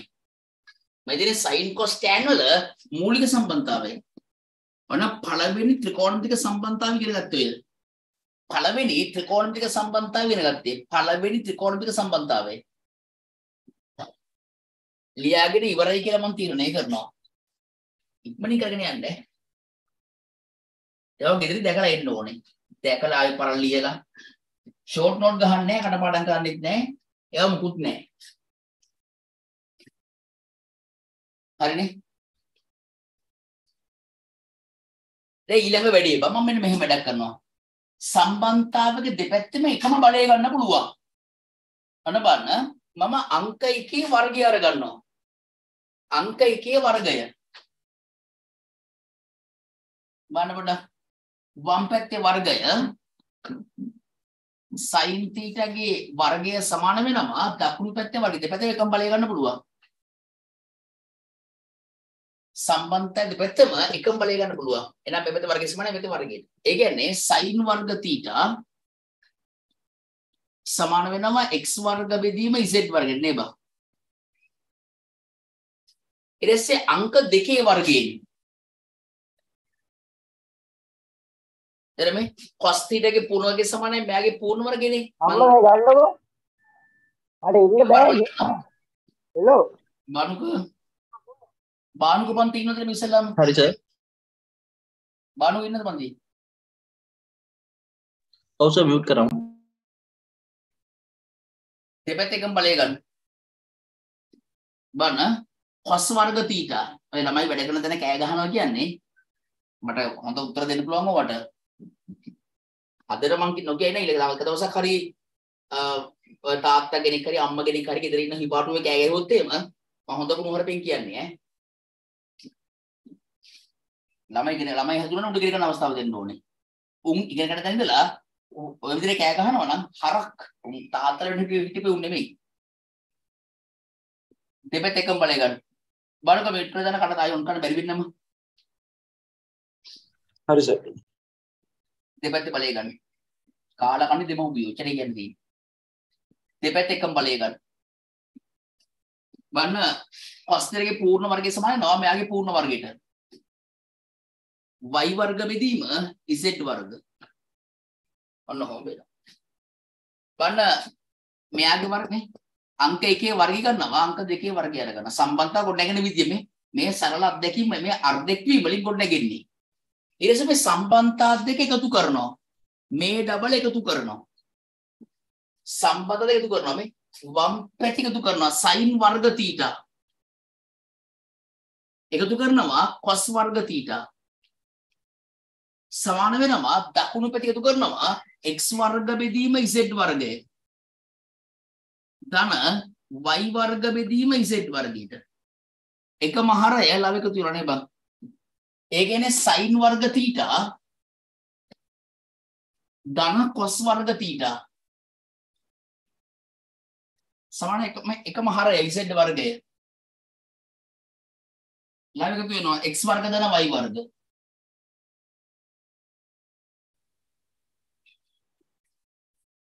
මට කියන්න x වර්ග ධන y වර්ග සමානයි කාටද? හැකල කියන්නේ x වර්ග ධන y වර්ග සමානයි කාටද? උත්තර දෙන්න බෑ පන්ති කාටවත්? x වර්ග ධන y වර්ග සමානයි කාටද? අයියෝ ලැජ්ජයි ඈ. මේ ත්‍රිකෝණය පයිතගොරස් ප්‍රමේය. බද්ධ පාදවල වර්ගයන්ගේ අයික්‍ය සමාන වෙනවා කර්ණයේ වර්ගයට. පයිතගොරස් ප්‍රමේය x වර්ග ධන y වර්ග සමාන කාටද? z වර්ගයට. පයිතගොරස් මෙයාගේ වර්ග ධන මෙයාගේ වර්ග සමාන නම් මෙයාගේ වර්ගයට. පයිතගොරස් ප්‍රමේය x වර්ග ධන y වර්ග කියන්නේ z වර්ගයට. දැන් ලියන්න sin වර්ග θ එකතු කිරීම cos වර්ග θ සමාන වෙනවා z වර්ග බෙදීම z වර්ගයට. මෙයාට බැකට් එකක් එකක් වෙනවා. ඒ කියන්නේ sin වර්ග θ ධන cos වර්ග θ සමානයි එකක් වෙනවා.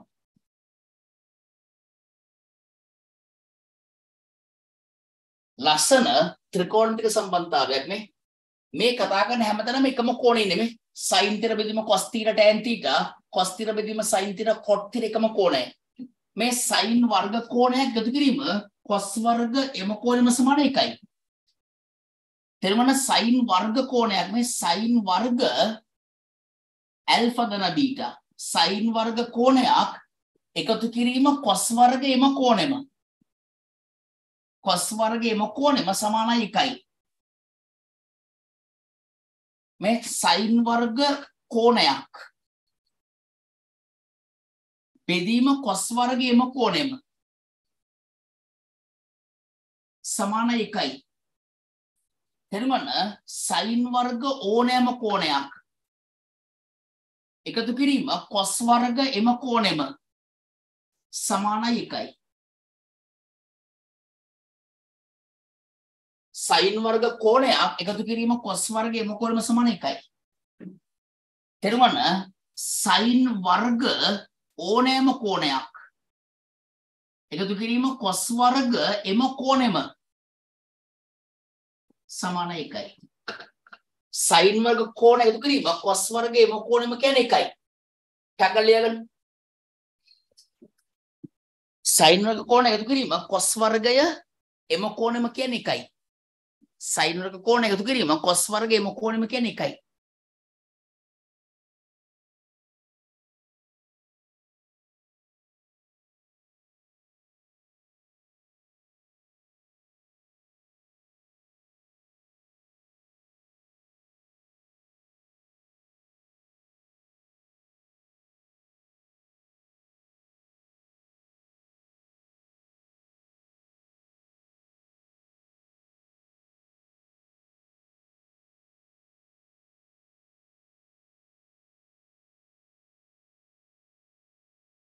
හරිද?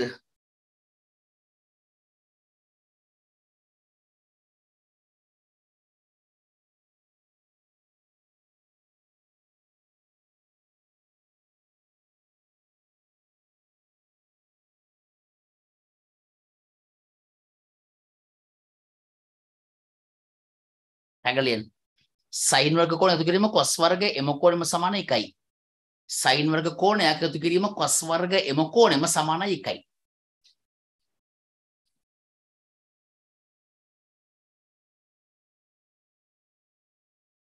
sin වර්ග කෝණ එකතු කිරීම cos වර්ග m කෝණයම කියන්නේ එකයි.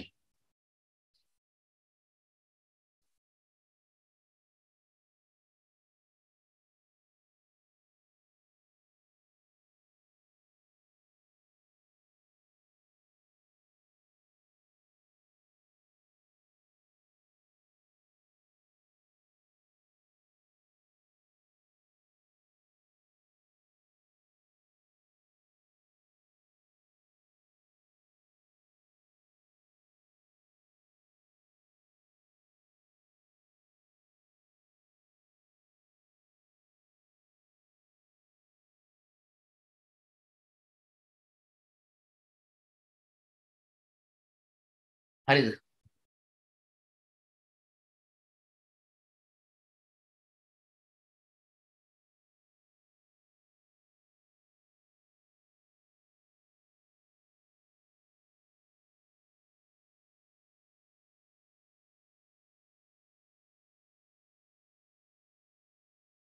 මගන බෝඩ් එක sin වර්ග කෝණ එකතු කිරීම sin වර්ග කෝණ එකතු කිරීම cos වර්ග m කෝණයම කියන්නේ එකයි. ඒක ඔය ලස්සන ගණන් හදන්න දෙනවා. හරිද? ලස්සන ගණන් කියන්නේ ඉතා විශේෂයෙන් තියෙනවා කරන්න අපිට ඕවා දිගටම ඕන වෙනවා. දැන් බලන්න sin වර්ග කෝණයක් එකතු කිරීම cos වර්ග m කෝණන බලන්න. sin වර්ග θ එකතු කිරීම cos වර්ග m කෝණයම සමාන එකයි. මම මෙයාව මෙහෙට දැම්මොත් බලන්න sin වර්ග θ කියලා කියන්නේ 1 ඍණ cos වර්ග θ. මේ sin cos සම එකම කෝණේ තියෙන්නේ. sin වර්ග θ කියන්නේ 1 ඍණ cos වර්ග θ. ඕනනම් මෙයාව වර්ග දෙකෙන් සාර කරනවා මේ. එක කියන්නේ එකේ වර්ගිනේ 1 ඍණ cos θ 1 ධන cos θ.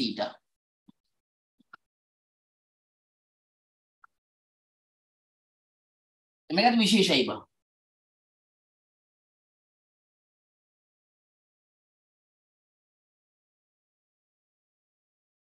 sin වර්ග කෝණ එකතු කිරීම cos වර්ගයේම කෝණෙම කියන්නේ එකයි. මට මෙයාව මෙහෙට දාන්න පුළුවන්. අවුල නැහැනේ. sin වර්ග තීර කියන්නේ එක ඍණ cos වර්ග තීරට. මට මෙයාව මෙහෙට දාන්න පුළුවන් cos වර්ග තීර කියලා කියන්නේ එක ඍණ sin වර්ග තීරට.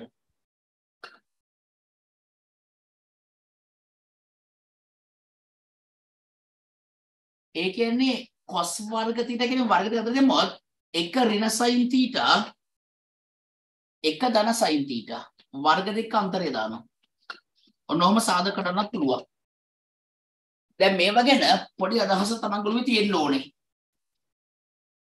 ටගලිය තව බලන්න sin වර්ග ඇල්ෆා කියලා කියන්නේ මේ sin වර්ග 3යි ඇල්ෆා කියලා කියන්නේ මෙයා සමානයි එක ඍණ cos වර්ග 3 ඇල්ෆාට. අහුලෙන්න පුළුවන් මේකේ. sin cos වර්ග වලින් සම්බන්ධ එකම කෝණේ.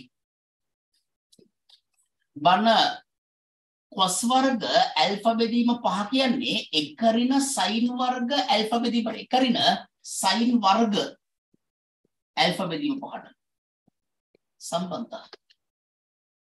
බන sin වර්ග a ධන b කියලා කියන්නේ එක ඍණ cos වර්ග a ධන b. තේරුණාද? sin වර්ග තීටා කියලා කියන්නේ එක ඍණ cos වර්ග තීටට. එහෙම මතකුත් තියෙන්න ඕනේ. මෙයා ගැන මතකයි. අපේ ප්‍රධාන මතකය තමයි sin වර්ග ඕනෑම කෝණයක් එකතු කිරීම cos වර්ග එම කෝණෙම සමානයි එක කියන එක. ඒකේ සම්ප්‍රයුක්ත සම්බන්ධ තමයි මේවා. ඔක්කොම අයවර ලියන්න. ලියලා දැකලා පුරුදු වෙන්න ඕනේ. ලියලා දැකලා පුරුදු වෙන්න ඕනේ. ලියන්න ඕනේ, දකින්න ඕනේ, පුරුදු වෙන්න ඕනේ. ලිය දැක පුරුදු වෙන්න ඕනේ. එහෙම තමයි ඔය පුළුවන් වෙන්නේ. නිකන් පුළුවන් වෙන්නේ නැහැ. කටපාඩම් කරන්නේ නැහැ. හරි. මතක තියාගන්නෙත් නැහැ. ඔටෝමැටිකලි පුළුවන් වෙනවා ඕවා. ඔය පුළුවන් වෙන්නේ ඔටෝ.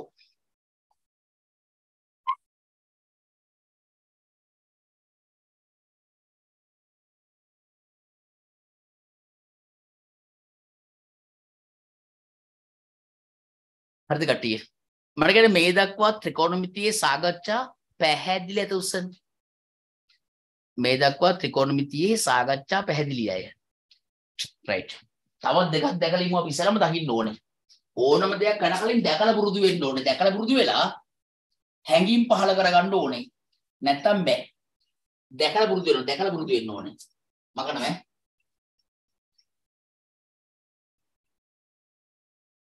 ඊට දැන් ඕවා ලියලා කරන්න. තාම පොත් රිෆර් කරනවා මුකුත් කරන්න එපා. මං කියන්නම් කරන්න ඕන කාටද? කරන්න ඕන කොහොමද කියලා. දැන් අයියන් sin වර්ග තිර දාන්න cos වර්ග තීර සමාන 1යි. යන දෙපසම එන මෙම සම්බන්ධතාවයේ දෙපසම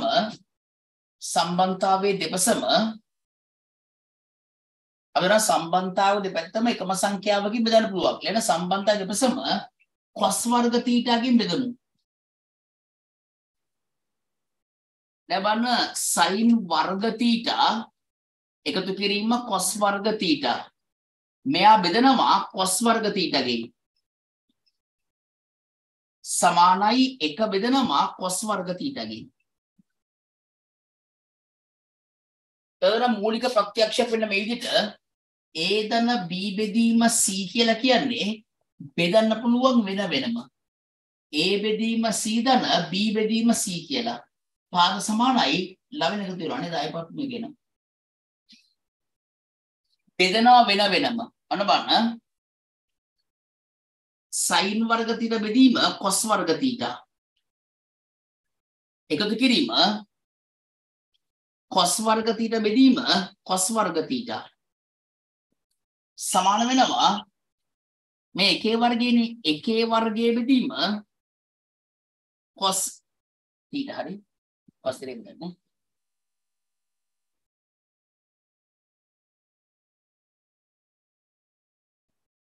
දැන් මෙයාට මෙයා කැපිලා එකක් වෙනවා. මේ sin වර්ග තිර බෙදීම cos එක කියන්නේ sin තිර බෙදීම cos theta ගේ සම්පූර්ණ එක්කෙනාගේ වර්ගය ධන එක සමාන වෙනවා මේ එක බෙදීම cos theta ගේ සම්පූර්ණ එක්කෙනාගේ වර්ගයට. මට කියන්න sin තිර බෙදීම cos එක කියන්නේ මොකද්ද? මම කොහොමද කියන්නේ? sin තිර බෙදීම cos එක කියන්නේ මොකද්ද? sin කෝණය බෙදීම cos m කෝණය. මම උගන්න බෑනේ ඕන් කරන්න ඕනේ නැහැ. sin කෝණය බෙදීම cos m කෝණයම කියන්නේ tan m කෝණයමයි. tan theta ගේ වර්ගය. tan theta ගේ වර්ගය එකතු කිරීම එක සමාන වෙනවා එකයට cos theta කියන්නේ sec theta නේ. එකයට cos කියන්නේ sec theta. sec theta ගේ වර්ගයට. මේ tan වර්ග දිනනේ මෙතන මාරු කරොත් එක ධන tan වර්ග theta ලස්සන සම්බන්ධයක් බන් tan sec සම්බන්ධය sec කියලා කිව්වේ එක ධන tan වර්ග දින කියන්නේ sec වර්ග theta. තවත් ලස්සන සම්බන්ධයක් එක ධන tan වර්ග දින කියන්නේ sec වර්ග දින කියන්නේ tan sec සම්බන්ධය sec tan sec සම්බන්ධය එක ධන tan වර්ග දින කියන්නේ sec වර්ග theta. බලන්න මෙයාගෙන් කොට ගෙන්නේ එක ධන tan වර්ග දින කියන්නේ sec වර්ග theta. එක ධන tan වර්ග theta කියන්නේ sec වර්ග theta. sec වර්ග tan sec සම්බන්ධය එක ධන tan වර්ග theta sec වර්ග theta වෙනවා. ලියන්නකො උදේ දෙන්නකො. ඒසොල්ලන්ට මෙන්න මේක කරලා WhatsApp group එකට දාන්න. sin වර්ග theta ධන cos වර්ග theta සමානයි 1යි. දෙපසම sin වර්ග theta ගෙන් බෙදමු. දෙපසම sin වර්ග theta ගෙන් බෙදමු. බෙදලා සුළු කරලා උත්තරය ඔයගොල්ලෝ මට දාන්න හැඩයකට. හැම එකක්ම ලස්සන හැඩයකට සෙට් වෙනවා. ඔක ලියාගෙන sin වර්ග theta දෙන cos වර්ග theta සමාන 1 කියන එක කෙනා බෙදන්න sin වර්ග theta ගේ දෙපැත්තම සම්බන්ධතාවක දෙපසම එකම සංඛ්‍යාවකින් බෙදිය හැකියි.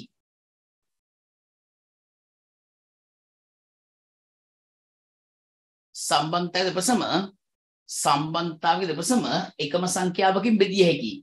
දැන් මේ සම්බන්ධතාවක දෙපැත්තම sin වර්ග theta ගෙන් බෙදන්න. සම්බන්ධතාවක දෙපැත්තම sin වර්ග theta ගෙන් බෙදන්න.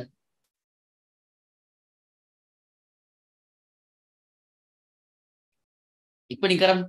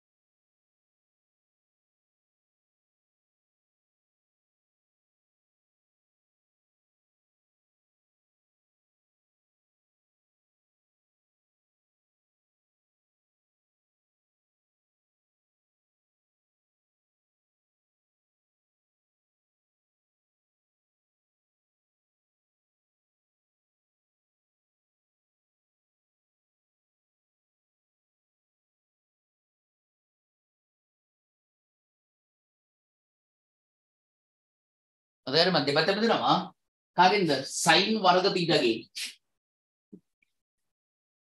නේ දෙපැත්තෙන් බෙදනවා sin වර්ග theta සම්බන්ධය දෙපසම එකම සංඛ්‍යාවකින් බෙදිය හැකියි. බෙදුවොත් වෙන මෙයා බෙදනවා මෙයාගෙන් sin වර්ග theta බෙදීම sin වර්ග theta ධන cos වර්ග බෙදීම sin වර්ග theta එකේ වර්ග බෙදීම sin වර්ග theta. මෙයාට මෑ කැපෙන එකක් වෙනවා. එක ධන cos theta බෙදීම sin theta ගේ වර්ගය සමානයි 1යට sin theta ගේ වර්ගය. දැන් පැහැදිලි cos theta බෙදීම sin theta කියන්නේ cot theta. ඒ අපිට cot theta ගේ වර්ගය. එක ධන cot වර්ග theta කියන්නේ. එක ධන cot වර්ග theta සමාන වෙනවා එකට sin theta කියන්නේ cosec theta නේ. cosec theta වගේ cosec වර්ග theta. දැන් මේ අදහස තමන් වලට යන්න ඕනේ. එක ධන cot වර්ග theta කියන්නේ cosec වර්ග theta. එක ධන cot වර්ග theta සමාන වෙනවා cosec වර්ග theta ට. ඔයදිනේ cot cosec සම්බන්ධය. cot cosec සම්බන්ධය. cot cosec සම්බන්ධය. cot cosec සම්බන්ධය. right. ඒක හොඳට බලන් ඉන්න ඕනේ. ලියන්න සාරාංශය කියලා. ලියන්න සාරාංශය කියලා. සාරාංශය. ලියන්න සාරාංශය කියලා. සාරාංශය. එසේ භාවින් තමයි වැදගත්ම වෙන්නේ. හරි සාරාංශය. ඒවනේ සාරාංශය කියලා සාරාංශය වර්ණලන ත්‍රිකෝණමිතිය එක කොටස. ත්‍රිකෝණමිතිය එක කොටස. සාරාංශය ත්‍රිකෝණමිතිය එක කොටස. දැන් මෙහෙම ලස්සන අර්ධකයන් තුනක් අනබන්න. එක යට sin theta. එක යට sin theta කියන්නේ cosec theta. එක යට cos theta කියන්නේ sec theta. එක යට tan theta කියන්නේ cot theta. ඊට පස්සේ sin කෝණය බෙදීම cos m කෝණෙම කියන්නේ tan m කෝණෙම. cos කෝණයක් බෙදීම sin m කෝණෙම කියන්නේ cot m කෝණෙම. අපි දන්නවා sin වර්ග කෝණයක් එකතු කිරීම cos වර්ග m කෝණෙම කියන්නේ එකයි. එක ධන tan වර්ග කෝණයක් tan වර්ග θ එක ධන tan වර්ග θ එක ධන tan වර්ග θ කියන්නේ sec වර්ග θ එක ධන cot වර්ග θ කියන්නේ cosec වර්ග θ. ඔන්න අද ඉගෙන ගත්තේ මෙන්න මෙච්චරයි බං. පැය 3:00මාරකට ඉගෙන ගත්තේ ඔච්චරයි. දැන් මේවයි භාවිත එක එක විදිහට කරන්න ඕනේ. එකයට sin theta කියන්නේ cosec theta. එකයට cos theta කියන්නේ sec theta. එකයට tan theta කියන්නේ cot theta. sin theta බෙදීම sin කෝණ බෙදීම cos m කෝණය කියන්නේ tan m කෝණයමයි. cos කෝණ බෙදීම sin m කෝණය කියන්නේ cot m කෝණයමයි. sin වර්ග කෝණය දන cos වර්ග m කෝණයම කියන්නේ එකයි. එක ධන tan වර්ග theta කියන්නේ sec වර්ග වර්ගෙන් දෙන්නේ. ඔක්කොම වර්ග වලින් දෙන්නේ. එක ධන tan වර්ග theta කියන්නේ sec වර්ග theta. එක ධන cot වර්ග theta කියන්නේ cosec වර්ග theta. ලියන්න ගන්න. ලියන්න. ඊට පස්සේ ඕව විවරණය කරන්න ඕනේ. ඊට පස්සේ ඔය ඉගෙන ගත්ත එක විවරණය කරන්න ඕනේ. ඕක විවරණය කරලා ගණන් 25ක් හැදුවම ත්‍රිකෝණමිති කොටස පූර්ණ වශයෙන් පුළුවන් වෙයි.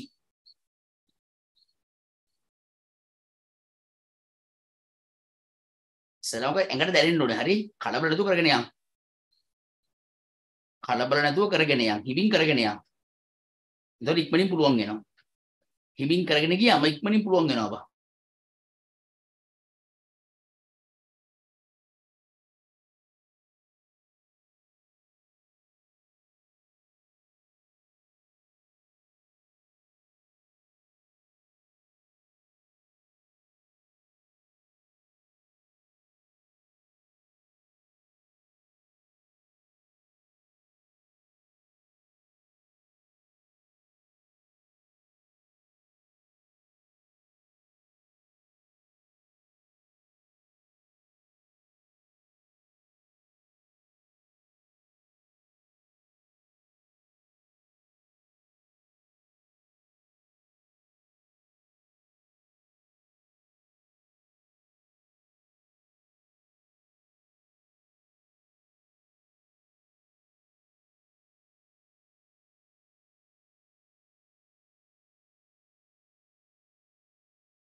හරිද? රේල්ට ගියා. හරිනේ.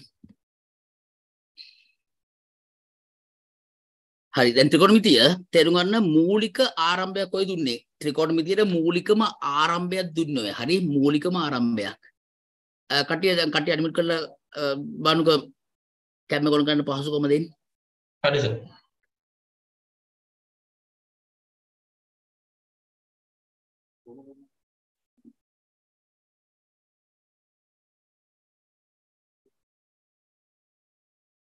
කටිය කැම ගොන කරන්න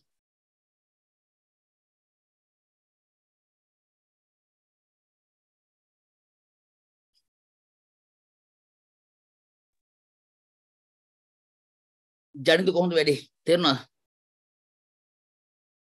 ඔව් සර් තේරුණා. ෂේ වැඩේ ගන්න ඔලුට ගියා. ඔව් සර්. මිනුකි කොහොමද වැඩ ටික?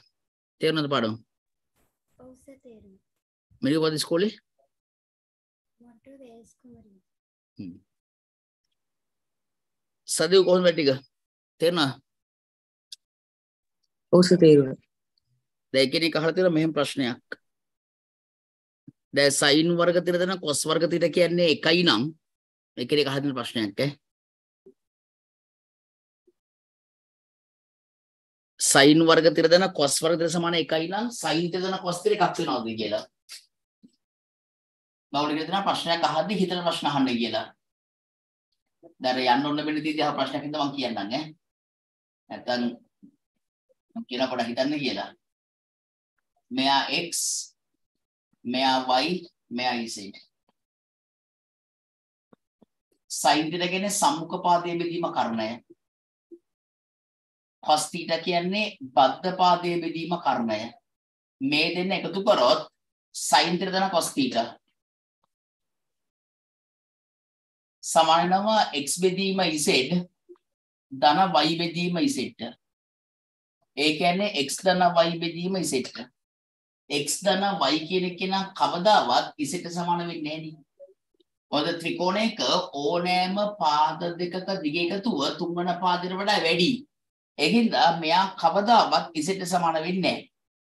ලවය කවදාවත් z සමාන වෙන්නේ නැහැ. ඒකින්ද මෙයා සහ ලවය හරිය සමාන වෙන්නේ නැහැ කියන්නේ එකක් වෙන්නේ නැහැ කියන එක.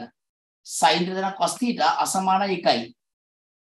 sin ධන cos θ අසමාන වෙනවා එකට. එහෙම සමාන වෙන්නේ නැහැ. හැබැයි sin වර්ග θ අපි ඔප්පු කරා එක. එකතු කිරීම cos වර්ග θ කියලා කියන්නේ එකයි. ඒ අහනවා දැන් මේක ගෙනුවට පස්සේ sin ධන cos එකක් වෙන්නේ නැද්ද කියලා. දෙපැත්තෙම වර්ගමූලය ගන්න බෑනේ. දෙපැත්තෙම භාග්‍ය බලය ගත්තත් භාග්‍ය බලය වෙන වෙන දෙන්න බෑනේ. දර්ශනික පාවිච්චි කරන්න බෑනේ එකතු කිරීමක් තියෙද්දි. එහෙනම් sin වර්ග θ ධන cos වර්ග ධන සමාන එකක් වෙන්නේ යා විතරයි. අනිවාර්යෙන් වර්ග විදිහට ඔප්පු කරේ වර්ග වලට.